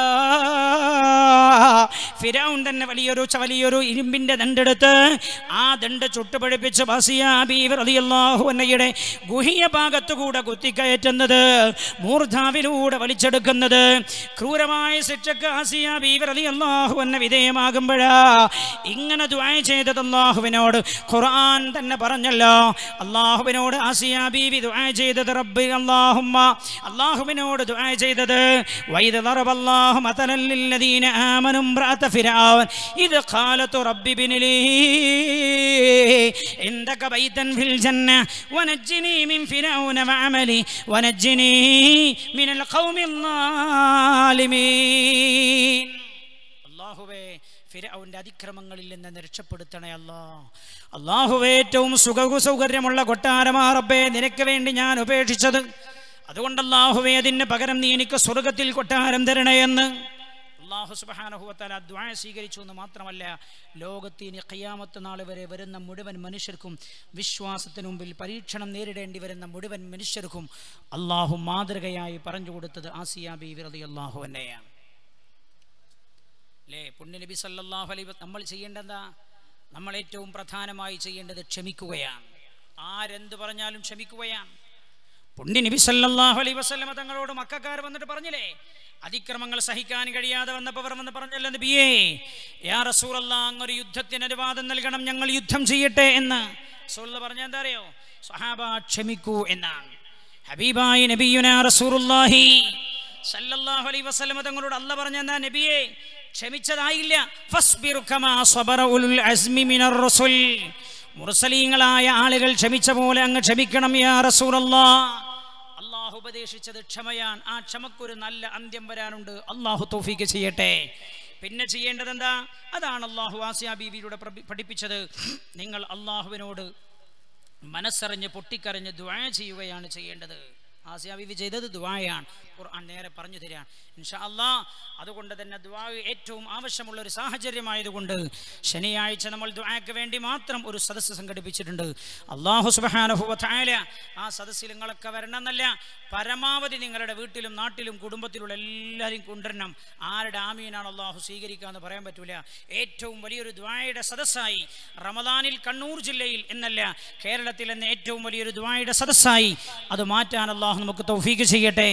അന്നാണെങ്കിൽ നമ്മൾ പറയുന്ന വിഷയമോ വളരെ പ്രധാനപ്പെട്ട ഒരു വിഷയമാണ്. പുണ്യനബി സല്ലല്ലാഹു അലൈഹി വസല്ലം തങ്ങളുടെ പ്രിയപ്പെട്ട ഭാര്യ ഖദീജ ബീവി റളിയല്ലാഹു അൻഹയും റസൂലുള്ളാഹിയും തമ്മിലുണ്ടായ കുടുംബജീവിതം പ്രേമബദ്ധമായിരുന്നു എന്ന് പറയുന്ന ആളുകളുടെ കരണത്ത് ആ ചരിത്രം കൊണ്ട് ആ ചരിത്രത്തിന്റെ യാഥാർത്ഥ്യം എന്തായിരുന്നു എന്ന് പറഞ്ഞ് അവരുടെ കരണത്തടി കൊടുക്കാൻ ശനിയാഴ്ച നമ്മൾ തെരഞ്ഞെടുത്ത വിഷയം പുണ്യനബി സല്ലല്ലാഹു അലൈഹി വസല്ലം തങ്ങളുടെ മാണിക്യമലർ എന്ന വിഷയമാണ് നമ്മൾ തെരഞ്ഞെടുത്തത്. നമ്മൾ ഇതിന് മുമ്പൊരിക്കൽ പറഞ്ഞു പോയ വിഷയം, പക്ഷെ കാലികമായി അതൊന്ന് ഓർമ്മപ്പെടുത്തണം എന്നതുകൊണ്ട് ഈ ഒരു പോയിന്റിൽ കേന്ദ്രീകരിച്ചത് ഓർമ്മപ്പെടുത്തേണ്ടതുള്ളതുകൊണ്ട് റസൂലുള്ള പ്രേമിച്ചാണ്, ഖദീജാബിയും റസൂലുള്ളയും പ്രേമിച്ചാണ് വിവാഹം ചെയ്തത്. അതുകൊണ്ട് മുസ്ലിം ഉമ്മത്ത് പ്രേമിക്കുന്നതിന് കുഴപ്പമില്ലാന്ന് ഈ ഉമ്മത്തിനെ തെറ്റിദ്ധരിപ്പിക്കാൻ ശത്രുക്കൾ നടത്തുന്ന ശ്രമത്തിന് അവരുടെ കാരണത്തടിക്കാൻ, അടി എന്ന് പറഞ്ഞാൽ ചരിത്രം കൊണ്ടടി, എന്തായിരുന്നു ആ ചരിത്രത്തിന്റെ യാഥാർത്ഥ്യം എന്ന് നമ്മൾ ഇൻഷാ അല്ലാഹ് ശനിയാഴ്ച ഇവിടെ വെച്ച് പറയും. അള്ളാഹു തൗഫീക്ക് ചെയ്യട്ടെ. അതുകൊണ്ട് എല്ലാവരും ശനിയാഴ്ച വരണം. നാളത്തെ നമ്മുടെ വിഷയമാണെങ്കിൽ വത്തക്ക മൗനവും മാനവും എന്ന വിഷയത്തെക്കുറിച്ചാണ്. വത്തക്ക മാനവും മൗനവും എന്ന വിഷയത്തെക്കുറിച്ചാണ്. നാളെ വെള്ളിയാഴ്ചയാണ്. അതുകൊണ്ട് ഇൻഷാ അല്ലാഹ് 9 മണിക്ക് വയൽ തുടങ്ങും. 9 മണിക്ക് നമ്മൾ പരിപാടി തുടങ്ങും. 9:30 ഇൻഷാ അല്ലാഹ് വയൽ തുടങ്ങും. 11 മണിയുടെ മുമ്പ് വയൽ അവസാനിക്കും. നാളെ വെള്ളിയാഴ്ചയാണ്, നല്ലൊരു ദിവസമാണ്, റമദാനിൽ കിട്ടിയ ദിവസമാണ്. നമുക്ക് ദുആ ചെയ്യണം. അള്ളാഹു തൗഫീക്ക് ചെയ്യട്ടെ. എല്ലാവരും ഒന്ന് എഴുന്നേറ്റുന്നാണ്. ഉമ്മമാരാടെ ഇരുന്നൂടെ, ആണുങ്ങളൊക്കെ എഴുന്നേറ്റൊന്ന് അടുത്തേക്ക് വരൂ. ഒരു ചെറിയ ദുആ നടത്തിയിട്ട് നമ്മൾ പിരിയാം. ഈ എഴുത്ത് തീർച്ചയായും വായിക്കണം. എന്നിട്ട് എൻ്റെ ഭർത്താവിനും കുടുംബത്തിനും വേണ്ടി കാര്യമായി ദുആ ചെയ്യണം. കാരണം കഴിഞ്ഞ 2 വർഷത്തോളം എൻ്റെ ഭർത്താവ് ഹാർട്ട് സംബന്ധമായ രോഗം മൂലം ചികിത്സയിലായിരുന്നു. ഇപ്പോൾ 1 വർഷമായി അൽഹംദുലില്ലാ ഷിഫയായി ജോലിക്ക് പോകുന്നു. അൽഹംദുലില്ലാ. നിങ്ങളൊക്കെ ഒരു അൽഹംദുലില്ലാ പറഞ്ഞാണ്. ആ സഹോദരിക്കുണ്ടായ സന്തോഷം നമ്മുടെയും സന്തോഷമാണ് അല്ലേ? നിങ്ങളെ സന്തോഷമല്ലേ? അൽഹംദുലില്ലാ. ഒരു മോമിൻ്റെ സന്തോഷം നമ്മളൊക്കെ സന്തോഷമാണെന്ന്. പടച്ച റബ്ബേ, പൂർണ്ണമായും നീ ഷിഫാ നൽകണേ റബ്ബേ. ജോലിക്ക് പോകുന്നു. ഉസ്താദെ, ഇനി അതുപോലുള്ള രോഗം പ്രയാസവും എൻ്റെ ഭർത്താവിനും കുടുംബത്തിനും വരാതിരിക്കാൻ, ദുനിയവിയായും ആഖിറത്തിലും വിജയം കിട്ടാൻ വേണ്ടി ദുആ ചെയ്യാൻ ഒരു സഹോദരി ഒരു സ്വർണ്ണ മോതിരം നമ്മുടെ സദസ്സിലേക്ക് കൊടുത്തേച്ചിട്ടുണ്ട്. അൽഹംദുലില്ലാ. അള്ളാഹു ഖബൂൽ ചെയ്യട്ടെ. അല്ലാഹുവേ, ആ ഭർത്താവിന് നീ ദീർഘായുസ്സ് കൊടുക്കണേ അല്ലാ. ആ കുടുംബത്തിലെ എല്ലാവർക്കും നീ ദീർഘായുസ്സ് നൽകണേ അല്ലാ. റബ്ബനാ, ആ സഹോദരന് നീ ആരോഗ്യം നൽകണേ റബ്ബേ. അല്ലാഹുവേ, നീ ആ രോഗം സുഖപ്പെടുത്തി കൊടുത്തതിൻ്റെ സന്തോഷത്തിലാ റബ്ബേ. ഒരുപക്ഷെ ആ സഹോദരിക്ക് ഒന്നും കൊടുക്കാണ്ടാവില്ല, കയ്യിലുള്ള പൊന്നെടുത്ത് കൊടുത്തതാണ്. ദാൽഹുദ ഇസ്ലാമിക് യൂണിവേഴ്സിറ്റിയുടെ ക്യാമ്പസിൽ വയലറിഞ്ഞുകൊണ്ടിരിക്കുമ്പോഴാണ് ഒരു പെണ്ണ് പറഞ്ഞു, എനിക്ക് 3 പെമ്മക്കളുണ്ട്, കല്യാണം കഴിഞ്ഞിട്ടില്ല, ഒന്നും തരാനില്ല, ഒരു പൈസ പോലുമില്ല, ശരീരത്തിൽ ഒരു പൊന്നുണ്ട്, അത് ഞാൻ ഈ സദസ്സ് കൊടുത്തേക്കാം. അപ്പോഴാണ് നമ്മൾ മനസ്സിലാക്കിയത് ആ പെണ്ണ് പാവപ്പെട്ട പെണ്ണാണ്. റഹ്മുർ-റഹീമീനായ അല്ലാഹുവേ, നീ ഖബൂൽ ചെയ്യണേ റബ്ബേ. പല ആളുകളും ദുആ ചെയ്യാൻ വേണ്ടി ഏൽപ്പിച്ചിട്ടുണ്ട്. മരിച്ചുപോയ ഉമ്മാക്ക് വേണ്ടി ദുആ ചെയ്യാൻ, തനിക്കും കുടുംബത്തിനും മകൻ്റെ പരീക്ഷയിൽ വിജയിക്കാനും ഹിദായത്തിനും ദുആ ചെയ്യാൻ, മരണപ്പെട്ട ഉമ്മാക്ക് വേണ്ടി ദുആ ചെയ്യാൻ, 2000 ഉദ്ദേശിച്ച കാര്യം ഹാസിലാവാൻ, മകളുടെ തൈറോയിഡിൻ്റെ അസുഖം മാറാൻ, മകൾക്ക് കുട്ടിയുണ്ടാവാൻ, ഭർത്തൃ വീട്ടുകാരെ സ്നേഹത്തിലാവാൻ, വീടിൻ്റെ പണി പൂർത്തിയാവാനും, മകളുടെ വിവാഹം കഴിയാനും, അതേപോലെ മകളുടെ സുഖപ്രസവത്തിനും ഭർത്താവിന് ജോലിയിൽ മനസ്സുണ്ടാകാനും, കള്ളക്കേസിൽ കുടുങ്ങി വിദേശയാത്രയ്ക്ക് തടസ്സമുണ്ടായ യുവാവ് ദുആ ചെയ്യാൻ. റഹ്മുർ-റഹീമീനായ റബ്ബേ, എല്ലാവരുടെയും ഉദ്ദേശം നീ നിറവേറ്റണേ അല്ലാ.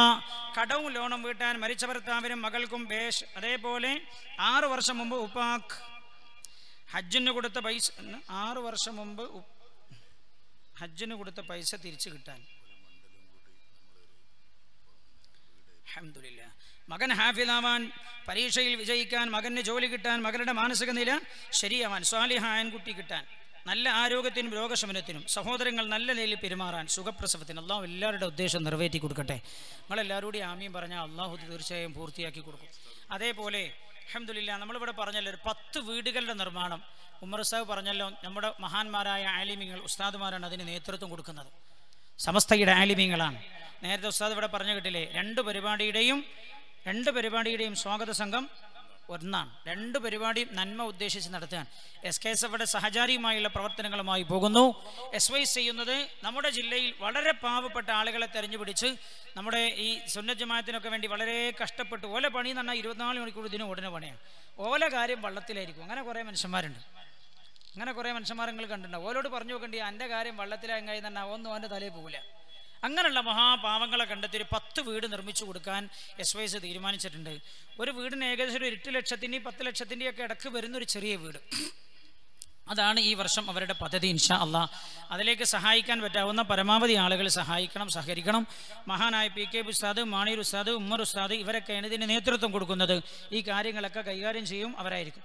മനസ്സിലായല്ലോ? ഇൻഷാ അള്ളാഹ് എല്ലാം ഒരു വാപ്പാൻ്റെ മക്കളെല്ലാം, ഒന്ന് ജ്യേഷ്ഠൻ, ഒന്ന് അനുജൻ, ഒന്നാങ്ങള, ഒന്ന് പെങ്ങൾ, അങ്ങനെയാണ്. അപ്പോൾ എല്ലാവരും പണിയെടുക്കണം. അങ്ങനെയല്ലോ, എല്ലാവരും പല പണിയെടുക്കുമ്പോൾ ഒരുപാട് പണിയാവും. എല്ലാവരും കൂടി വാപ്പൻ്റെ പടയിൽ തന്നെ ജോലി എടുത്താൽ ആ കിട്ടുന്ന വരുമാനം ഉണ്ടാവുള്ളൂ. പിന്നെ വാപ്പൊരു കടയിൽ ജോലി എടുത്ത് മോന് മസ്കത്ത് പോയി, മറ്റോ ഖത്തറിൽ പോയി. അപ്പോൾ 3 കൂടി കിട്ടുമ്പോൾ ഒരുപാടുണ്ടാവും. അങ്ങനെയുള്ളൂ. അപ്പോൾ അള്ളാഹു റബ്ബുൽ ഇസ്സത്ത് എല്ലാത്തിലും ബർക്കത്ത് ചെയ്യട്ടെ. ഇതാണ് നമ്മുടെ SYS ഈ വർഷത്തെ പദ്ധതിയായി പ്രഖ്യാപിച്ചിരിക്കുന്നത്. അൽഹംദുലില്ലാഹ്. ആദ്യത്തെ വീടിൻ്റെ പ്രഖ്യാപനം പിന്നെ പാനൂർ മണ്ഡലം ഏറ്റെടുത്തു. ആദ്യത്തെ വീട് അവർ നിർമ്മിക്കുമെന്ന് അത് ഉമർ സാദത്തിൻ്റെ പ്രഖ്യാപനം ഇവിടെ നടത്തി. രണ്ടാമതൊരു വീടിൻ്റെ ഒരു വീടും കൂടെ ഏറ്റെടുത്തിട്ടുണ്ട്. തളിപ്പറമ്പ് മണ്ഡലം. നമ്മളെ ഹനീഫൊക്കെ ഇവിടെ ഉണ്ടല്ലോ. ഓലൊരുങ്ങിയാൽ ഒന്നുമല്ല, 5ഉം 10ഉം ഒക്കെ ഉണ്ടാക്കും. എവിടെ ഹനീഫ് നല്ലൊരു പ്രവർത്തകനാണ്. ഖത്തറിൽ എപ്പോൾ ചെന്നാലും മൂപ്പർ എത്ര തിരക്കാണല്ലോ ഒന്ന് വന്ന് കണ്ടുപോകും. അതൊക്കെ ഒരു സ്നേഹത്തിൻ്റെ പേരിലാണോ. അപ്പം ഞാനിപ്പോൾ ഖത്തറിൽ പോകാൻ ചിലപ്പോൾ എൻ്റെ സ്ഥാപനത്തിൻ്റെ പിരിവിനാവും. അയാൾ വല്ല പോയിക്കോട്ടെ, കാണണ്ടെന്നല്ല പറയാം. അപ്പോൾ അവിടെ വരും, കാണും, സഹകരണങ്ങളൊക്കെ ചെയ്യുന്ന കൂട്ടത്തിലാണ്. അൽഹംദുലില്ലാഹ്. തളിപ്പറമ്പ് മണ്ഡലം ഒന്ന് ഏറ്റെടുത്തിട്ടുണ്ട്. ഞാൻ അന്വേഷിച്ചു ഇവിടെ എത്ര മണ്ഡലമുണ്ട്. 13 മണ്ഡലം ഉണ്ടെന്ന് എനിക്കറിയാൻ കഴിഞ്ഞു. ഓരോ മണ്ഡലം ഇല്ലേ 13 ഇല്ലേ? അല്ല പറയണേനെന്താ അതൊക്കെ നിങ്ങൾ അപ്പാടെൻ്റെ വായന്നെ പിടിച്ചു വെക്കണേ. അബ്ദുൽ ബാക്കിസ്ഥാൻ്റെ മണ്ഡലം ചിലപ്പോൾ കുറച്ച് വീക്കായ മണ്ഡലമാണോ സംശയം ഉണ്ടെങ്കിൽ. ഇൻഷാ അല്ലാഹ്. അപ്പോൾ പിന്നെ ഒരു മണ്ഡലം ഒരു വീട് എന്ന നിലയ്ക്ക് കഴിഞ്ഞാൽ നമുക്ക് ഇൻഷാ അല്ലാഹ് ഈ 10 വീടും പൂർത്തിയാക്കാൻ കഴിയും. ഇനി ഏതെങ്കിലും മണ്ഡലമൊക്കെ ക്ഷീണിച്ച മണ്ഡലം ഉണ്ടെങ്കിൽ ബാക്കിസ്ഥാൻ ആരൊക്കെയോ താങ്ങി കൊടുക്കുന്നുണ്ട്. ഇൻഷാ അല്ലാഹ് മണ്ഡലക്കാരെ അങ്ങനെ ക്ഷീണിച്ചോണ്ട് 2 മണ്ഡലം ചേർന്നൊന്ന് പറഞ്ഞാലും കുഴപ്പമില്ല. എല്ലാവരും കൂടി ഒന്ന് പ്രവർത്തിച്ചാൽ ഇൻഷാ അല്ലാഹ് നടക്കും. അള്ളാഹു തൗഫീക്ക് ചെയ്യട്ടെ. പിന്നെ നിങ്ങളെല്ലാവരും ഉണ്ടല്ലോ ഒരുങ്ങുന്ന ആളുകൾ, നമ്മൾ കൊടുത്താൽ നമുക്ക് അതിൻ്റെ കൂലി കിട്ടും. ഈ കാര്യം കൈകാര്യം ചെയ്യുന്നതാണെങ്കിലോ AP ഇസ്മായിൽക്ക് ഏറ്റവും വിശ്വസ്തരായ 2 ആളുകളെ ഏൽപ്പിച്ചിട്ടുണ്ട്. AP ഇസ്മായിൽക്ക്, റസാഖ് പാനൂർ. ആ 2 ആൾക്കാർ എനിക്ക് പരിചയമുള്ള ആളുകളാണ്. വർഷങ്ങളായി എനിക്ക് പരിചയമുള്ള ആളാണ്. ആ 2 പേരും വളരെ വിശ്വസ്തരായ 2 ആളുകളെ ഈ കാര്യം ചെയ്യാൻ വേണ്ടി വയല് കഴിഞ്ഞാൽ അതിൻ്റെ പണം ബാങ്കിൽ സൂക്ഷിക്കും. അത് സൂക്ഷിച്ച് ആവശ്യം വരുന്ന സമയത്ത് ആ പണം എടുത്ത് ആ വിഷയം കൈകാര്യം ചെയ്യും. വ്യക്തികളാരും ഈ പൈസ കയ്യിൽ വെക്കൂല. മനസ്സിലായില്ലേ? ഈ സംഗതി എന്ന് പറഞ്ഞ സത്യത്തിൽ ഇന്നലെ ഇബ്രാഹിം റളിയല്ലാഹു അൻഹുവിൻ്റെ വിഷയത്തിൽ അതൊക്കെ പറയണ്ടേ. ഈ സംഗതി എന്ന് പറഞ്ഞാൽ തന്നെ മനുഷ്യന്മാർ തമ്മിൽ ഭിന്നിപ്പുണ്ടാകുന്ന സംഗതിയാണ്. വാപ്പയും മക്കളും തമ്മിൽ വരെ തിരക്കിക്കൽ ഇതിൻ്റെ വിഷയത്തിലാണ്. നിങ്ങൾ കണ്ടില്ല എന്തിൻ്റെ വിഷയത്തിലാണ്? എത്രയോ പുതിയാപ്പിള്ളാർ തെറ്റിയത് എനിക്കറിയാം. എന്താ നമുക്ക് അമ്മോഷൻ അങ്ങനെയൊക്കെ പറയില്ല ചില ആൾക്കാർ. അങ്ങനെയൊന്നും പറയാൻ പാടില്ല. ഏറ്റവും നല്ല മോളെ കല്യാണം ചെയ്തു കൊടുത്തില്ല അങ്ങനെയൊക്കെ പറയാൻ പറ്റുമോ? അയാൾ കല്യാണം കേൾക്കുന്ന സമയത്ത് 15 സെൻറ്റ് തരാനാ. അയാൾ എന്തൊക്കെ ചീത്ത പറയില്ല. അയാൾ 10 സെൻറ്റേ തന്നുള്ളൂ. നിങ്ങളതിന് മധ്യസ്ഥ നിന്ന് ബാക്കി 5 വാങ്ങിത്തരണം. ഞാനൊറ്റ ബ്രോക്കറായ മാതിരിയാ വർത്താനം പറയില്ല. അപ്പോൾ ഇത് ഭയങ്കര മാനസികമായി അകറ്റുന്ന സംഗതിയാണ്. അതുകൊണ്ട് എന്ത് ചെയ്യണം? വളരെ കൃത്യമായും ഭംഗിയായും വിശ്വസ്തമായും നമ്മുടെ സമസ്തയുടെ മഹാന്മാരായ നേതാക്കൾ ആ കാര്യം കൈകാര്യം ചെയ്യും. എല്ലാ ആളുകളുടെയും സഹായം സഹകരണം ആ വിഷയത്തിൽ ഉണ്ടാകണം എന്ന് ഓർമ്മപ്പെടുത്തുന്നു. അള്ളാഹു തൗഫീക്ക് ചെയ്യട്ടെ. ഒരു വീട് നമ്മൾ ഉണ്ടാക്കി കൊടുത്താൽ 10-50 കൊല്ലം ആ വീട്ടിൽ ആ കുടുംബം അങ്ങനെ താമസിച്ചു പോകും. അപ്പം അതിൻ്റെ ഒരു ജാരിയായ സദഖയായിട്ട് നമുക്ക് അങ്ങനെ കിട്ടിക്കൊണ്ടേയിരിക്കും. ആ വീട്ടിൽ നിന്ന് ചെല്ലുന്ന ഇബാദത്ത് ചെയ്യുന്ന ഇബാദത്തുകളുടെ കൂലിയൊക്കെ അള്ളാഹു തരും. അള്ളാഹു കബൂൽ ചെയ്യട്ടെ. നാളെ നിങ്ങളെല്ലാവരും നേരത്തെ വരൂലേ? നാളെ വത്തക്ക വിഷയം. ഓരോരുത്തർക്കും ഓരോ വത്തക്ക തന്നാൽ തിരക്കടില്ല എന്നുണ്ട്. പക്ഷേ അതിന് വലിയ പൈസ ഉണ്ട്. മനസ്സിലായില്ലേ? അപ്പോൾ നിങ്ങളെല്ലാവരും നേരത്തെ വരി. നാളെ നമുക്ക് ഇൻഷാ അല്ലാഹ് ലഭ്യമായ സമയമൊക്കെ ഉപയോഗപ്പെടുത്തി സംസാരിച്ചിട്ട് വേഗം പിരിഞ്ഞു പോകണം. സ്വല്ലല്ലാഹു അലാ മുഹമ്മദ് സല്ലല്ലാഹു അലൈഹി വസല്ലം. സല്ലല്ലാഹു അലാ മുഹമ്മദ് സല്ലല്ലാഹു അലൈഹി വസല്ലം. اللهم صل على محمد يا ربي صل عليه وسلم. ഇന്നലെ മഹാനായ ഇബ്രാഹിം റളിയല്ലാഹു അൻഹു അല്ലേ ഒരു സിംഹത്തെ ഇവിടെ സംസാരിച്ചു. ആ സിംഹം വഴിമാറി കൊടുത്തു എന്നാണ്. മഹാനവർകളോട് ആളുകൾ ചോദിച്ചു, നിങ്ങൾ എങ്ങനെയാണ് ഇതിനെ ശീലിച്ചത്? അപ്പം മഹാനവർകൾ പറഞ്ഞു, ഞാൻ എല്ലാ ദിവസവും ഒരു ദിക്ർ ചൊല്ലാറുണ്ട്. ആ ദിക്ർ സ്ഥിരമായി പതിവാക്കിയാൽ ഏത് മൃഗത്തെയും കീഴ്പ്പെടുത്താൻ കഴിയുന്ന. ആളുകൾ ചോദിച്ചു, എന്താണ് ആ ദിക്ർ? മഹാനവർകൾ പറഞ്ഞു കൊടുത്തു, അല്ലാഹുമ്മ ഹ്റസുനാ ബിഐനികല്ലതീ ലാ തനാം വഹ്ഫദ്നാ ബിറുക്നികല്ലതീ ലാ യുറാം വറഹംനാ ബിഖുദ്റതിക അലൈനാ വലാ നുഹ്ലക അൻതർ റജാ. ഈ ദിക്റായിരുന്നു മഹാനവർകൾ പതിവാക്കിയിരുന്നത് എന്നാണ്. എല്ലാവരും ഒന്ന് ചൊല്ലിക്കൂടെ. അല്ലാഹുമ്മ ഇഹ്റസുനാ ബിഐനികല്ലതീ ലാ തനാം വഹ്ഫദ്നാ ബിറുക്നികല്ലതീ ലാ യുറാം വറഹംനാ ബിഖുദ്റതിക അലൈനാ വലാ നുഹ്ലക വഅൻതർ റജാ. അൽഹംദുലില്ലാഹ്. ഇന്ന് ചെറിയൊരു ദുആ നടത്തുന്നത്. നാളെ വെള്ളിയാഴ്ച അല്ലേ? നാളെ ഇൻഷാ അല്ലാഹ് ഒരു പ്രത്യേക സമയം ദുആക്ക് തന്നെ മാറ്റി വെക്കണം.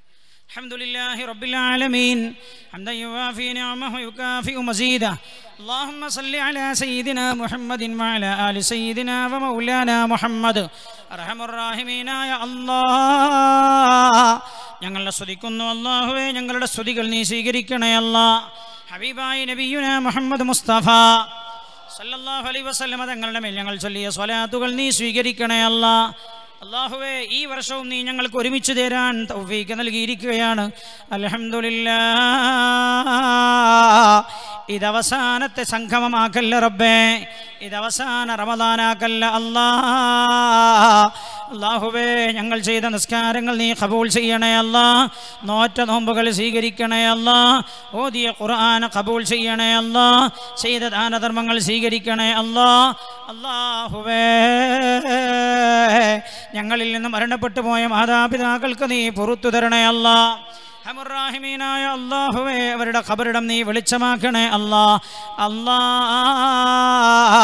അവരെയും ഞങ്ങളെയും നീ ജന്നാത്തുൻ നഈമിൽ ഒരുമിച്ച് കൂട്ടണേ അല്ലാഹ് ജീവിച്ചിരിക്കുന്ന മാതാപിതാക്കൾക്ക് നീ ദീർഘായുസ്സ് നൽകണേ അല്ലാഹ് ഞങ്ങളുടെ എല്ലാവരുടെയും സർവ്വ ഉദ്ദേശങ്ങളും നീ നിറവേറ്റണേ അല്ലാഹ് എല്ലാ സദുദ്ദേശങ്ങളും നീ നിറവേറ്റണേ അല്ലാഹ് ഞങ്ങളെയൊക്കെ നീ ഏറ്റെടുക്കണേ റബ്ബേ അല്ലാഹുവേ ഞങ്ങളുടെ രോഗങ്ങൾ നീ സുഖപ്പെടുത്തണേ അല്ലാഹ് ഞങ്ങളുടെ രോഗികളെ നീ സുഖപ്പെടുത്തണേ അല്ലാഹ് ഹാർട്ട് രോഗികളുണ്ട് സുഖപ്പെടുത്തണേ അല്ലാഹുവേ ക്യാൻസർ പിടിപെട്ട് വിഷമിക്കുന്നവരുണ്ട് സുഖപ്പെടുത്തണേ അല്ലാഹ് ഓരോന്ന് നിന്നോട് എടുത്തു പറയേണ്ടതില്ലല്ലോ റബ്ബേ അതൊക്കെ നീ സുഖപ്പെടുത്തണേ അല്ലാഹുവേ വിവാഹപ്രായം കഴിഞ്ഞ പെൺമക്കൾക്ക് നീ അനുയോജ്യമായ ബന്ധങ്ങൾ എത്തിച്ചു കൊടുക്കണേ അല്ലാഹ് ആൺമക്കൾക്ക് ഹൈറായ ബന്ധങ്ങൾ നീ എത്തിക്കണേ അല്ലാഹ് പഠിക്കുന്ന മക്കൾക്ക് നല്ല ബുദ്ധി നൽകണേ അല്ലാഹ് ഉന്നത വിജയം നൽകണേ അല്ലാഹ് കാലാവസ്ഥ ഞങ്ങൾക്ക് അനുകൂലമാക്കണേ അല്ലാഹ് ആവശ്യത്തിന് മഴ നൽകണേ അല്ലാഹുവേ സ്വർണം തന്ന അർഹമുർറാഹിമീനായ അല്ലാഹ് സ്വർണം തന്നൊരു സഹോദരി ഉണ്ട് റബ്ബേ പ്രത്യേകം ദുആ ചെയ്യാൻ ഏൽപ്പിച്ചു അല്ലാഹ് നീ ആ സഹോദരിയുടെ ഭർത്താവിന് കൊടുത്ത രോഗം സുഖപ്പെട്ട സന്തോഷത്തിൽ കൊടുത്തയച്ചതാണ് അല്ലാഹ് ആ ഉമ്മയുടെ മനസ്സിൽ എന്തൊക്കെ ആഗ്രഹമുണ്ടതൊക്കെ നീ നിറവേറ്റി കൊടുക്കണേ അല്ലാഹുവേ ഇന്നലെ ഒരു സഹോദരൻ എന്നോട് വന്ന് പറഞ്ഞു അവരുടെ ഉമ്മ മരിച്ചു പോയിട്ടുണ്ടെന്നല്ലാ അവർക്ക് പുറത്തു കൊടുക്കണേ റബ്ബേ ഈ സദസ്സിനെ നീ ഏറ്റെടുക്കണേ അല്ലാഹുവേ ഞങ്ങളുടെ രാജ്യത്തെ എല്ലാ ജനങ്ങൾക്കും നീ സമാധാനം നൽകണേ ശാന്തി നൽകണേ വർഗീയ കലാപങ്ങളില്ലാതെയാക്കണേ റബ്ബേ രാജ്യം ഭരിക്കുന്നവർക്കെല്ലാവരോടും കരുണ ചെയ്യാനുള്ള മനസ്സ് നീ നൽകണേ അല്ലാഹുവേ മുസ്ലിം ഉമ്മത്തിനോട് നീ കരുണ ചെയ്യണേ ലോകവ്യാപകമായി അതിക്രമിക്കപ്പെടുന്ന ഞങ്ങളുടെ സഹോദരങ്ങൾക്ക് നീ സമാധാനം നൽകണേ റഹ്മാനായ എന്തൊക്കെ കാര്യത്തിന് ആരൊക്കെ ദുആ ചെയ്യാൻ ഏൽപ്പിച്ചിട്ടുണ്ടോ അവരുടെയൊക്കെ സർവ്വ ഉദ്ദേശങ്ങളും നീ നിറവേറ്റി കൊടുക്കണേ ഈ ഇരിക്കുന്നതിൻ്റെ പ്രിയപ്പെട്ട അബ്ദുള്ള കുട്ടി ഹാജിയാൻ 40-45 കൊല്ലത്തോളം ഒരു മഹല്ലത്തിന് താങ്ങായി നിന്ന ആളാ ശാരീരികമായി ചെറിയ ക്ഷീണങ്ങളൊക്കെ ഉണ്ട് ഇവിടെ നിന്ന് ചൊല്ലിയ ആയിരക്കണക്കായ സ്വലാത്തിന്റെ ബർക്കത്ത് കൊണ്ട് ആ ശരീരത്തിലെ ക്ഷീണം നീ മാറ്റിക്കൊടുക്കണേ അല്ലാഹുവേ ഞങ്ങളുടെയും അവരുടെയും ശരീരത്തിൽ വല്ല രോഗാണുക്കളുമുണ്ടെങ്കിൽ എല്ലാം നീ കരിച്ചു കളയണേ ആ രോഗത്തോടെ ദീർഘായുസ്സ് നൽകണേ റഹ്മാനായ ഞങ്ങളെ സ്നേഹിക്കുന്ന ആയിരക്കണക്കായ ഹൃദയങ്ങളുണ്ട് റബ്ബേ ഞങ്ങൾക്ക് വേണ്ടി ഞങ്ങളുടെ അഭാവത്തിൽ ദുആ ചെയ്യുന്ന ആയിരക്കണക്കായ ആളുകളുണ്ട് അവർക്കൊക്കെ നന്മ വരുത്തണേ റബ്ബനാ തഖബ്ബൽ മിന്നാ ഇന്നക അല്ലാഹുവേ ആദരണീയരായ പാലത്തായി മൊയ്തു ഹാജി പ്രായാധിക്യമുണ്ട് പക്ഷേ എല്ലാ ദിവസവും ഞങ്ങളുടെ സദസ്സിനോടി എത്തുന്നവരാ ആരോഗ്യം കൊടുക്കണേ റബ്ബേ ദീർഘായുസ്സ് നൽകണേ ദീനിനും സുന്നത്ത് ജമാഅത്തിനും തണലാ റബ്ബേ അവർ അതേപോലെ അവരുടെ നാട്ടിലുണ്ട് മറ്റൊരാൾ സൂപ്പി ഹാജി KK സൂപ്പി ഹാജി അടക്കം ഒരുപാട് ആളുകൾ കുറവാളി മമ്മു ഹാജി ഉണ്ട് അതേപോലെ കുറേ സുഹൃത്തുക്കളുണ്ട് ഞാനുമായി ബന്ധപ്പെട്ടവർ അവർക്കൊക്കെ നീ ആരോഗ്യം നൽകണേ റബ്ബേ ദീർഘായുസ്സ് നൽകണേ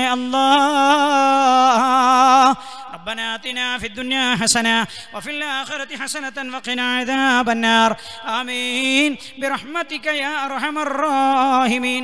അല്ലാഹുവേ, ആസിഫ എന്ന കുഞ്ഞുമോളെ ആ മാതാപിതാക്കൾക്ക് സ്വർഗത്തിലേക്കുള്ള സന്തോഷമാക്കി കൊടുക്കണേ അല്ലാ. റബ്ബന, ആ കുഞ്ഞുമോളുടെ ഖബറിടം നീ സ്വർഗമാക്ക റബ്ബേ.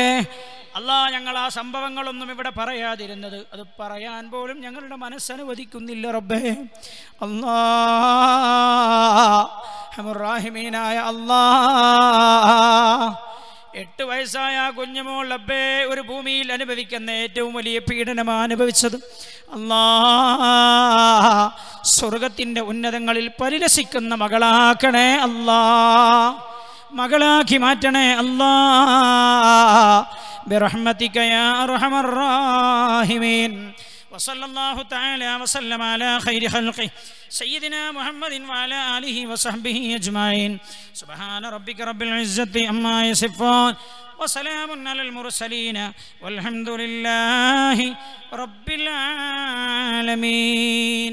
നാളെ എപ്പോൾ തുടങ്ങിയാലും 11 മണിക്ക് ഞാൻ വഅദ് നിർത്തും. സല്ലല്ലാഹു അലാ മുഹമ്മദ്